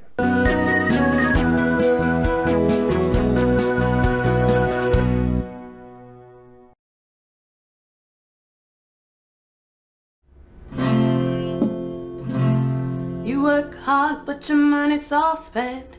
Haven't got enough to pay the rent. You know it's not right and it makes no sense to go chasing those dollars and cents. Chasing those dollars and cents. That was great, Carrie. Thanks. Carrie, you used to be in a band, now you play solo. Why did you change? What happened with the band is private. I've already said I don't want to talk about it in interviews. All I'll say is that I have a lot more freedom this way. I can play and say what I want. Did your relationship with the band's lead guitarist affect the breakup? No comment. I never talk about my private life. Your dad was in a famous punk band and your mum's a classical pianist. Have they influenced your music? Of course they have. What do you think? Isn't everyone influenced by their parents? When did you start playing? I started playing the guitar when I was about 4. 4? That's pretty young. Yeah, the guitar was nearly as big as me. I think that your new album is your best yet. It's a lot quieter and more experimental than your earlier albums. Thank you. I think it's my best work. So, what have you been doing recently? Well, I've been writing and recording some new songs, and I've played at some of the summer festivals in the UK. And what are you doing while you're in the States? I'm going to play at some clubs here in New York. Then I'm doing some small gigs in other places. I just want to get to know the country and the people. It's all very new to me. You work hard, but your money's all spent. Haven't got enough. Good job, Rob. She isn't the easiest person to interview. She's okay. And this video clip will work great online. Well, thank you for coming in today, Carrie. Now I suggest we have some lunch. Rob, could you call a taxi? All I'll say is that I have a lot Sure. to play and say what I want. خب ویدیو رو با هم دیدیم. قسمت A. What is she happy or not happy to talk about? She's happy to talk about her new album, but not about what happened with the band or her private life.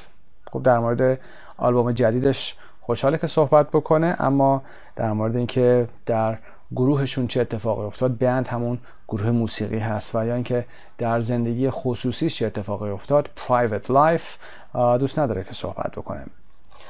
در قسمت B number 1 Carrie's song is about love. No, it's false. Her song is about money. Number 2 Carrie plays in a band. کری در یک گروه موسیقی می نوازه. false هست. She used to play in a band but now she plays solo.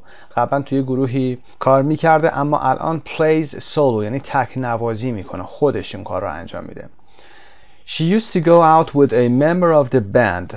قبلا با یکی از اعضای گروه موسیقی که بوده ارتباط داشته. To go out with somebody یعنی ارتباط داشته. True. Number 4 only one of her parents was a musician. فقط یکی از والدینش musician بوده. No, it's false. Her father was in a band and her mother is a pianist. پدرش در یکی از بندها بوده یا گروه موسیقی بوده و مادرش هم پیانیست هست. تلفظ پیانیست به این شکل هست پیانیست، یعنی استرس رو روی پی قرار میدید و خود پیانو روی ا قرار میگیره. Number 5. Carrie started playing the guitar when she was 6. No, Carrie started playing the guitar when she was about 4. وقتی که تقریبا 4 سالش بوده این کار رو شروع کرده. Number 6. Her new album is very different from the previous ones. آلبوم جدیدش خیلی متفاوت است. قبلی ها هست. From the previous ones. Previous یعنی قبلی. Previous ones هم که یعنی قبلی هاش. True. Number 7. She's been recording and touring recently. اون اخیراً داشته ریکوردینگ میکرده و تورینگ میکرده، یعنی سفر میکرده به شهرهای مختلف و موسیقیش رو اونجا پخش میکرده یا اجرا میکرده. She's been recording, has been recording حالت present perfect continuous هست و touring هم همینطور. She's been touring. Number 8. She's going to give a big concert in New York City. اون قراره که یک کنسرت بزرگ در نیویورک سیتی اجرا بکنه. False. She's going to play at some clubs in New York City. قراره که فقط در چند کلوب این موسیقیش رو اجرا بکنه. بریم قسمت 2. Giving opinions. Part A. 2.29. Watch or listen to the conversation at lunch. What do they disagree about? به فایل صوتی گوش میکنید مثل همیشه و یا اینکه ویدیو رو به تنهایی نگاه میکنید و بعد میایم به سوالات پایین پاسخ میدیم. وبسایت مجموعه زبان ایرانی.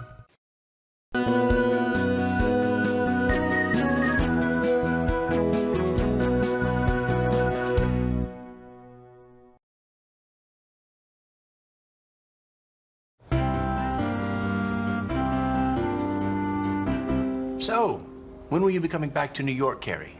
Oh, I don't know. Hi guys, is everything okay? Yes, it's delicious, thank you. That's great. New York waiters never leave you alone. I really don't like all this, hi guys, is everything okay stuff. What, you mean waiters aren't friendly in London? Oh, they're very friendly. Yes, they're friendly, but not too friendly. They don't bother you all the time. Can I get you anything else? More drinks, maybe? No, thanks. We're fine. Fantastic. See what I mean? Personally, I think people in London are a lot more easygoing. London's just not as hectic as New York. I'm sure.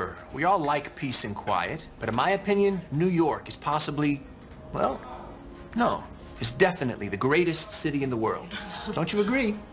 To be honest, I definitely prefer London.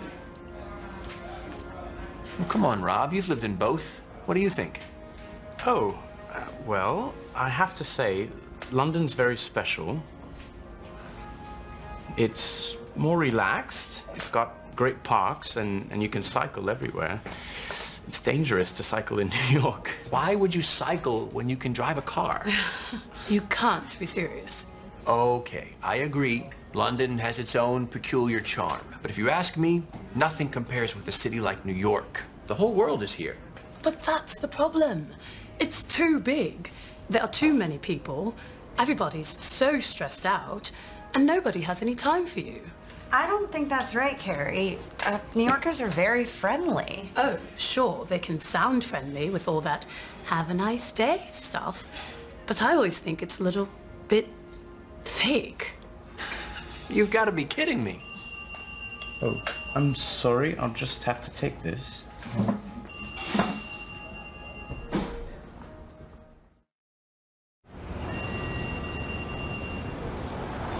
Hello? Yes. You're who? The taxi driver. What did she leave? A cell phone. Right, okay. Yes, we're still at the restaurant. See you in about 5 minutes.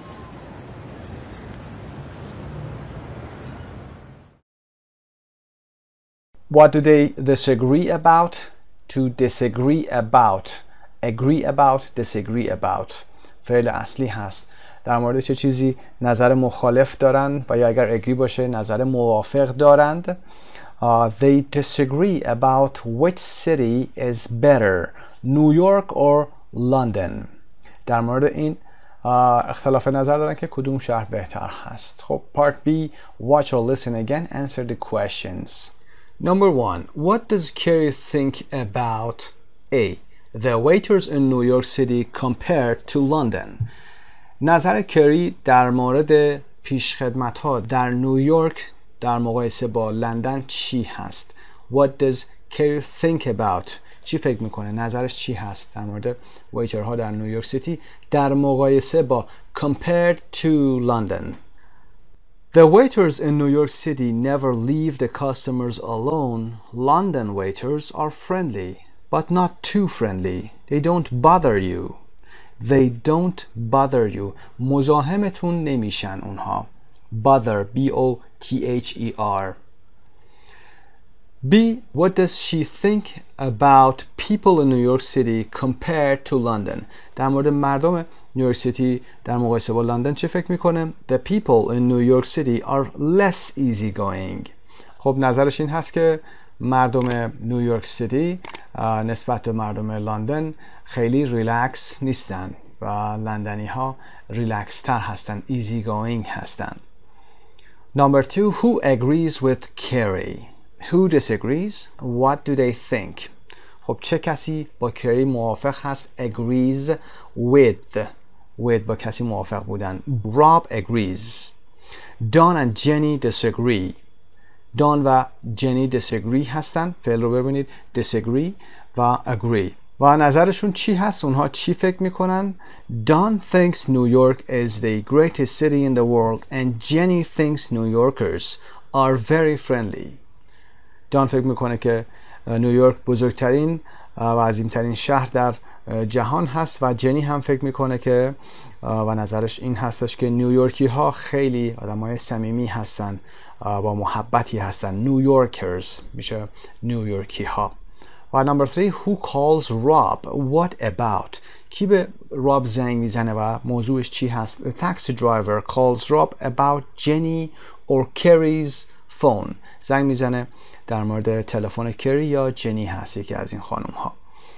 خب این قسمت رو انجام دادیم، با هم میریم قسمت بعد.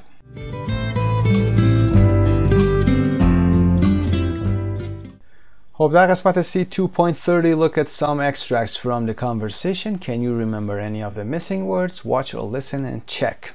این قسمت موضوع اصلی بخش 2 هست، giving opinions هست. میخواید نظرتون رو بیان کنید، چطور میگید؟ اینها در ویدیو کلیپ اجرا شده، میتونید به این فایل گوش کنید یا ویدیوشو دوباره نگاه کنید. این قسمت های خالی رو پر بکنید و از این اطلاعات استفاده بکنید. کلماتی که هایلایت شدن اون قسمت برای giving opinion هست. نظرتون رو با این کلمات میتونید بیان کنید. موافق هستید یا مخالف هستید و یا اینکه نظر فرد مقابل رو میخواید بپرسید که نظر اون چی هست.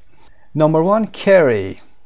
Personally, I think people in London are a lot more easygoing. London's just not as hectic as New York. Carrie میگه personally یعنی شخصاً I think people in London are a lot more easygoing. Personally, I think. من شخصاً اینطور فکر میکنم. میخواید بگید من شخصاً، میگید personally I و بعد ادامه think people in London are a lot more easygoing. خب ریلکس تر هستن در لندن و میگه London's just not as hectic as New York. ساختار as رو داریم، حالت منفیش هم هست.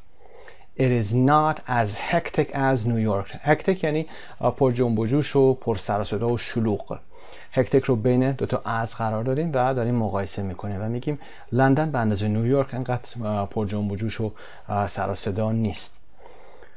بعدان میگه sure we all like peace and quiet. ما همه از آرامش خوشمون میاد. But in my opinion, اما به عقیده من, in my opinion, New York is possibly, well no, is definitely the greatest city in the world.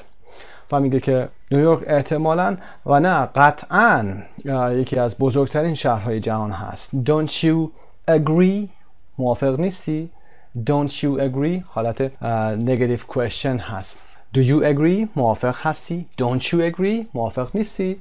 و کری میگه to be honest I definitely prefer London. to be honest صادقانه بگم to be honest H-O-N-E-S-T to be honest I definitely من قطعا prefer London من لندن رو ترجیح میدم. و دان میگه come on Rob you've lived in both. راب یه چیزی بگو تو توی هر دو شهر زندگی کردی. what do you think نظر تو چیه؟ تو چی فکر میکنی؟ what do you think.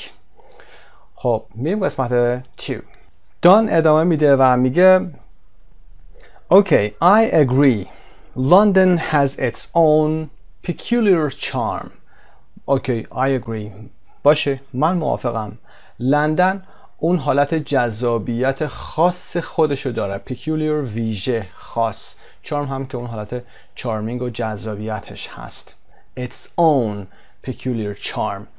و ادامه میده but if you ask me اما اگه از من بپرسید یا اگه میخواید از من بپرسید but if you ask me nothing compares with a city like New York هیچ چیزی با شهری مثل نیویورک مقایسه نمیشه. nothing compares the whole world is here همه دنیا اینجاست.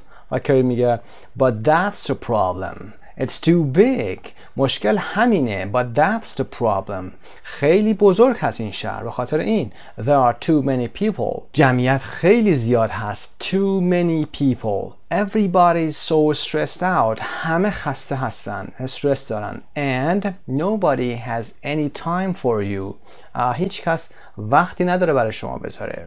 و جنی میگه I don't think that's right فکر نمی کنم این درست باشه. I don't think that's right به این شکل هم گفته میشه. فعل اول رو منفی میکنیم. I don't think that's right فکر نمی کنم این درست باشه. Carrie New Yorkers are very friendly نیویورکیا خیلی با محبت هستن. و کری میگه Oh sure they can sound friendly with all that have a nice day stuff. Oh sure بله مطمئنا میخوای موافقت کنی و بگی آره حتما بله they can sound friendly اونا میتونن friendly به نظر برسن با حرف زدنشون مثل همه اون have a nice day هایی که میگن روز خوبی داشته باشید. stuff هم چیزهای مثل این هست. این قسمت C رو انجام دادیم. در قسمت D watch or listen and repeat the highlighted phrases هست. copy the rhythm and intonation حتما در بخش ویدیویی که همراه کتابتون اومده اون رو پخش بکنید. این قسمت های هایلایت شده رو تکرار بفرمایید و ریتمش رو هم کپی کنید که اینتونیشن دقیقاً مثل نیتیو سپیکر بشه. در قسمت E هم practice the dialogues in C with a partner قسمت C رو با یه دوستی یا خودتون تمرین کنید. بپوشونید اگر تنها هستید قسمت به قسمت پشت هم تمرین کنید و این رو بگید یا اینکه گوش کنید پاس کنید پاسخ بدید خودتون. و اما part F in small groups practice giving opinions discuss the following sentences جمله های زیر رو بیایید به بحث بذارید. The best place to live is in a big city بیایید اون رو بحث بکنید با هم بگید personally I think و یا I don't agree I disagree و یا اینکه if you ask me و غیره از این ساختارها استفاده بکنید و بحث کنید در این موضوع درباره این موضوع ها. موضوع بعدی هم که riding a bike is the most practical way to get around big cities. You only get good service in expensive restaurants. It is irritating when people in stores or restaurants say have a nice day. Part A 2.32 watch or listen to the end of the lunch. Why is Carrie surprised? به این قسمت باید حتما فایل صوتیش گوش کنید یا ویدیوش رو ببینید. خودتون این قسمت رو انجام بدید بعد ویدیو رو پخش میکنیم با همین قسمت رو انجام میدیم.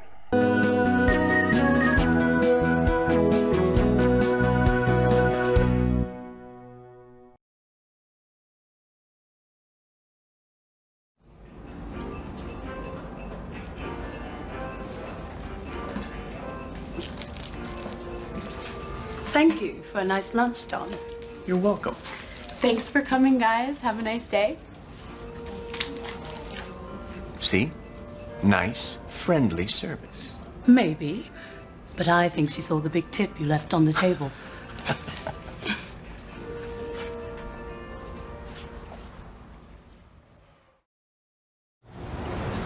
Did you mean what you said in the restaurant, Rob? Did I mean what? About missing London. Sure, I miss it, Jenny. Really? But hey, not that much. It's just that moving to a new place is always difficult. But you don't regret coming here, do you? No, not at all. It's just that you seemed so homesick in there. The parks, cycling. Well, there are some things I miss, but... Oh, hang on a minute. Look over there, our taxi's come back. Excuse me, ma'am. For me? What is it? I believe this is your cell phone. You left it in my cab. What? Oh, wow, thank you. Have a nice day. That was so kind of him. See? New Yorkers are really friendly people.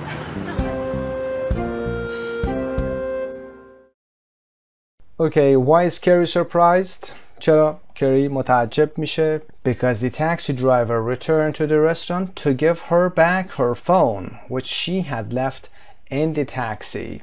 و به خاطر اینکه راننده تاکسی برگشت به رستوران تا گوشی کری رو که توی تاکسی جا گذاشته بود برگردونه بیاره بهش بده.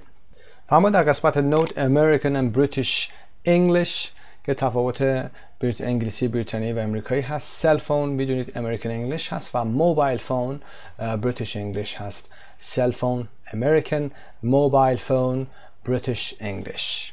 و پارت B watch or listen again and complete the information. قسمت های پایین رو باید پر بکنید بعد از اینکه به فایل صوتی گوش کردید یا ویدیوشو ملاحظه کردید. Number 1 Carrie thinks the waitress is friendly when they leave because Don کری فکر میکنه که پیشخدمت به این دلیل با محبت و مهربان یا صمیمی هست به خاطر اینکه وقتی که اونا دارن ترک میکنن اونجا رو Don left a big tip تیپ خیلی زیادی اونجا گذاشت انعام خیلی زیادی اونجا قرار داد براش روی میز. Number 2 Jenny is worried because she thinks Rob misses London. جنی نگرانه به خاطر اینکه فکر میکنه راب miss M-I-S-S و E-S دوباره در انتها به خاطر راب هست که دلش برای لندن تنگ شده از این نگران هست جنی.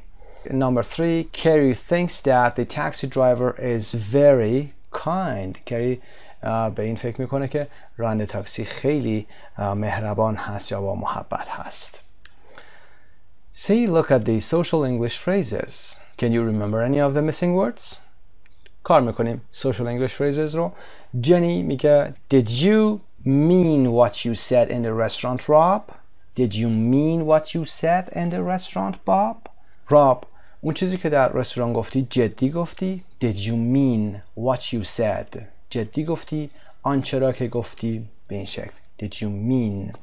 و جنی دوباره It's just that you seemed homesick in there. It's just that. همینی که میخواستم بگم هست. You seemed homesick یعنی کسی که دلش برای خونه تنگ میشه. homesick. lovesick کسی که دلش برای معشوقش تنگ میشه. You seemed به نظر میرسیدی در داخل رستوران homesick به نظر میرسیدی انگار دلت برای خونه تنگ شده بود. و راب میگه Oh hang on a minute okay? hang on a minute یعنی صبر کن یه چند لحظه تحمل کن. و راب میگه Our taxis come back یعنی تاکسیمون برگشته It's come back. و کری میگه That was so kind of him. این لطفش رو میرسونه یا نهایت لطف اون آقا بوده. That is very kind of you or that was very kind of you. داریم به نفر روبرومون میگیم نهایت لطف شما هست. Part D 2.33 Watch or listen and complete the phrases. میتونید گوش کنید و پر بکنید این قسمت ها رو. تمرین کنید حتما قسمت هایی که در social English phrase اومده و یا در قسمت هایی که در هایلایت شده قسمت های giving opinions هست. اینا کلمات جدید اصطلاحات جدید هست در گفتگوها به کار ببرید.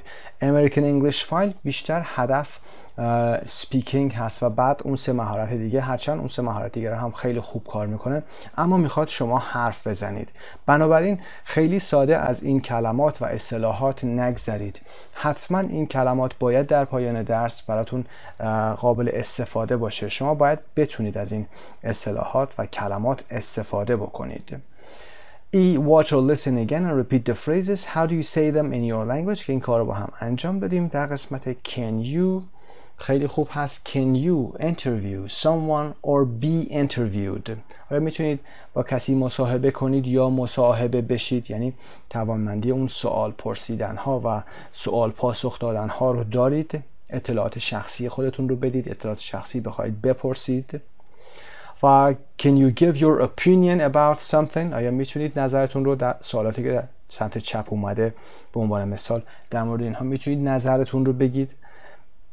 بتونید از اون اصطلاحاتی که در قسمت بالا هایلایت شده استفاده کنید. میتونید اینها رو بگید. و یا can you agree or disagree with other people's opinions؟ اگر دیگران نظری میدن شما میتونید موافقت کنید، مخالفت کنید. چطور موافقت و مخالفت خودتون رو اعلام میکنید؟ Okay, I agree or no, I disagree. و یا حالتهای دیگه if you ask me، اگر نظر منو بخوای و نظر خودتون رو میگید. به این ترتیب درس 3 در اینجا به پایان میرسه. برای تک تک شما عزیزان آرزوی سلامتی و موفقیت روزافزون دارم.